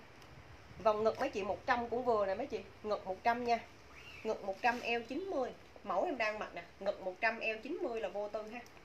Ngực 100 eo 90 nha. Mẫu em đang mặc nè. Sale giá cho mấy chị còn 180.000 luôn. Xanh coban nha. Sale cho mấy chị còn 180. Hàng này hàng Việt Nam nha mấy chị ơi. Sale cho mấy chị còn 180 ha. Ngực 100 đổ lại ha. Eo 90 đổ lại. Đó, xanh coban nha. Xanh coban, mẫu này mặc đi tiệc rồi là vô tư ha mấy chị. 180. Rồi. Ok chị Tương Huỳnh 2 lấy mẫu em đang mặc nha.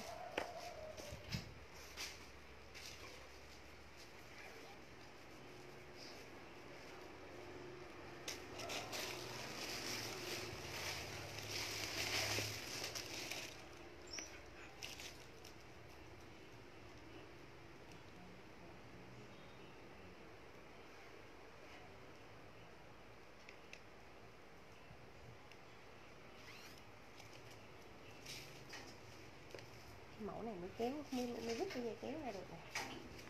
Cái tà thấy cho mình để chị nhớ được. Chị bán cái hàng này.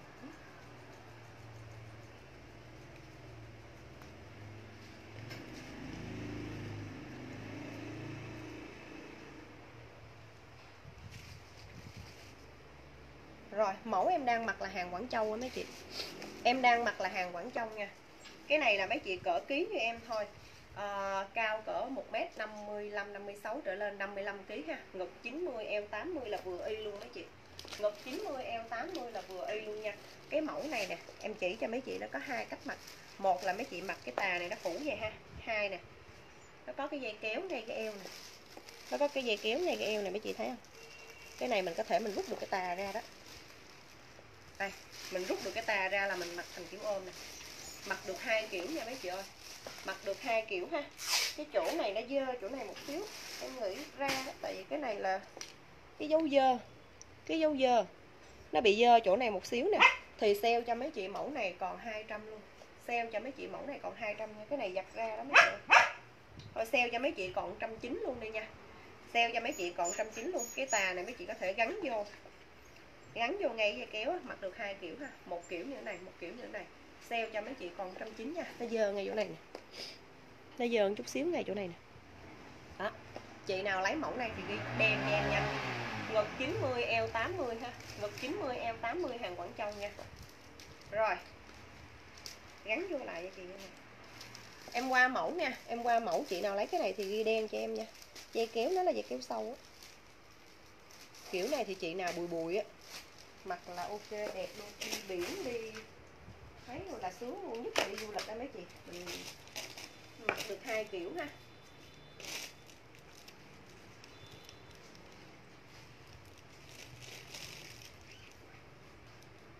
Rồi một cái hàng Quảng Châu nữa nè mấy chị. Hàng này hàng mắc tiền nè,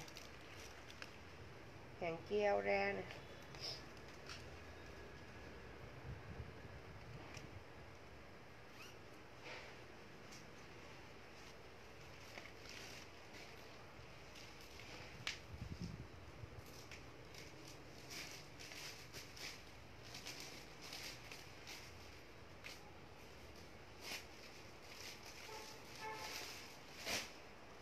Bấm giá rồi.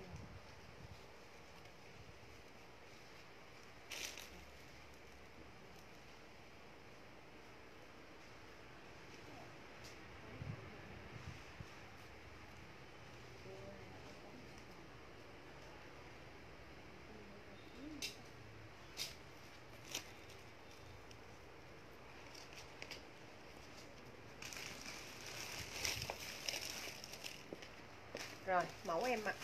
Hàng này hàng Quảng Châu nha mấy chị ơi. Hàng này hàng cao cấp Quảng Châu nha, hàng Kiao á. Rồi. Mẫu em đang mặc nè. Chị nào mà hay mặc hàng Quảng Châu là mấy chị nhìn mấy cái ren này là mấy chị nhìn ra liền rồi. Mấy chị nhìn ra hàng Quảng Châu, hàng xịn liền rồi. Đó, mẫu em đang mặc nè. Ngực chị nào 95 eo 85 là vừa ha. Ngực 95 eo 85 nha. Mẫu này em mặc còn rộng. Mẫu này em mặc còn rộng. Ngực 95 eo 85 là vừa nha mấy chị ơi. Mẫu này sale giá cho mấy chị còn 300.000 nha. Mẫu này là giá vốn của nó là khoảng cỡ 570 580 gì đó. Tại vì hàng này ngày xưa em bán shop em có nhập về. Sale cho mấy chị giá còn 300 nha. Ngay chỗ cái này mấy chị có thể phối cái thắt lưng cho em. Phối cái thắt lưng cho em, tại vì ngày xưa bán shop cũng có tư vấn cho khách bán kèm theo cái thắt lưng ngay chỗ này nè. Hồi em bán cái mẫu này mạnh lắm, nó có tới 3 màu ren như thế này lận. Màu trắng, màu kem này và một cái màu đỏ nữa, nó có tới 3 màu ren lận. Mà hình như mẹ bà hết rồi sao. Cái này mấy chị phối với cái thắt lưng mà bản bự á, đẹp lắm. Mấy chị phối ngay chỗ này nè. Cái thắt lưng bản bự nha, tại vì bản bự em hết rồi, em còn bản nhỏ không, để em phối đỡ cho mấy chị xem. Đó, mấy chị mua về phối cái thắt lưng bản bự rất là đẹp. Rồi ok chị Nguyễn Hạnh nha. Ngực 95 eo 85 là vừa nha. Sale cho mấy chị giá là còn 300.000, rẻ lắm luôn á. Rồi giá mà 300.000 là quá rẻ luôn. Hàng còn tem mạc đầy đủ luôn mấy chị, đây nè. Nó còn tem mạc đầy đủ nè. Giá mà giá nhập á mấy chị lên mấy cái trang web Trung Quốc mấy chị coi mấy cái mẫu này nè. Là giá nhập của nó là 500 mấy rồi đó. 57 58 gì đó.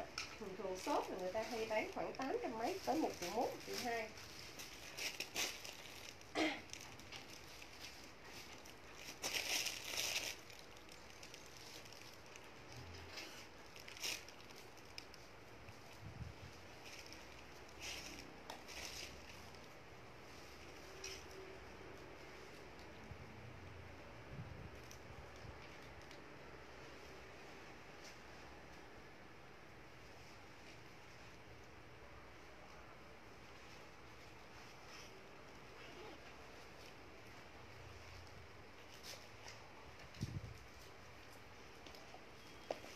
Rồi em mặc cái xanh đen hàng thiết kế nha.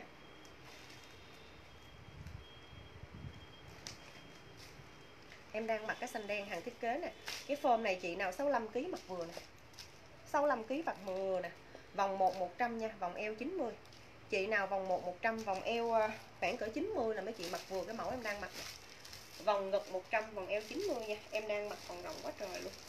Vòng 1 100, vòng eo 90. Chị nào 65 kg mà cao cỡ 1m56 57 trở lên gọn người á. Mẫu này sale cho mấy chị giá còn 350.000 nha. 350.000. Hàng này mà mấy chị vô cái shop trên đường Cách Mạng tháng 8 mà shop khoảng 700 mấy, số 700 mấy á. Số 700 mấy hay 600 mấy gì đó, là cái hàng này là khoảng 1 triệu 1, 1 triệu 2. cái shop dạ hội á. Đó, mẫu này nha, xanh đen. Rồi ok, em chốt cho chị Nguyễn Kim nha. Ok, em chốt cho chị Nguyễn Kim. Chị Nguyễn Kim cho em xin số điện thoại nha.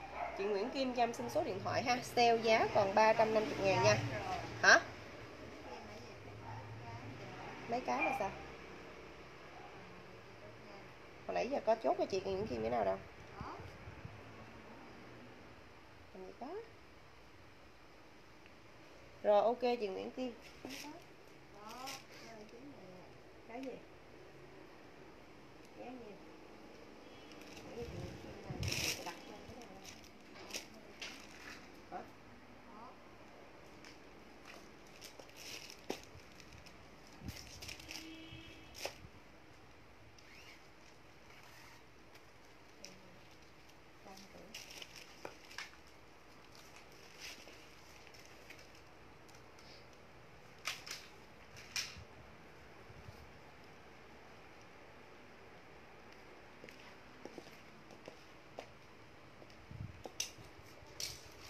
À có một cái rồi hả? Rồi, mẫu em đang mặc mấy chị, hàng kim tuyến nha. Mẫu em đang mặc. Hàng này hàng kim tuyến nè mấy chị ơi, hàng kim tuyến nè. Đó, mẫu em đang mặc nha. Ngực chị nào khoảng cỡ 95 nha, eo 85. Ngực 95, eo 85 mấy chị sẽ mặc vừa mẫu này nha. Ngực 95, eo 85 ha mấy chị. Mẫu này sale giá cho mấy chị là còn 200 ha. Sale giá cho mấy chị còn 200 nha. Ngực 95, eo 85 ha. Đó, em đang mặc này, em kéo cái dây kéo chưa hết đó mấy chị ơi. Em kéo dây kéo chưa hết đó. Ngực 95, eo 85 nha, sale còn 200. Rồi em qua mẫu nha. Cái form này thì nó gần ngang mắt cái chân nha mấy chị. Cái kiểu là giống như đầm dài á, chứ không phải là dạ hội nha. Đầm dài chứ không phải là dạ hội.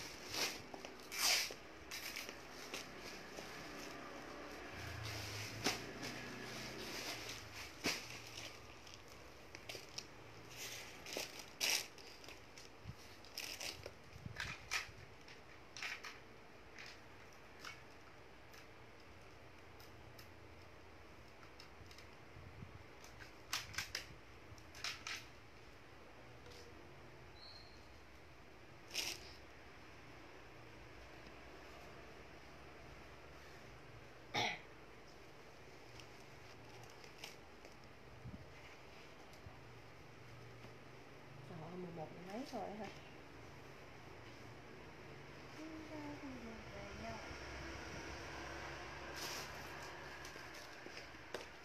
Rồi, mẫu em đang mặc nè. Ngực 90, eo 80 thôi, cỡ như em thôi ha. Ngực 90, eo 80 nha. Rồi cái màu tím than này mấy chị. Màu tím than này, dễ thương cực kỳ. Ngực 90, eo 80 nha.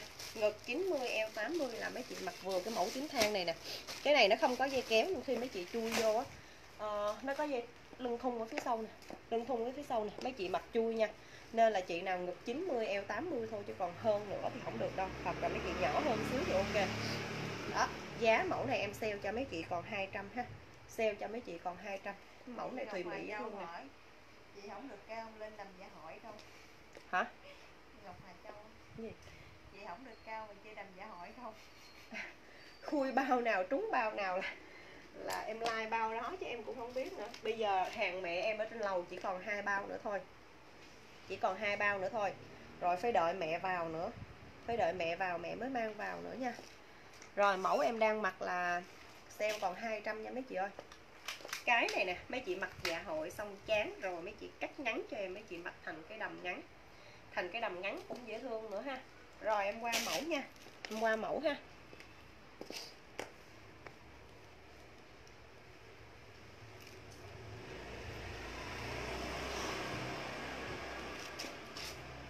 Đây, cái mẫu này má em cũng làm tay nè.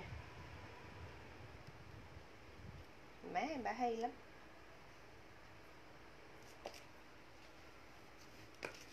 Má chồng em mát tay cực kỳ mấy chị. Làm cái gì cũng giỏi hết trơn. Trồng cây, trồng bông, trồng hoa cũng vậy. Ở trên sân thượng á, mà cây mấy chị trồng mà một trái xoài mà chắc nó bằng, nó to bằng cái đầu của em bé vậy đó. Mà quá trời, mà cái cây xoài nó cao bằng người mình chứ mấy, thậm nó cao bằng người mình nè. Mà cái thân cây mấy chị nó bằng cái cổ tay nè. Mà một cây xoài chắc cũng phải là mười mấy 20 trái vậy. Cái trái mà nó bằng cái đầu của em bé, nó bằng cái bàn tay nè, nó bằng cái bàn tay của mình vậy nè. Trồng mít, rồi trồng củ sắn, trồng ổi, trồng chanh. Trời ơi, kính thưa các loại trái cây mà trái nào nó cũng ra trái hết trơn. Cây nào nó cũng ra trái hết á. Sambuche nữa. Rồi em đang mặc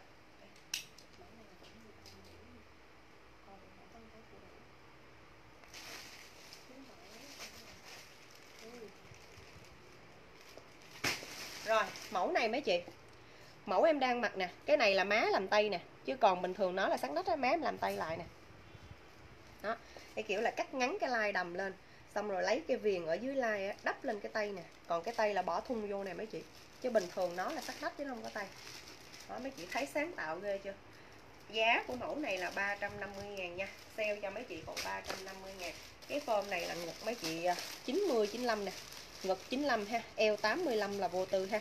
Ngực 95, eo 85 là vô tư. Cao cỡ 1m57, mang giày 7 phân, không cần cắt gì hết trơn. Vừa khít luôn. Ôi dễ thương cực kỳ luôn mấy chị. Đây, phía sau nè. Phía sau nè. 350.000 nha. Cái đầm dạ hội đây ha. 350.000 nha. Cổ đổ. Cái cổ này thì chỉ ở phía trước thôi, không có phối được phía sau. Cổ đổ nha. Đó, rồi em qua mẫu ha. Em qua mẫu nha.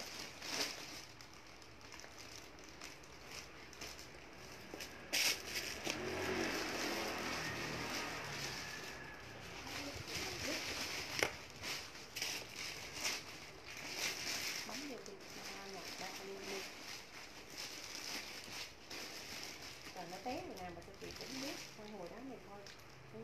Nó nói mà xuống làm vậy nó đi cả đường. Nó đói bụng cái gì? Thì nó đói đó là nó chịu ăn, nó đói chờ 3-4 giờ. Nào nó ăn giờ không có chính xác á. Có 10 giờ dùng ăn sáng thì 1-2 giờ cũng ăn trưa. Rồi. Mẫu em đang mặc mấy chị, trời ơi đẹp lấp lánh luôn nè. Đẹp lấp lánh ánh ban mai luôn. Đó, form này chị nào 60 kg là vô tư này ha. 60 kg cao cỡ 1m55 là vừa y luôn nè. Giá sale cho mấy chị là còn 180 luôn. Còn 180.000 luôn. Rồi mẫu đẹp xuất sắc luôn ha. Đó, sale cho mấy chị còn 180. 60 kg cao cỡ 1m55 nha. Vòng ngực khoảng cỡ 95 97 nè. Eo là 90 nè. Ngực 95 97, eo 90 nha. 180 ha. 180 nha. Đen, chị nào lấy cái mẫu này thì chốt cho em đen ha. Đen giá 180. Đó, thun co giãn thoải mái mấy chị. Rồi.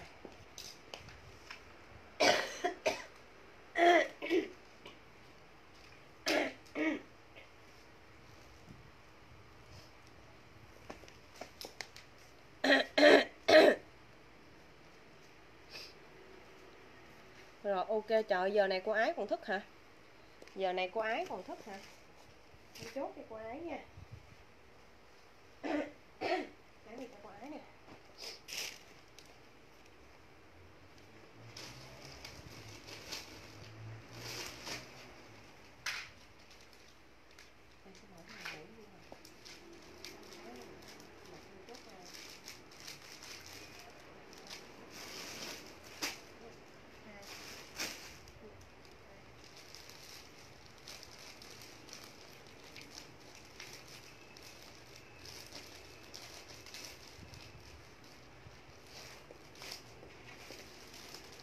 Hết rồi mấy chị ơi, mẫu đó hết rồi. Rồi em đang mặc nè. Cái hồi nãy nó có một cái sát nách, còn cái này là nó tay ngắn nha mấy chị, tay ngắn nha. Tay ngắn. Cái form này nó nhỏ hơn cái form hồi nãy. Form này nó nhỏ hơn form hồi nãy nha. Hàng này là hàng cao cấp Quảng Châu đó mấy chị ơi. Hàng cao cấp Quảng Châu đó. Hàng cao cấp Quảng Châu này mấy chị ơi. Hàng này có 570, 560, 570, 580 gì ở trong vốn. Em sale cho mấy chị là giá còn 200 nha. Cái này là cỡ size em thôi. Vòng 190, vòng eo 80 thôi nha. Vòng 190, vòng eo 80. Mẫu này là dạng maxi nha mấy chị. Dạng maxi ha. Ngực 90, eo 80 nha, maxi. Ủa vậy hả cô? Ngực 90, eo 80 nha, maxi nha. Giá là 200, sale cho mấy chị còn 200 ha. Cái này thì cỡ như em nha. Rồi con biết cô hụt cái BB hồi nãy đúng không? Cái BB hồi nãy mà con sale giá 350, có cái bông ngay cổ đúng không? Mẫu đó lấy lên đẹp quá trời quá đất luôn.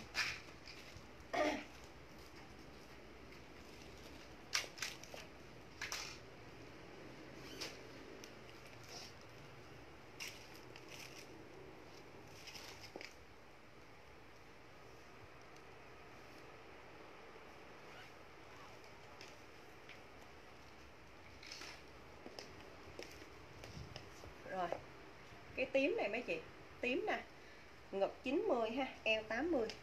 Ngực 90 eo 80, ngực 90 eo 80 là em mặc hơi rộng rãi một chút á. Cái này chị nào mà ngực cái này thoải mái một xíu nữa nè, ngực 92 93 cũng được nè. Em còn rộng nè mấy chị. Em còn rộng nè. Ngực 92 93 cũng ok đó. Eo 85 cũng được nha. Mẫu em đang mặc nè. Giá em sale cho mấy chị còn 200 luôn. Em sale cho mấy chị còn 200 luôn nha, dạ hội. Em sale cho mấy chị còn 200 luôn. Chị Tương Huỳnh 2, chị lấy cái em đang mặc là hả? Mày coi lại đi, eo 76. Ngực 86, eo 76. Vậy hả? Hay gì 86? Ngực 86, eo 76. Chị Tương Huỳnh 2 lấy cái tím hay là cái hàng Quảng Châu 200 hồi nãy chị Tương Huỳnh 2 ơi. Chị lấy cái nào? Chị Tương Huỳnh 2 lấy cái hàng Quảng Châu 200 hồi nãy hay là cái tím? Rồi ok chị Tương Huỳnh 2 lấy cái tím nha. Ok chị Tương Huỳnh 2 lấy cái tím em đang mặc nè.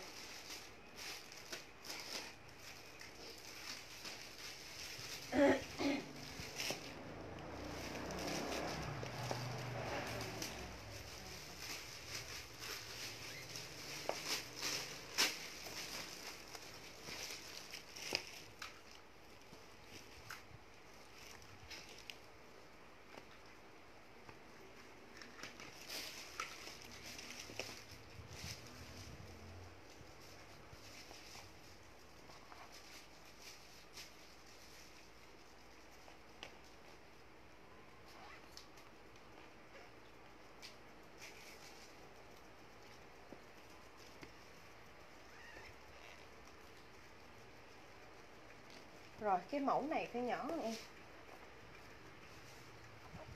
Cái mẫu này mấy chị phải nhỏ hơn em mà. Em mặc nó, hoặc là mấy chị mặc gen vô, cỡ em nhưng mà mặc gen vô là ok. Tại vì em không có gen đồ gì hết, nên nó hơi ôm, với lại có một bộ đồ ở trong này nữa. Đó, mẫu này sale giá cho mấy chị còn 250.000 luôn nha. Sale giá cho mấy chị còn 250.000 luôn. Nó kết đá nguyên hết cái phần này luôn nè mấy chị. Nó kết đá nguyên hết phần này luôn nè. Vòng ngực mấy chị 90 là ok ha. Eo mấy chị dưới 80 nha. Eo dưới 80 ha. Mẫu này sale cho mấy chị giá còn 250.000 luôn. Trời ơi cô gì ta? Chị Hoa Nguyễn quận 7 á, mẫu này mà chị lấy là ok luôn, hoặc là chị Ngân Trương á. Đó. Ngực 90, eo mấy chị khoảng cỡ 75 76 là mấy chị mặc mẫu này đẹp lắm luôn á. Rồi, giá là 250.000 nha, 250.000. Hàng quá xuất sắc luôn mấy chị ơi. Đó, kết đá nguyên cái phần này mà coi như em bán sale cho mấy chị có 250. Rồi. Chị nào lấy thì chốt cho em ghi 250 nha. Ghi 250, em còn mấy mẫu nữa là hết rồi, em kết thúc like luôn nha mấy chị ơi. Buồn rồi. Ngủ rồi.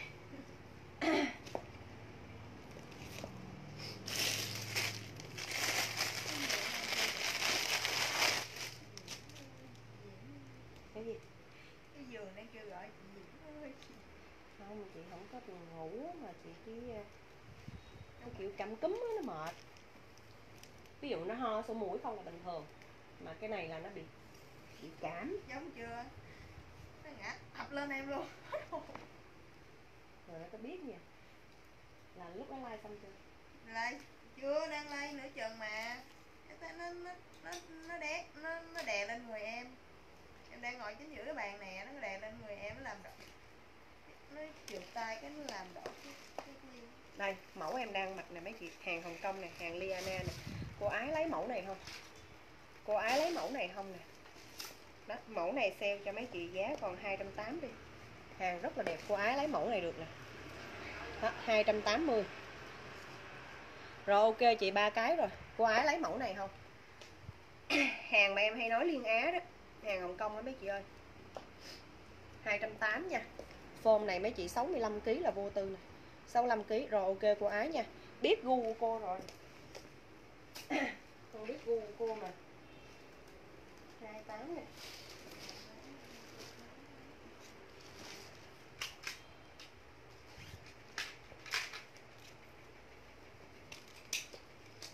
Hôm nào mà con like á, cô còn á, cô đem cô hôm nào mà nói like đầm mẹ, cô chốt lên cô nháy lên cho con nè. Để con thấy cái mẫu nào là con hú cho.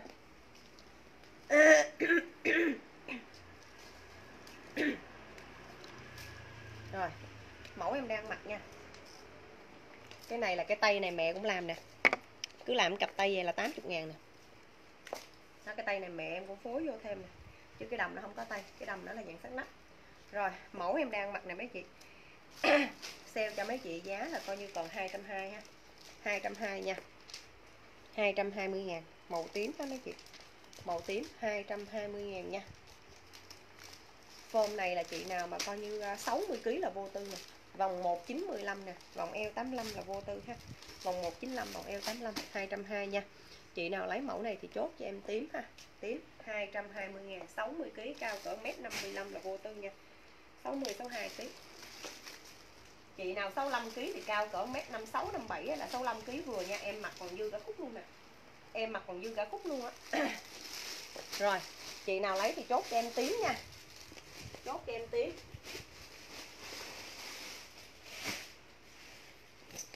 Có cái mẫu này nó đẹp mà nó hơi bị xù lông.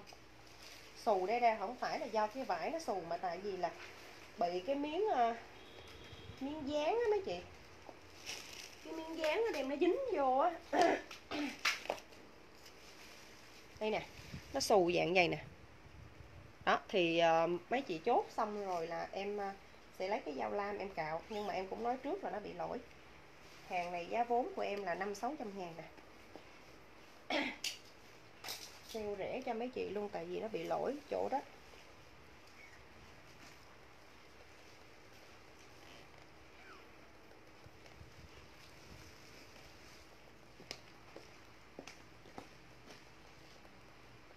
Đẹp cực kỳ luôn mấy chị, đi tiệc đồ là đẹp cực kỳ luôn nha. Sale cho mấy chị giá còn 200. Mẫu này không có giá đó đâu. Mấy chị mặc đi tại vì là mình nhìn cái đầm mình cảm thấy khó chịu thôi, chứ còn bình thường mấy chị cầm về mấy chị mặc đi tiệc là coi như mới tinh duy luôn á. Nó chỉ bị xước cái phần bên vai chỗ này chút xíu nè. Hồi nãy em đưa cho mấy chị xem đó. Sale cho mấy chị giá còn 200 ngàn nha. Em đứng cận cảnh cho mấy chị xem nè. Đó. Hàng này hàng thiết kế nè, mà sale cho mấy chị giá 200 thôi. Mẫu này mấy chị mặc đi tiệc rất là đẹp. Cỡ như em thôi ha. Ngực 90 eo 80 ha. Ngực 90 eo 80 nha. Ngực 90 eo 80 hoặc là ngực 92 lên một xíu cũng được. Ngực 90 eo 80 nè. Còn kéo lên được nữa ha. Kéo lên tới đây nè. Đó rồi, hết kéo lên, em kéo lên hết rồi đó. Ngực 90 eo 80 nha. Sale cho mấy chị mẫu này còn 200, quá đẹp luôn. Quá đẹp luôn nha. Rồi ok, chị Tương Huỳnh 2 lấy cái mẫu em đang mặc nữa nha. Đó, kệ nó bị lỗi chút đỉnh thôi nhưng mà mấy chị mua được giá nó rẻ cực kỳ luôn. Rồi ok mấy chị nha. Còn cái nào không? Cái hồng nữa không? Về đang cầm.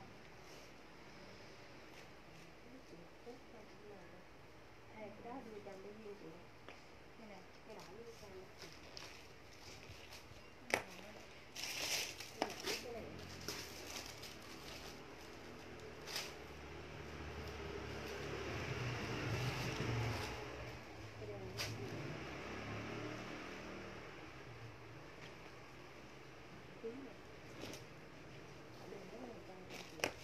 Cái đèn này làm gì?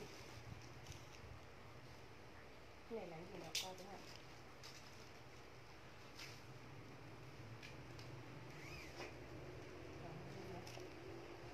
Rồi. Để cuối sợ. Rồi.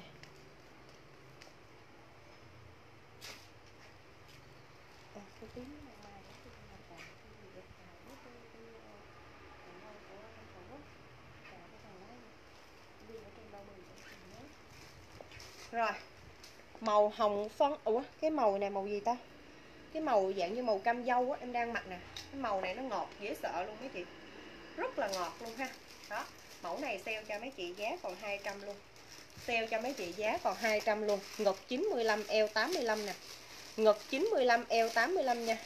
Chị Nguyễn Hạnh lấy cái nào chị Nguyễn Hạnh thôi. Cái em đang mặc là màu cam. Rồi ok chị Nguyễn Hạnh nha. Giá 200.000. Trời ơi nó định da dễ sợ mấy chị. Da chị nào mà sáng sáng một xíu là mặc định da dễ sợ luôn. Rồi ok chị Nguyễn Hạnh lấy mẫu này nha, em hết rồi. Sale mấy chị còn 200.000. Đó, đẹp cực kỳ luôn. Ngực 95, eo 85 là vô tư.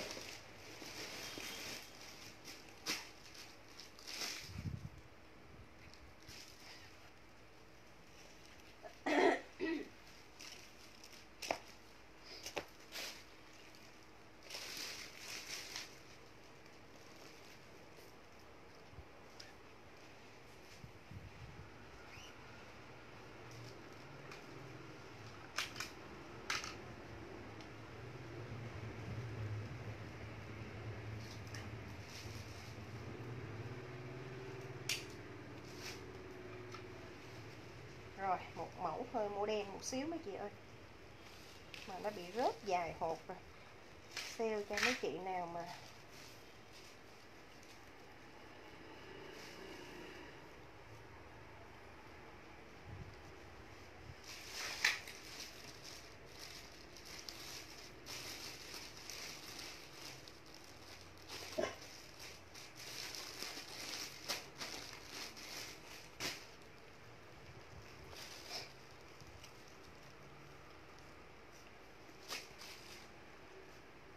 nó được gì nhỉ?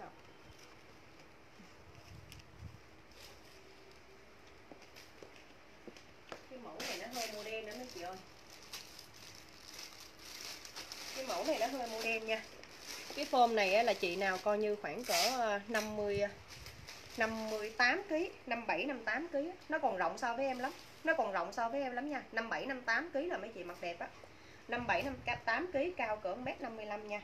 Đó, cái mẫu này nó màu đen nhưng mà nó bị rớt bên dưới đây đầy đủ hết rồi. Nó rớt chỉ có 2 hột chỗ này nè mấy chị thấy không? Nó rớt 2 cái hột chỗ này nha. Nó rớt 2 cái hột chỗ này thôi. Mẫu này em sale cho mấy chị giá rẻ luôn. Sale cho mấy chị còn 180 đi ha.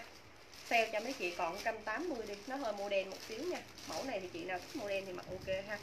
Da trắng trắng, hoặc là mấy chị nào mà bôi cái kem body của em lên á là trắng tuyệt vời, mặc rất là đẹp luôn. Sale cho mấy chị còn 180.000 mẫu này nha. Đó. Form này mấy chị bự bự hơn em xíu. Ngực 95 là ok ha. Ngực 95, eo 85 là ok mẫu này. Hoặc là cỡ như em cũng được nha. Cỡ như em cũng được. Rồi, sale 180.000. Nó bị rớt 2 cái hộp ở này nha.